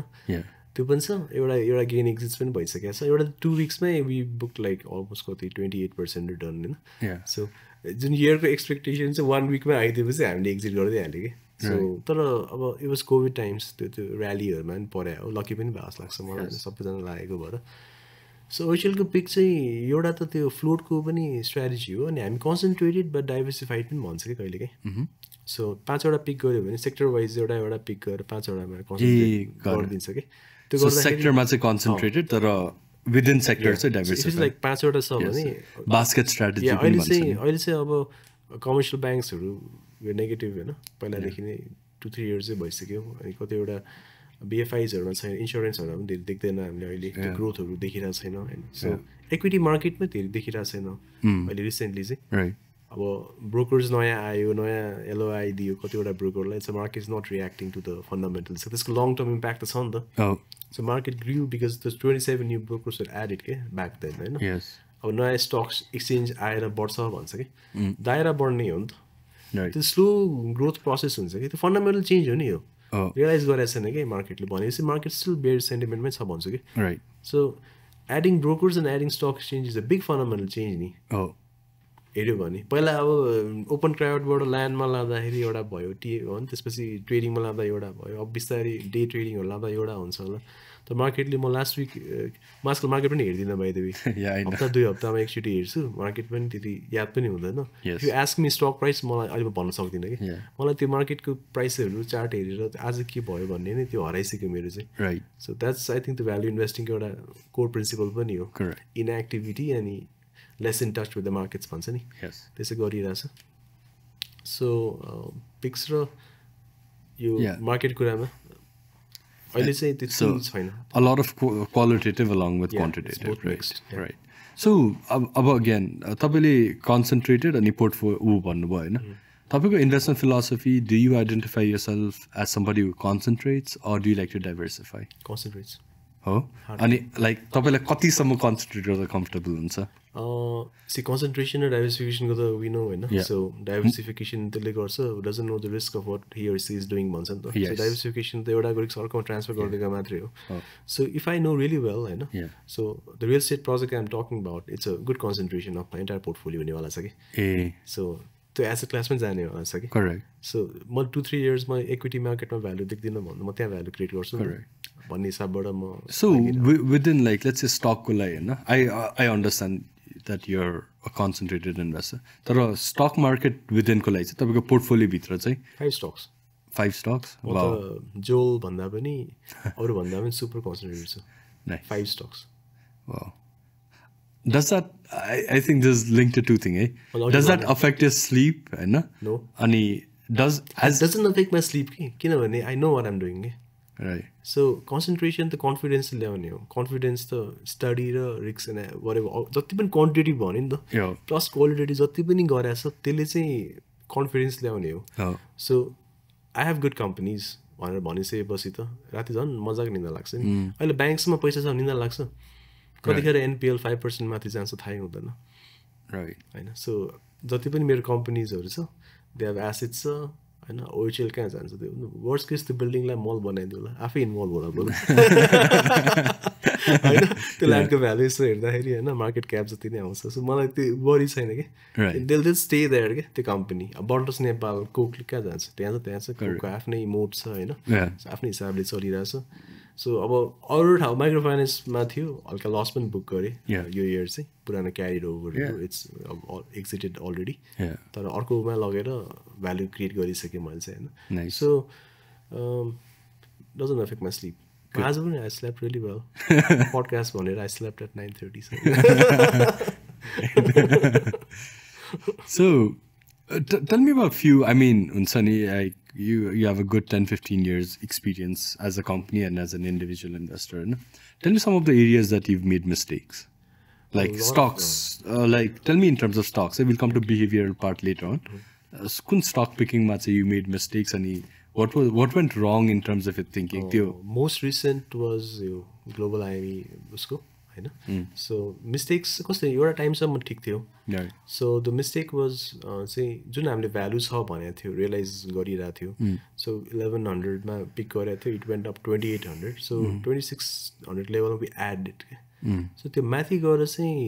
एड गर्नु नहुने थियो जस्तो लाग्छ त्यसले गर्दाखेरि एभरेज त्यो गरेर हुन्छ नि त्यो मजाको रिटर्न जुन आइरहेको थियो त्यो नै block most recent one was that होइन त्यसपछि इन बिट्विन त्यो बेला बेलामा ट्रेड गर्छु भन्ने यतिमा छिरे यतिमा निस्किन्छु भन्ने होइन त्यो छ होइन सो एन्ट्री र एक्जिट डिफाइन नगर्दाखेरिको मिस्टेक्सहरू पनि छ पहिला चाहिँ सो पहिला चाहिँ एन्ट्री गरेपछि वेन युलाई एक्जिट भन्ने नै एक्जिट स्ट्राटेजी भन्ने नै हुँदैन थियो कि अहिले चाहिँ छ एक्जिट स्ट्राटेजिजहरू छ होइन सफ्लिङ गर्दा स्ट्राटेजिजहरू छ एउटा त्यो भयो अर्को चाहिँ लसेसहरू बुक गरेको सम्झिरहेको छु क्या मैले चाहिँ कुनमा गरेको थियो लसेसहरू बुक भनेर द क्वाइट अ फ्यु स्टक्स होइन जसमा लसेसहरू बुक गरेको थियो सो कुनै एकदमै प्रमिनेन्ट वान वेयर तपाईँको इन्भेस्टमेन्ट फ्रेमवर्क नै तपाईँले ए सोचिराख्नु भएको थियो तर हुँदाखेरि चाहिँ बी अर सी भइदियो होइन and then you like there was a big full in terms of Nepal bank I remember Nepal bank चाहिँ 2009-10 बाटै त्यो चाहिँ एभरग्रिन भ्यालु स्टक हो कि for lot of value investors होइन साथीहरू हामी कुरा गर्दाखेरि पनि अक्सनमा इभन अक्सनमा पनि म पार्टिसिपेट गरेको थिएँ एउटा त्यो राइट सेयर्सको होइन 35 कति lakh units 65 lakh units auction भएको थियो नि नेपाल ब्याङ्कको 135 को रेन्जमा अनि सम कम्पनी मेन्टेन मनी त्यसमा होइन सो त्यो चाहिँ मलाई कस्तो लाग्थ्यो भने चाहिँ त्यसको जुन अब त्यही भएर भ्यालुमा चाहिँ त्यो एसेटसँग गएर कम्पेयर गर्ने स्ट्राटेजी एनटिसी गर्छ नि धेरैले एनटिसीको यहाँ छ प्रपर्टी छ यो छ तारागाउँहरू अब यो यसमा चाहिँ त्यो सेम एरर चाहिँ मैले धेरै अगाडि गरेँ क्या नेपाल ब्याङ्कमा चाहिँ के भन्छ इन्भेस्ट गरेँ त्यो माथि पनि गयो होइन आई थिङ्क 1:9 है कति कल गरेको थियो राम्रोसँग याद होइन 1:9 जस्तो लाग्छ मलाई त्यही राइट सेयर्सको लेफ्ट ओभर नै हो क्या त्यो अक्सन भएको चाहिँ अनि क्यालकुलेसनमा चाहिँ त्यो रियलाइज गर्छ भने फेरि बुक भ्यालु नजिकै ट्रेड हुन्छ फेरि होइन ट्रेड चाहिँ के भइरहेछ त्यो भनेको त जस्तो मैले अघि एनसिसिबी भने नि 135 चाहिँ बुक भ्यालु थियो जब कि मार्केटमा 125मा पाइरहेको थिएँ कि त्यो बेरिस मार्केटहरूमा होइन सो त्यो रियलाइज गर्छ भनेर मैले धेरै वर्ष वेट गरेँ कि गरेन सो मैले त्यहाँनिर चाहिँ के हेरिनँ भने चाहिँ म्यानेजमेन्ट क्वालिटी अनि गभर्मेन्टले जुन ब्याक गरेको छ नि गभर्मेन्टको ट्र्याक रेकर्ड हेरिनँ कि so I became completely obsess with quantitative डेटाज कि सो मैले अघिदेखि भनिरहेको छु नि नेक्स्ट भन्छु सो क्वान्टिटी डेटा हेर्दाखेरि चाहिँ आउँछ पछि बिचमा होइन अब गभर्मेन्टले होइन बन्डलाई पनि त सेयर्समा कन्भर्ट गरिदिएपछि त झनै कन्फिडेन्स क्रास भइहाल्यो त्यसपछि नेपाल ब्याङ्क त्यहाँदेखि तल नै छ सो धेरै क्वान्टिटीमा बसेर मात्रै त्यो होल्ड गर्दाखेरि चाहिँ I missed out lot of other opportunities के so Nepal bank was one of the worst value pick for me. Nice. Like again, you touched upon trading as well, and I want to understand. Have you ever tried trading? Right? Ani tapaile after postman you said there are different types of trading, हैन? कोही quant trading हुन्छ, अनि speculative हुन्छ कोही हैन? हैन? So तपाईले कहिले तपाईको एक्सपिरियन्स अफ ट्रेडिङ के छ? मेरो ट्रेडिङको एक्सपिरियन्स चाहिँ खास स्टक्स भन्दा पनि कमोडिटी फ्युचर्ससँग छ कि सो फ्युचर्स ट्रेड गर्थेँ मैले होइन सो सबै ट्राई नै गर्ने हो 2008 बाट अलमोस्ट 17सम्म ट्रेड गरेँ मैले होइन अलमोस्ट 9 इयर्स ट्रेड गरेँ ट्रेड भनेको अब मैले ट्रेडर पनि राखेँ कम्पनीमा होइन टेक्निकल एनालिस्ट पनि राखेँ अनि हुन्छ नि टिए ट्रेडर पनि राखेँ गरेँ फन्ड्सहरू पनि दिएँ होइन त्यो लसेसहरू जस्ट केप्ट अन एडिङ के होइन सो ट्रेड नगरे ट्रेड चाहिँ मैले स्टक्समा चाहिँ त्यस्तरी गरिनँ अहिले चाहिँ म निस्किन्छु भनेर चाहिँ धेरै गरिनँ सो अलिअलि गरेँ होला जति पनि गरेँ खासै राम्रो चाहिँ भएन टु रियली अनेस्टली आउँछ अब त्यसपछि मैले के बुझेँ भने मार्केट फोरकास्ट गर्नै सकेँ त म के ट्रेड गर्ने यस्तो लाग्यो होइन अनि टिए टुल्स जसले बनाउँछ होइन उसले त्यही फर्मुला किन बेच्छ जस्तो लाग्थ्यो क्या मलाई मनी मेकिङ फर्मुला त आफै युज गरेर मनी बनाउँछ नि त उसले सबैलाई बेच्दै त हिँड्दैन सो टीलाई त्यसरी हेर्छु मैले होइन अनि त्यहाँबाट चाहिँ यो कमोडिटीकै फ्युचर्सकै हो गोल्ड ट्रेड गरेँ मैले प्लाटिनम ट्रेड गरेँ कहिले विट कहिले कटन फ्युचर्स भनेर होइन पुरा वेदर फोरकास्टिङ सिस्टम्सहरू ब्राजिलमा के वेदर हुन लाग्छ ब्राजिलको वेदर बिग्रियो भने कफी चाहिँ होइन को चाहिँ सर्टेज हुन्छ प्राइस बढ्छ ल कफी वेदरको भास्ट छ नि कमोडिटीको एकदमै अनि पछि राति राति हुन्छ सबै मार्केट ओपन हुन्छ निन्द्रा पनि बिग्रिन्छ सोसियल लाइफ पनि बिग्रिन्छ होइन that's another story to tail होइन त्यो कमोडिटी फ्युचर्सको चाहिँ सो ट्रेडिङ चाहिँ मैले त्यहाँ गरेँ अब स्टप लसेसहरू टेक प्रफिट सबै राख्नु मिल्थ्यो नि त सफ्टवेयर्स वेयर देयर अनि यसरी आउँछ अनि जुन दिन क्रुडको ब्यारलको इन्भेन्ट्री रिलिज हुन्छ होइन रिलिज हुने बित्तिकै यतिमा स्टप गर्ने सो ट्रेडिङ अल लसेस मैले चाहिँ एउटा मात्रै होइन कतिवटा बुक गरेँ एउटा चाहिँ याद गर्ने प्रफिट चाहिँ एउटा डिएसएलआर क्यामेरा छ कि मेरो अफिसमा त्यहाँ हामीले युज गर्छ त्यसको प्रफिटले चाहिँ त्यो किन्नु भएको थियो प्रफिटले चाहिँ मैले 70 बट त्योभन्दा मल्टिपल टाइम्स कति त्यो गुमाउनु भयो होला त्यो चाहिँ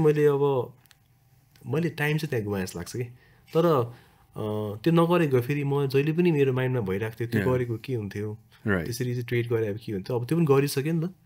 सो आम एट पिस के राइट मैले हिजो पनि आई थिङ्क त्यो निखिल कामत यो उसको के जिरोदाको उसको हेरेको थिएँ होइन अनि उसले डेटाले नै भन्छ कि 94% उसले भनेको अनुसार 94% of the traders they loose money Peter लिन्चको छ नि कस्तो इन्ट्रेस्टिङ डेटा छ नि एउटा यसको त्यो दुईवटा बुक कम्बाइन गर्दाखेरि आउँछ नि यसको जुन म्यागलन फन्डको पर्फर्मेन्स स्टेलर नै छ होइन तर उसको फन्ड चाहिँ भयङ्कर ग्रो गरे हो तर फन्डबाट पैसा इन आउट गर्नेहरू चाहिँ they never made money so it's a very good lesson के मैले Peter लिन्चको you need to be in the game invested भन्ने कुरामा चाहिँ राइट द्याट्स इन्ट्रेस्टिङ त्यही अर्को कुरा इज यु नो हामीले बाइङको त कुरा गऱ्यौँ होइन तपाईँले म्याक्रो पनि भन्नुभयो सेलिङमा छ नि हाउ डिफिकल्ट इज सेलिङ अनि how do take the सेलिङको calls एउटा त तपाईँले त्यो प्राइस लिमिटको कुरा भन्नुभयो होइन सेङ द्याट म पहिला नै आजकल चाहिँ आई डिसाइड यसको भ्यालुएसन के कति हो अनि आई डिसाइड यो पोइन्ट वरिपरि are the any other parameters एउटा म्याक्रो भयो एउटा पहिले प्राइस सेट गरेको भयो त्यो बाहेक is the anything that वीभ missed in terms of how you decide to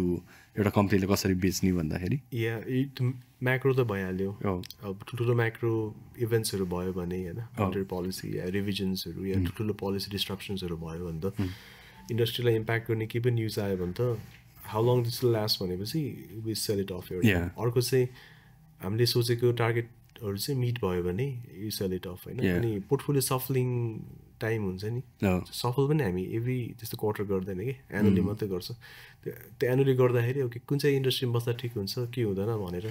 त्यो स्ट्राटेजिक कल्सहरूबाट सफल हुने भयो अर्को चाहिँ कुन चाहिँ एसेट क्लासमा हामी जाने भन्दाखेरि पनि सेल कल हुन्छ कि त्यो बेलामा चाहिँ त्यो एन्टायर यताको फिलोसफीबाट जुन स्टक पोर्टफोलियो बनाएको हुन्छ नि त्यो पनि ब्रिच चाहिँ भइरहेको हुन्छ कि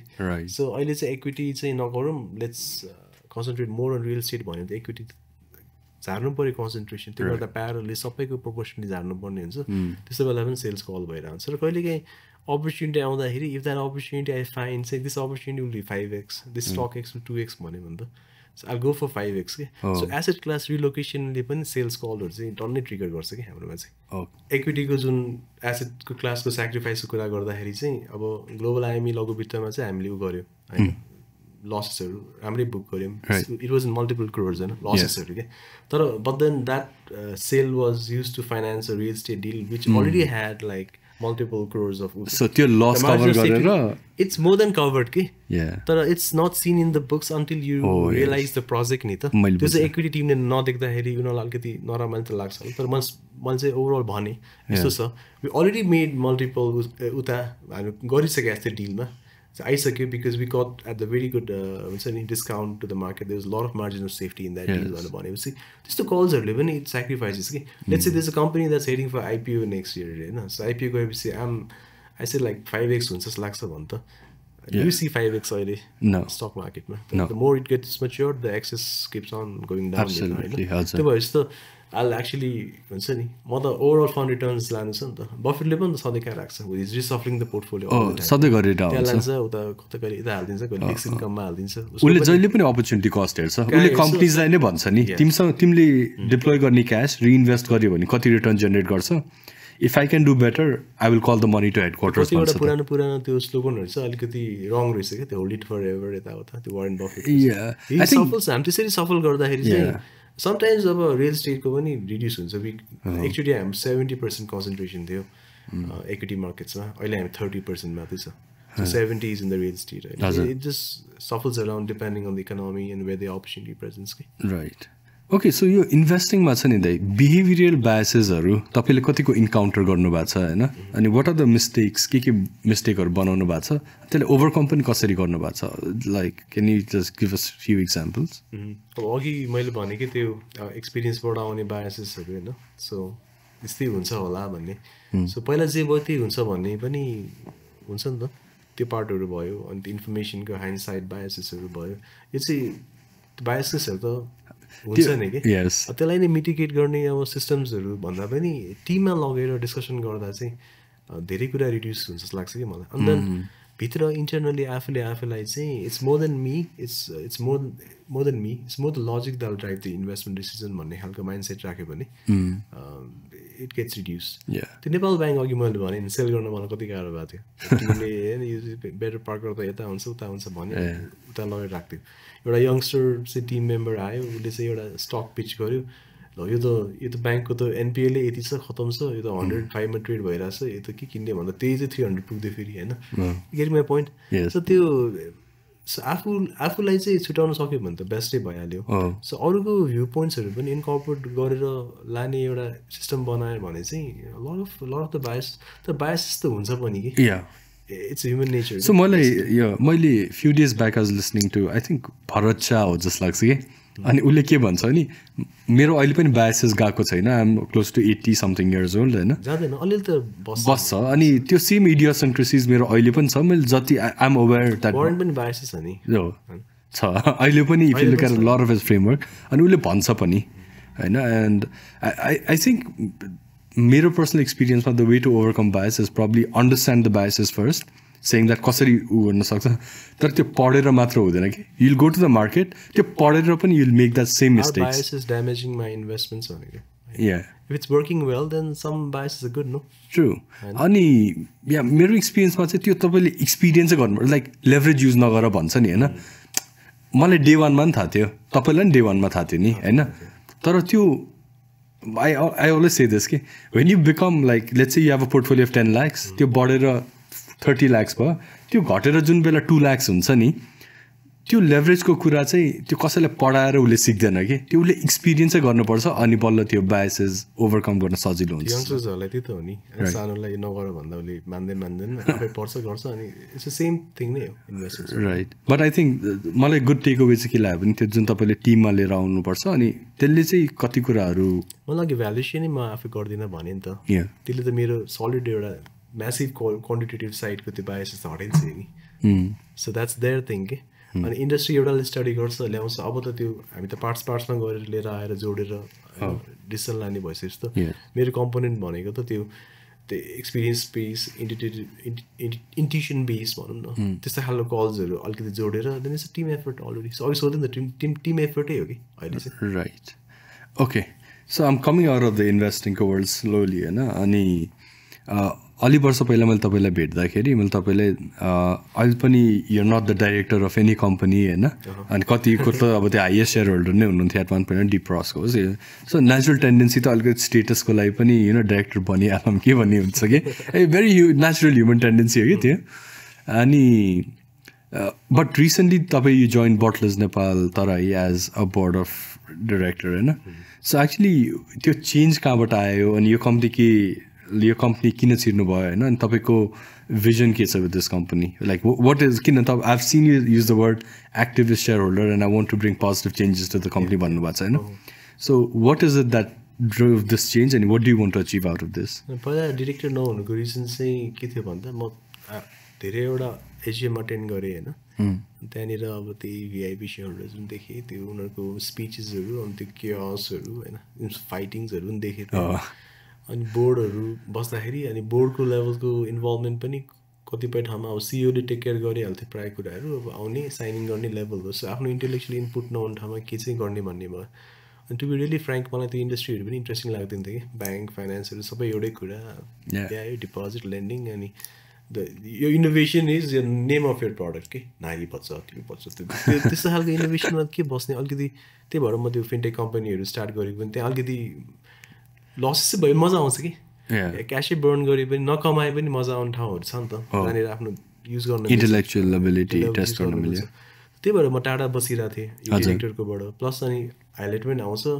कि अब आफ्नो कन्ट्रोलमा हुँदैन सिओले के गर्दा रिस्क पनि के नगर्दाखेरि रिस्क त्यो हाइलाइटमा आउने या मान्छेले देख्ने रेकगनाइज गर्ने भन्दा पनि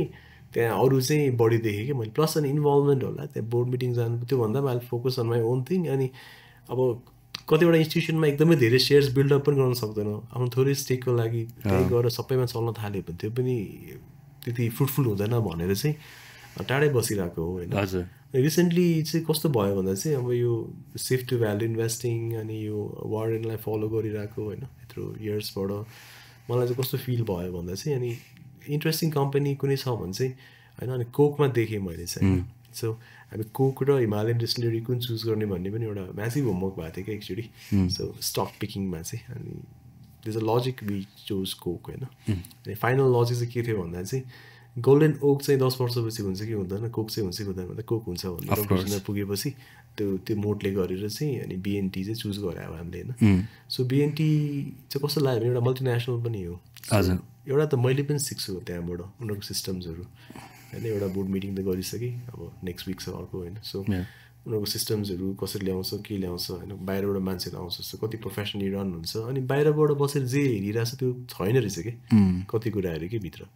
सो एउटा त भित्रको पनि थाहा हुन्छ अब कन्सन्ट्रेसन छ त्यहाँ बिएनटीमा होइन स्टक पोर्टफोलियोको त्यहाँभित्र गएपछि थाहा हुन्छ lot of my doubts are answered के सो बाहिर बसेर ट्याक्स केस किन चाहिँ ह्यान्डल रिजल्भ गर्दैन भित्रबाट चाहिँ स्टोरिज डिफ्रेन्ट रहेछ लजहरू के चाहिँ भइरहेको रहेछ होइन यो ब्युरोक्रेसीमा इस्युजहरू अर्कै रहेछ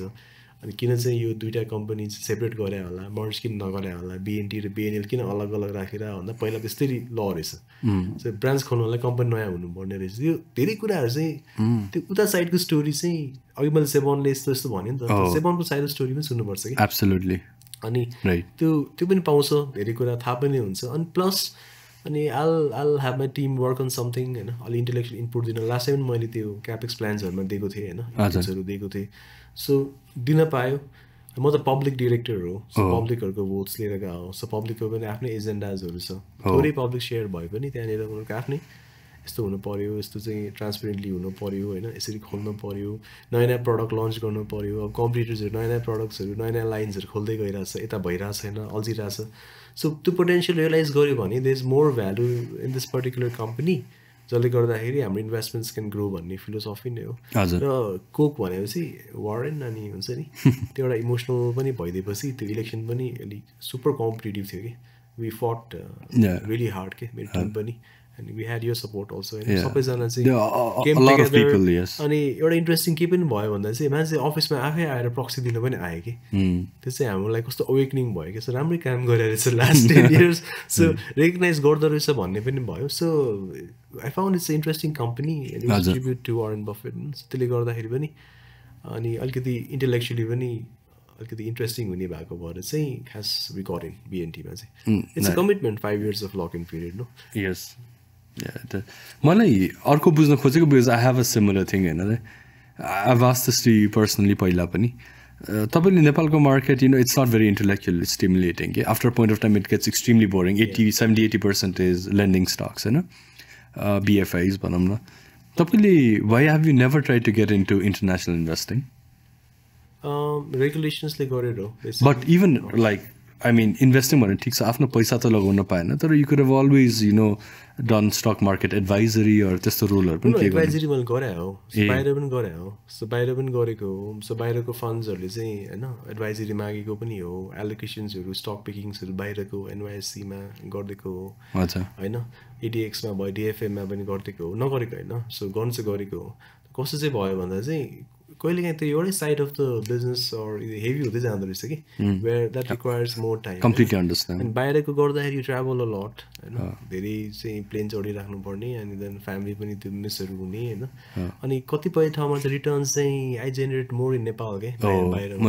फाइनेन्सियल क्राइसिसको पछिकोमा चाहिँ अलिकति डिफ्रेन्ट हो त्यो चाहिँ होइन बाहिरको चाहिँ तर त्यसपछि यहीँ बढी आयो यहीँ सेफ पनि भयो अनि आफ्नो क्यापिटलबाट you earn more compare to त्यहाँको एडभाइजरी पनि होला या करेन्सी अब डिभ्यालुएसन रिस्क त हो नि एउटा नेपालमा काम गर्दा जुन एभ्री इयर करेन्सी डिभ्यालु हुँदै जान्छ आफ्नो एसेट्सहरूको भ्यालु घट्दै जान्छ तर लोकली बस्ने मान्छेलाई त त्यो अगेन धेरै सिग्निफिकेन्ट कुरा होइन सिग्निफिकेन्ट कुरा त होइन हो सो अहिले पनि छ ग्लोबल एस्पिरेसन्सहरू अनि अफर्स पनि आउँछ हामीलाई नआएको होइन अघि मैले डिसिप्लिन भने so we have a discipline के अन्टिल 2025 कि 2025 सम्ममा चाहिँ अल्फा क्यापिटललाई आइपिओ होइन लाने प्लान छ अनि एसेट क्लास यसरी बढाउँदै लानुपर्ने छ सबै कमिटेड रियल स्टेट प्रोजेक्ट पनि अल्फा क्यापिटलकै सब्सिडियरी कम्पनीबाट भइरहेको हो सो त्यो कमिटमेन्ट्सहरू चाहिँ फुलफिल भएर एउटा सेपमा आएर होइन सबै कुरा सेपमा आइसकेपछि it's still in the pipeline it's in the pipeline and it's doable होइन त्यति म गाह्रो चाहिँ देख्दैन it's about intent मात्रै so my intent currently is in Nepal के got it okay so slightly lighter topic moving away from all this investing what does तपाईँको regular day in life of Ajay Shrestha like what does it look like a normal day अब सँगै shadow गरेर हिँड्यो भने चाहिँ you might find it crazy होइन अहिले recently चाहिँ lot of meetings since I'm reviving no generally like from morning like यो मर्निङ पर्सन हो कि इभिनिङ पर्सन हो कि लाइक कसरी पर्सन हो म चाहिँ बिहानै उठिसकेको हुन्छु होइन समटाइम्स गेट अप एट 5 हजुर 5:15 कहिले 5:30 कहिले काहीँ होइन सो बच्चाले के खाने भने 4 होइन सो एकछिन उठेपछि चाहिँ यु लाइक उठाइ हुन्छ क्या म सक्दैन अनि then मर्निङमा I read a lot आर्टिकल्सहरूदेखि लिएर सबै डाइजेस्ट गरिसकेको हुन्छु आजकल चाहिँ बिहानै इमेल पनि होइन त्यो 6:30 देखि 7:30 को बिचमा इमेल पनि एन्सर्सहरू गर्ने मेसेज रिप्लाई गर्ने अनि इमेल्समा अट्याचमेन्ट्सहरू आउँछ नि त्यो पढ्नेहरू गरिरहेको छु and then I go to work मर्निङमै so starting at 9 अब सो बिहानै गयो अनि त्यहाँ आफ्नै रिचुअल्स भइहाल्छ कम्पनीको आफ्नै टास्कहरू भइहाल्छ त्यहाँ पनि it involves lot of reading अनि lot of strategic thinking all the time it's all about thinking होइन त्यसपछि चाहिँ अफिस सकेपछि चाहिँ I hit the gym I swim होइन आई समटाइम्स आई डु अब अलिकति क्रेजी लिफ्ट्सहरू होइन त्यो गर्छु अनि देन आई गो होम बच्चाहरूसँग एकछिन खेल्छु होइन कहिलेकाहीँ चाहिँ रिसेन्टली चाहिँ ढिलो पुगिरहेको छु घरमा होइन तर हेऱ्यो अनि या त्यही हो स्लिप वेल कन्सन्ट्रेटेड पोर्टफोलियो निन्दै लाग्छ सुत्छु नै अनि स्याटरडेज चाहिँ it's mostly with my family kids Sundays चाहिँ पर्सनल सेल्फ हो बेसिकली सो या आफ्नो लागि पनि धेरै so that's a good way to summarize it and another again very lighter topic someone who's starting out today like they're 18 years old or something bhakkare college छिरिरहेछ but here recent bull market I've seen a lot of people have gotten interested plus demat ले गरेर पनि होला हैन धेरै जना interested भएको छ for someone who's just starting out in the market and this advice can work for somebody like me or मेरो age group को people as well what advice do you have for somebody like those kind of people who are starting out in the capital markets like how do you think they should go about it I think they should start reading this like some online so reading a lot get curious and stay humble like the humility पनि हुनु पर्यो so stay hungry for knowledge just like some online the best advice I would give is make a mentor so mentorले चाहिँ त्यो एकदमै एक्सिडेन्ट्सहरूको time स्प्यानदेखि लिएर त्यो ग्रोथको timeline एकदमै squeeze गरिदिन्छ मेरो आफ्नै पनि मेन्टर्सहरू थियो अहिले पनि छ अनि अहिले त झन् सेक्सन वाइज मेन्टर्सहरू पनि छ सो बिजनेसमा एउटा लाइफ कोच मेन्टर एउटा होइन so I have had mentors for several years now सजिलो पनि हुन्छ कि कुरा गर्दाखेरि सो कुनैमा स्टक भइरहेको छ नि उसले भन्छ so mentor having a mentor is like fantastic ideas लाग्छ मलाई सो डिरेक्सनहरू यताउता हुँदैन ट्राई आउट एभ्रिथिङ भन्छु म चाहिँ Try out everything, but later on say stick to a few things in life. So it's mainly about having a mentor and staying curious, reading a lot, right? Yes, if you were to summarize and do a lot of things and enjoy life also. Right. Go to hobbies like play guitar. I do that. Play guitar. I go mountain biking. I go running sometimes. Got a band sense of so it's all mixed. Right. So investing, like say, don't like sync with your life. Don't let that thing hamper your life once. Absolutely. Stay balanced. Okay. And final question of this good long podcast what changes do you want to see हाम्रो यो नेपालको stock market अथवा पुँजी बजारको वरिपरि in the coming, let's say 5 to 10 to 15 years जसले गरेर चाहिँ यो stock market अझै इन्ट्रेस्टिङ के चाहिँ चेन्ज आउनुपर्छ होला तपाईको ओपिनियनमा? मेरो विचारमा चाहिँ यस्तो छ, यो भनेको पोलिसी चेन्जेसहरूले आउँछ होइन. सो गभर्मेन्ट नै खास चाहिँ त्यो साइडमा अलि पहिला त गभर्मेन्टले कहिले पनि क्यापिटल मार्केट मेन्सन धरि गर्दैन थियो प्रस्पेक्टसमा या बजेटमा पनि खासै धेरै आउँदैन थियो क्यापिटल मार्केटमा. अहिले पनि धेरै आउँदैन, एउटा दुइटा चिज मात्र आइरहेको हुन्छ होइन. सो गभर्मेन्टले आफ्नो इकोनोमिक डिरेक्सन सेट गरेर होइन where is in the government उसले चाहिँ क्यापिटल मार्केटमा हाम्रो यो पोजिसन हो, सो हामी यसरी गर्ने हो, ल नेगेटिभ पोजिसन होस्, इन्भेस्टर त रेडी हुन्छ नि त. सो एउटा प्रपर पोजिसन डेभलप गरिदियो भने हामी के हो त, हामी ओपन मार्केट हो कि हामी सोसियलिजम हो कि हामी मिक्स हो कि होइन, कस्तो खालको इकोनोमी जान लाग्यो भने त्यसले डिरेक्सन सेट गर्छ. तर हाम्रो पोलिटिकल इन्स्टेबिलिटी गर्दा गाह्रो हुने मात्रै हो होइन.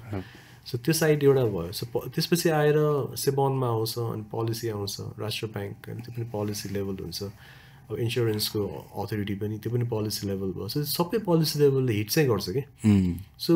प्रो स्टक मार्केट भइदियोस् भन्ने हो होइन, जसले गर्दा चाहिँ more and more companies, any companies, मलाई चाहिँ 20 लाख रिच गर्नु छ भने नि आओस् कि 5 लाख पनि आओस् होइन. यहाँ चाहिँ हुन्छ नि क्राउड फन्डिङ होइन. अब क्राउड फन्डिङको पनि रेगुलेसन पनि छैन. हामीले 2017मा क्राउड फन्डिङ प्लेटफर्म बनाएर राखेको छ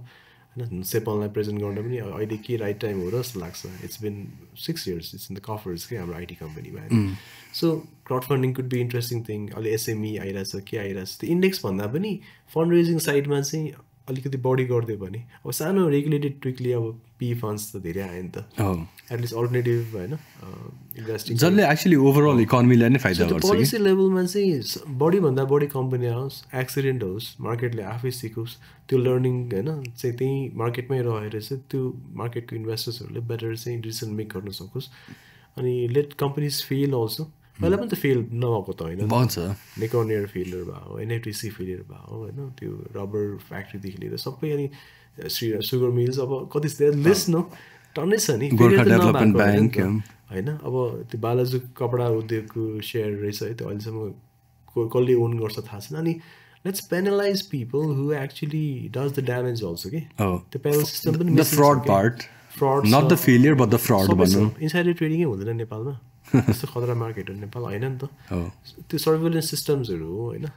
त्यो चिजहरू नआयो, त्यो सबै ल्याइदिनु पऱ्यो कि, ल्याइदिनु पऱ्यो. एक्चुअली त्यसले गर्दाखेरि चाहिँ स्ट्रिम लाइन हुँदै होइन बेस्ट प्र्याक्टिसेसहरू ठाउँ पाउँदै जान्छ होइन. त्यो भइसकेपछि अनि बेटर हुँदै जाने हो नि त. So more and more companies, more and more funds, अझै इन्भेस्टमेन्ट कम्पनीजहरूलाई अझै ट्याक्सको ब्राकेटमा अलिकति इन्करेज गरिदियो भने. अहिले के छ भने नि म इन्स्टिट्युसन किन खोल्ने, म इन्डिभिजुअल लेभलमा इन्भेस्ट गर्छु. इन्स्टिट्युसन खोलेर म 30% ट्याक्स किन तिर्ने, म इन्डिभिजुअल लेभलमा 7.5% तिर्छु या 5% तिर्छु भन्नेमा चाहिँ मान्छेले कम्पनी नै खोल्दैन कि. कम्पनी नखोलेपछि इन्भेस्टमेन्ट कम्पनी आउँदै नआउने भयो. अहिले मान्छे पी फन्ड्समा किन अट्र्याक्ट भयो त, मान्छे म्युचुअल फन्ड्समा किन अट्र्याक्ट भयो त होइन. त्यो भनेको त सानो पोर्सन हो नि त. त्योभन्दा बिगर पोर्सन त यहाँ सबै इन्डिभिजुअल इन्भेस्टिङको चाहिँ अर्गनाइजेसनमा बसिरहेछ कि. त्यो ग्याप चाहिँ म्यासिभ छ कि. त्यसलाई पनि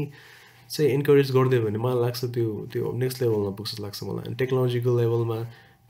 लेभलमा एपिआईलाई फ्री गरिदिनु पऱ्यो, पब्लिक गरिदिनु पऱ्यो, ताकि होइन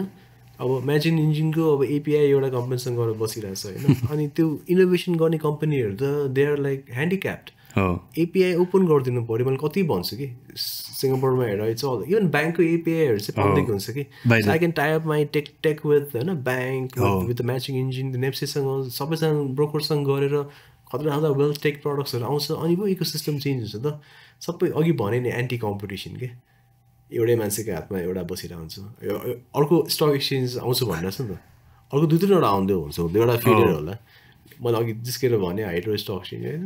आउन दियो भने चाहिँ के फरक पर्दैन होइन so it's just thought process के late more and more players com in आओस् होइन दायरा बढोस् फेरि कम्पिटिसनले इकोनोमी र कन्ज्युमर चाहिँ जहिले पनि बेनिफिट गर्छ कम्पिटिसनले जहिले पनि कम्पिटिसनले इनोभेसन लिएर आउँछ नि त इनोभेसनले जुन बेनिफिट लिएर आउँछ त्यसले त जिडिपीमा कन्ट्रिब्युट गर्छ सो